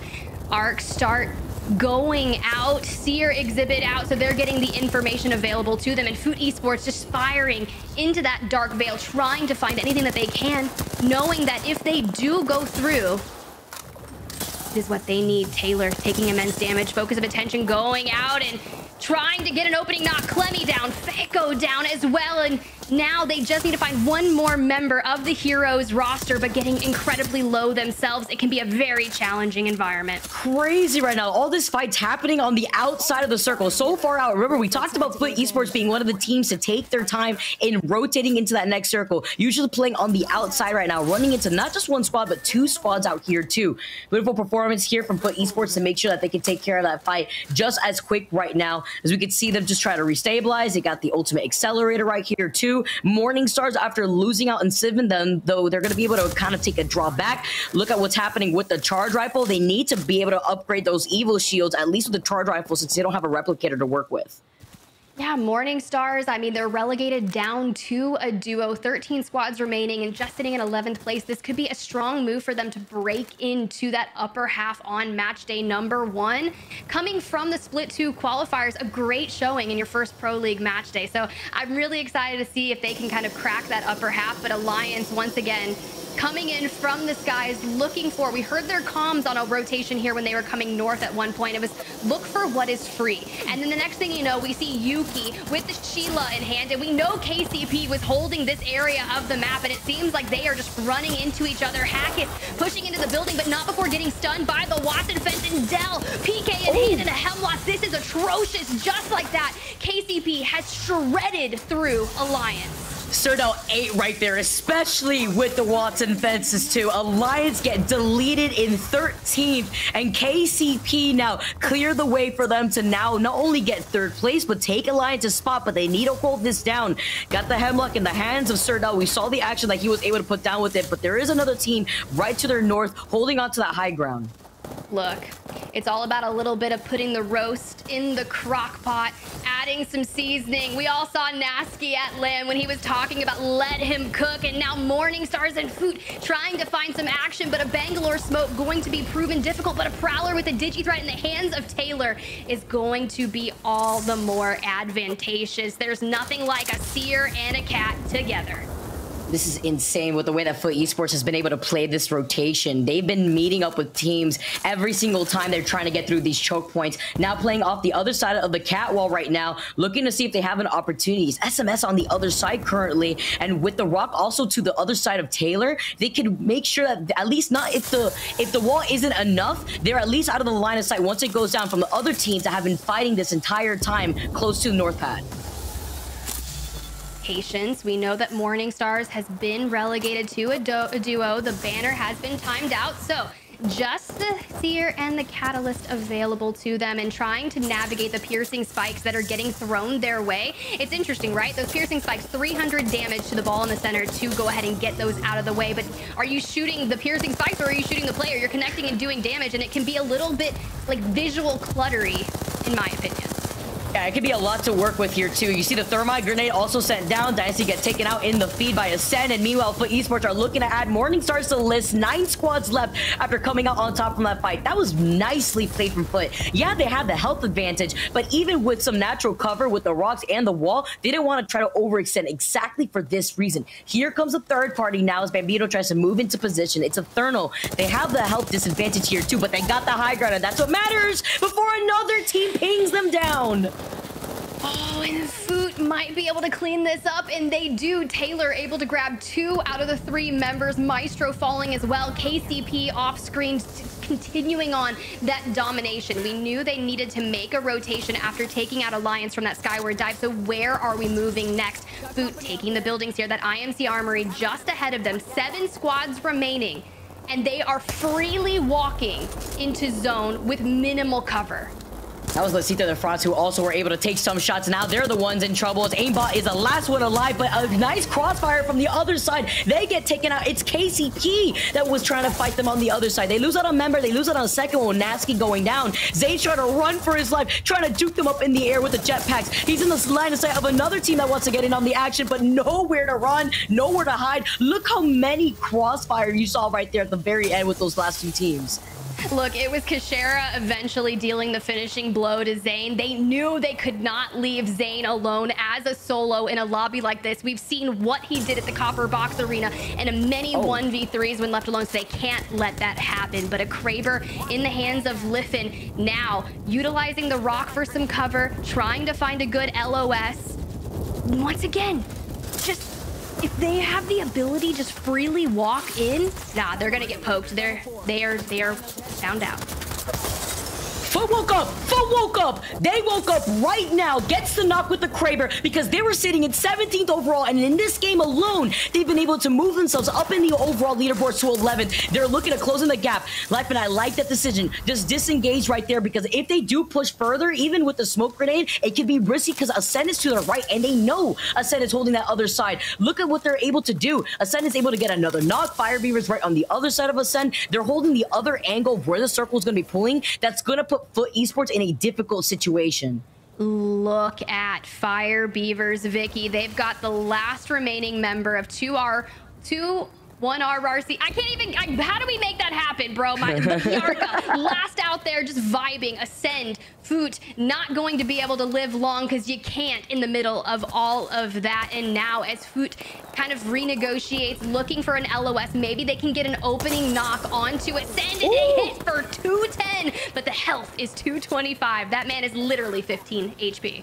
Who's next? Who's next on the list? Here you go, Kashira gets sent down, but the unfortunate part is it's the Rolling Thunder that can really only do much here. They see a squad landing right behind them, trying to rotate on the other side. Knock gets that knock, but this is good here for Foot because Ascend is going to be busy getting the reg on Kashira. The only other team they have to worry about now that Horizon Union is out, I believe, is Fire Beavers on the other side, closer to Ascend. Bro, where the Fire Beavers at? Let them cook. Just on the north side of your screen. Foot kind of looking straight at Ascend. And I feel as if Ascend, we were talking about them, one of the most consistent teams in Split 1 Pro League here for EMEA. Finally finding themselves in an endgame scenario, sitting on triple red and just playing this gravity cannon, utilizing the Watts and throwing the presence. But we know that Fire Beavers are so aggressive, doubling down with the Digi threat and the Bangalore smoke to use it as an aggro push.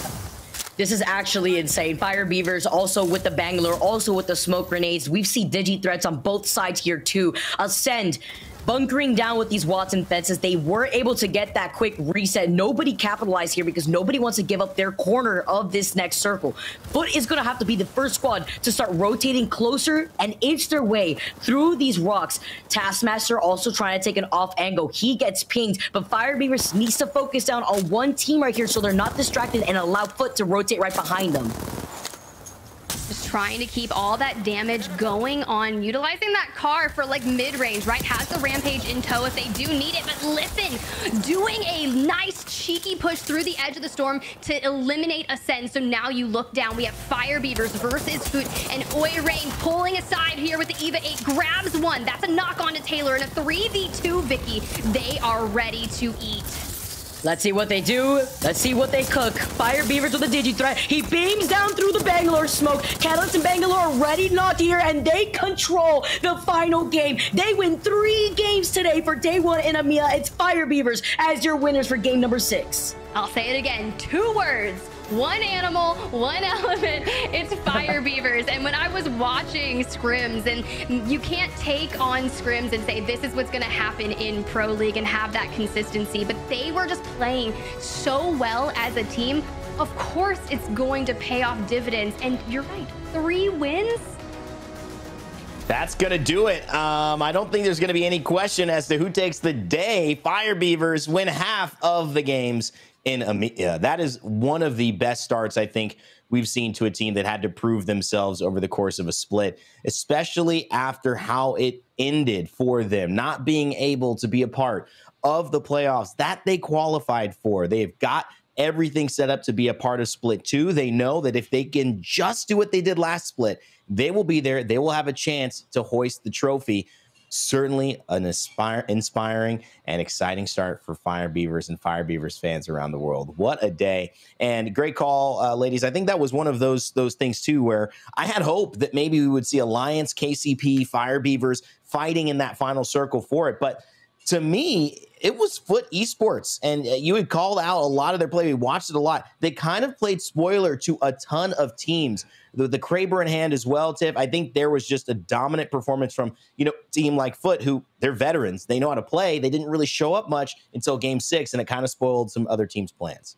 Yeah, it was just really interesting the way that they were navigating it. I was talking to Ink. He works over on the Food Esports side, and we saw just how well they had performed in Split 1. It was kind of like it was not up to their expectations as a team, right? They made a couple little swaps. They brought in Liffin as opposed to Kohia, and now in Split 2, they can really focus on getting to where they want to be and the goals that they have set for themselves. And you said they played spoiler. Well, they're practicing really well at taking those fights, and they're surviving with a good ability of health left. So it's enabling them to get shield swaps, whether that is or re-heal up before going on to that next engagement.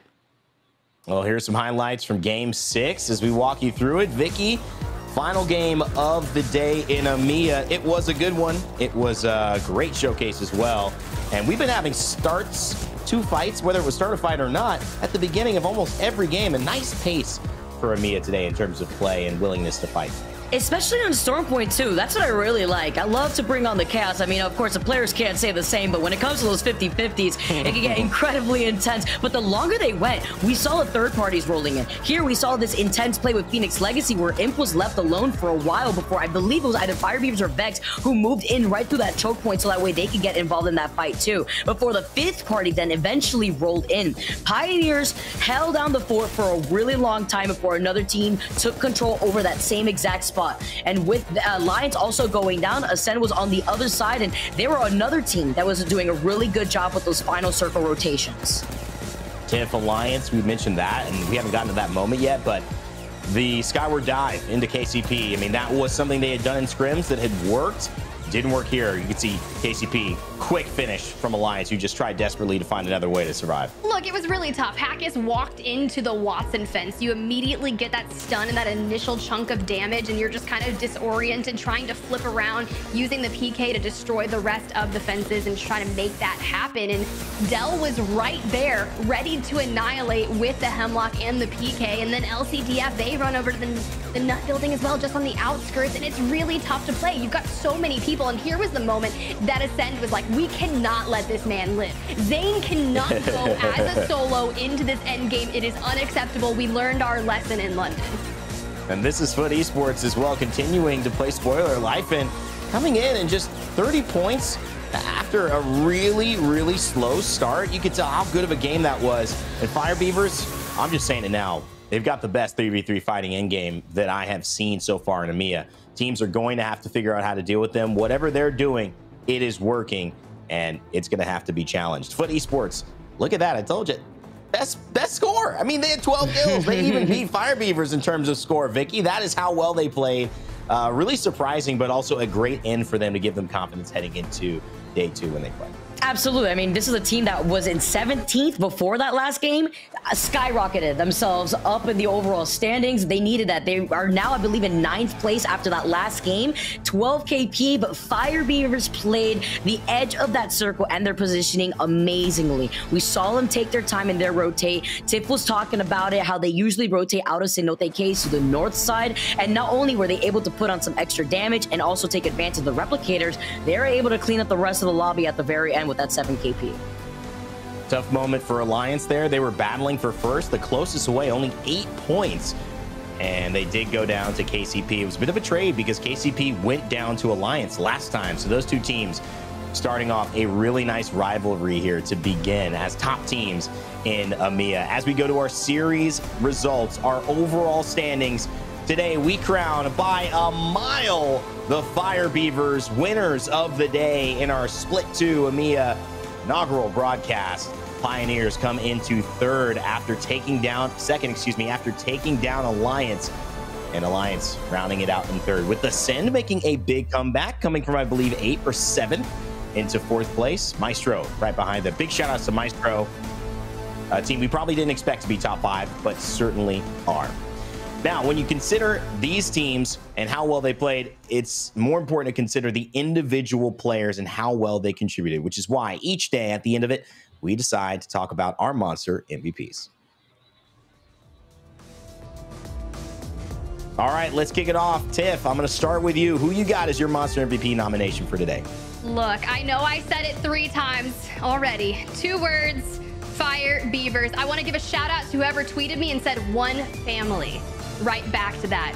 2 words, one family. Just an absolute show that the Fire Beavers have put on. My MVP nod is going to be none other than Oirain, the Recon player seer from this team. They have done so incredibly well, challenging the fact that they are not utilizing a controller character, right? They are an edge playing team, so they don't need a controller if they're not going to play zone. They don't need the next ring information. This allows them to be hyper aggressive and just positioning themselves in these in-game fights and just picking up elimination after elimination. Why wouldn't I pick Fire Beavers? It's beautiful. They are talented. I'm ready to see them on LAN, okay? Well, the data doesn't lie on that one. Maybe the feelings changed, though. And Vicky, I know you had some strong feelings about another player who showed up big today. Absolutely. I got to talk about Alliance. Effect, he came out and he played. Not only being on the Valkyrie, but I believe all day today, he secured himself 14 KP, working amazingly well with this Rampart composition. The rest of Alliance brought up something to the table that I was not expecting, but you know what? That's EMEA for you, and that's what I love to see. Effect with some amazing shots today. He was feeling himself with that wingman and the cover fire. With the rest of Alliance, you can tell that they've been able to really work together with this team composition, despite not having a legend that can allow them to close in the gap. That's essentially what Effect's job is, with the cover fire, as well as securing the ability to skyward dive the rest of the team into a safe position afterwards. OJ Rain, Effect, great choices, some of our top teams, but for me, I've got to give a highlight to somebody who stole our breath at the Copper Box Arena in London. That's Zane, and he has continued to showcase that it wasn't a fluke, winning games today, and maybe even showing a little flash as well. A player with style and with status, and now obviously with the ability to show that he's one of the best in Europe in terms of the fragger roll. Can he continue this? It seems like it's only up and up for this young star, and will this finally be the piece that KCP needs after getting close to the finals and close to winning these trophies with just a little bit missing? Is he that piece? I think Zane could be. I think a lot of people are knowing it's the honeymoon phase, so you have to watch out for this team for sure. But ultimately, I think there was a really strong performance. Zane seemed to, if anything, go only up in my book, because it wasn't a matter of doing anything show-stopping. It was a matter of showing I play this role. I'm as consistent as I was at LAN, and you can see now that I do know how to win fights, and that's what I'm very, very good at. KCP, Zane has to be mine. And those have been, alongside Tiff and Vicky's and my nominations, your Monster Energy MVPs for today.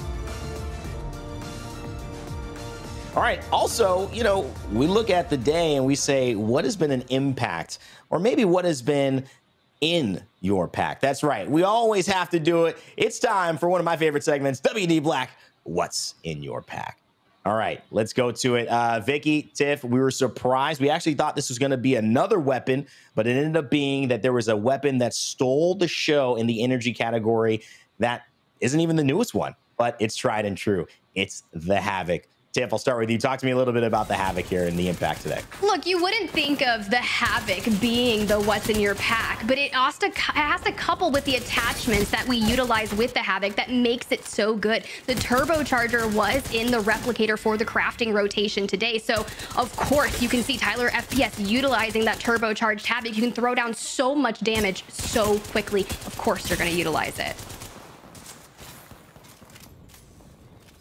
Well, that has been a great showcase of one of the weapons that has changed the game. It's been always a big showstopper in Apex Legends. We'll see what happens next time and next broadcast, which will be very, very soon.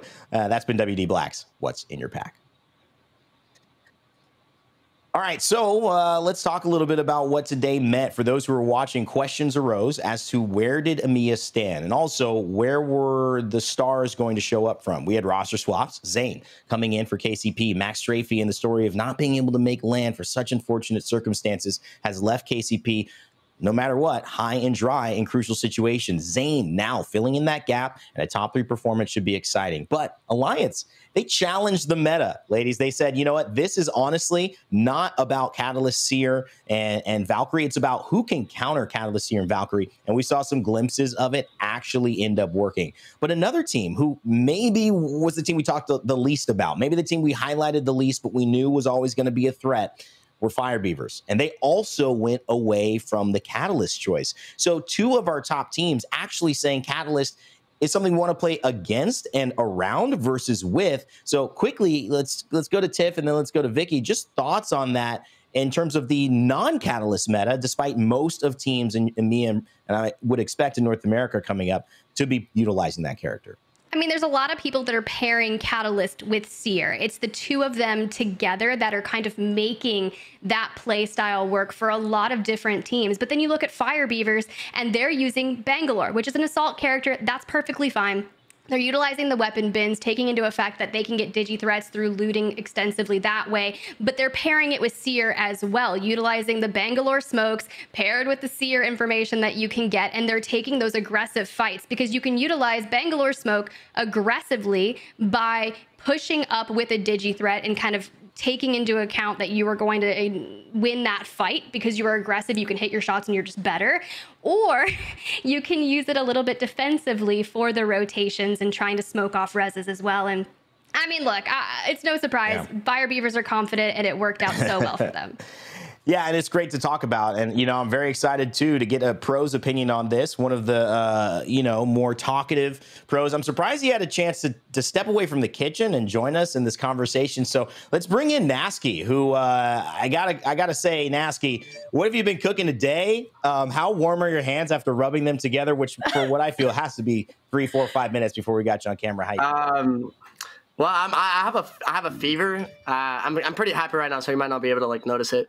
But throughout the day, I've been coughing and like I puked a couple times because I was coughing so much. So yeah, no, my hands are very warm because I'm sweating because of the fever. So, but yeah, we cooked today. We cooked. It was good. Maybe you're not cooking for anybody else if you're sick. If you're sick, we do hope you get better though. But congratulations on the performance today. You guys secured second, a nice kind of challenge against Alliance, who flew into you at the end. I'll let you listen while you cough. Sorry again, man. I know you're not fully feeling great, but talk to me a little bit about today. I know Zane introduced himself into the team. That seems to have meshed really well. Give me a few thoughts on how you guys are feeling as a squad and your performance today. Well, yeah. Obviously, we got Zane on as a new third. Max is still as a fourth, and obviously, shout out to Max. We love that guy, and unfortunately, it didn't work out. Because of, you know, the war in Ukraine. But with Zane, everything feels really great. Like, the guy is easily the best fragger in the world. Like, that guy will win a 1v1 against anyone. Our comms whenever we go into a fight is Zane, go fight. He usually gets a knock or two, and then me and Don loot, and then that's basically it. It's a pleasure playing with Zane. He is absolutely phenomenal. Well, I love that you've highlighted kind of the utilization of welcoming into your team. You mentioned the other day that you guys have adapted really well because you and Dell just have the ability to kind of create that team synergy and then work around your third. And I think it's paid dividends here. But talk to me about the ability, because not only does Zane have pop-off moments today, you went heavy. I saw you team wipe. I saw Dell grab team wipes as well. So you've got to give a shout out, because it's not just one person kind of making a staple. You guys are all doing really well. Do you feel more confident? Because I'm assuming now you are truly the IGL for this team, having the ability to call the shots. You're not kind of divvying that out to anyone else, right? No, I am. I'm the sole voice in the team. Sometimes you like. So the way I like to see the game be played is that all top teams, you don't really have one IGL.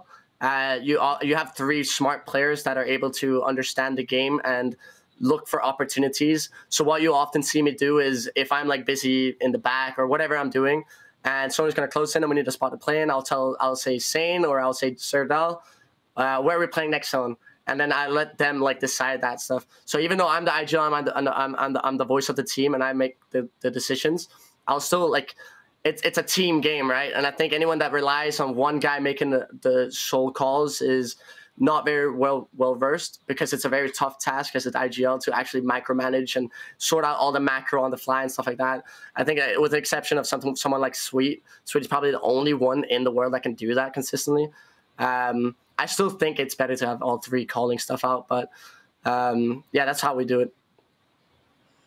I really love that energy that you bring out, because honestly, listening to your team comps have always been some of the most enjoyable moments of the ALGS. You guys always keep the vibes up high. Now, gonna bring you back to a solid moment, actually. You know, your outlook, your outlook leaving out of LAN, you were down, you felt like you needed to come back to Split 2 with something different. I want to ask you, how's your mentality been with Zane added into this roster now that you guys are kind of finalizing how you guys need to play around each other, as well as your thoughts on this new meta? I know Dell's still sticking to the Watson. We know what happens between Watson and Catalyst. What are your thoughts between a lot of teams opting either to run the Bangalore or the Catalyst? Obviously, Seer has been that one legend that every team has basically been rocking. Where do you think EMEA is right now when it comes to the different legend compositions? Well, just to first off touch on the first question you asked about the confidence through the roof. I think losing at the LAN, I've said this a couple of times on my stream and stuff like that and on Twitter, but losing that LAN, I think in the long term is probably very healthy for us as a team. because we were obviously extremely down about it. But it was like a wake-up call, and ever since, like for the past, what is it now, 30 days in a row, I've been absolutely grinding, putting in the hours and stuff like that. I got a healthy schedule, so confidence through the roof. Confidence really, really good. And then to answer the question about the meta, meta is very diverse. I love the meta right now. No More Horizon. Meta is so good. As soon as we get a little tweaking on Seer, you know, everything will be absolutely, it's so good. Bangalore works, Catalyst works, no beacon scan works. Yeah, no, it's great. All right, well, Nasky, thank you so much for those thoughts, man. And I know that you are a little under the weather. Congrats on a second-place performance. We're going to let you get some rest, though, and celebrate with your team on a good day. Good start to EMEA. Thank you very much. All right, Nasky. Always a pleasure to talk to. Vicky, Tiff, it's time for final thoughts before we kind of close out the show. Tiff, I'm going to start with you just on the day. Great start to EMEA. A great start indeed, and now I'm just kind of excited to see what is to come, right? We had our match day 1 here on Saturday. We have match day number 2 on Sunday, and not a lot of time for changes if you're going to be running it back and playing again tomorrow. So you kind of got to see today what works. Maybe something that you were doing didn't necessarily pan out, or maybe you had great calls as a team and they just didn't actually pan out, because that can happen sometimes. Just because something doesn't work out doesn't mean it was a bad call. So I feel like we're just getting started, and we only have 9 regular season match days for like split 2. So it's a journey, and it's exciting to see kind of some of the teams that wouldn't be considered powerhouses starting off so strong. So true. Vicky? Yeah, my final thoughts. I have to repeat what Nasky was saying. I love where the game is right now. It is so refreshing. I love the changes that Season 16 brought in, and I love to see how these pros are able to take advantage of it. With some different compositions making its way into EMEA, how is that going to reflect on the other regions that we're going to be able to see today if they haven't played already? And it's going to be a fantastic show to watch for NA, because who knows what we have on our hands for that next region. Man, Vicky doing my job for me. What a perfect segue. Thank you, Tiff and Vicky. Phenomenal job casting, but you're not done for the day. You're taking a break. So am I, because coming up later on, we've got some big guns in the house. North America at 11 p.m. GMT, 3 p.m. Pacific time. You know who that is? It's the CEO. He'll be suiting up, ready to go. And if you want to see a little bit of action from TSM and how they've interpreted this Catalyst meta with their coach Raven, stay tuned, because they'll be going up against this guy as well. Nasky said maybe the only IGL that can do it all by himself. He'll need his team, Gildersons and Nathan, to show up also. Nathan in the 1,000 kill club. 100 Thieves, Backslide, on Mood, trying to make things happen here. Can they do it? We'll have to see. A ton of competition coming up here in North America. It's set to be a phenomenal day, with Complexity playing maybe a little bit of spoiler, challenging TSM in a couple of moments. Guess what? You can find all the action, all the information on when we're starting. If you forget a tidbit or want to know all the details, check out @PlayApexEsports on Twitter and @PlayApexEsports on YouTube. You can find out all of the action that we have in the ALGS there. As always, my friends, my name is Rain Day. Remember to never give up, never stop gaming. We'll see you all for North America.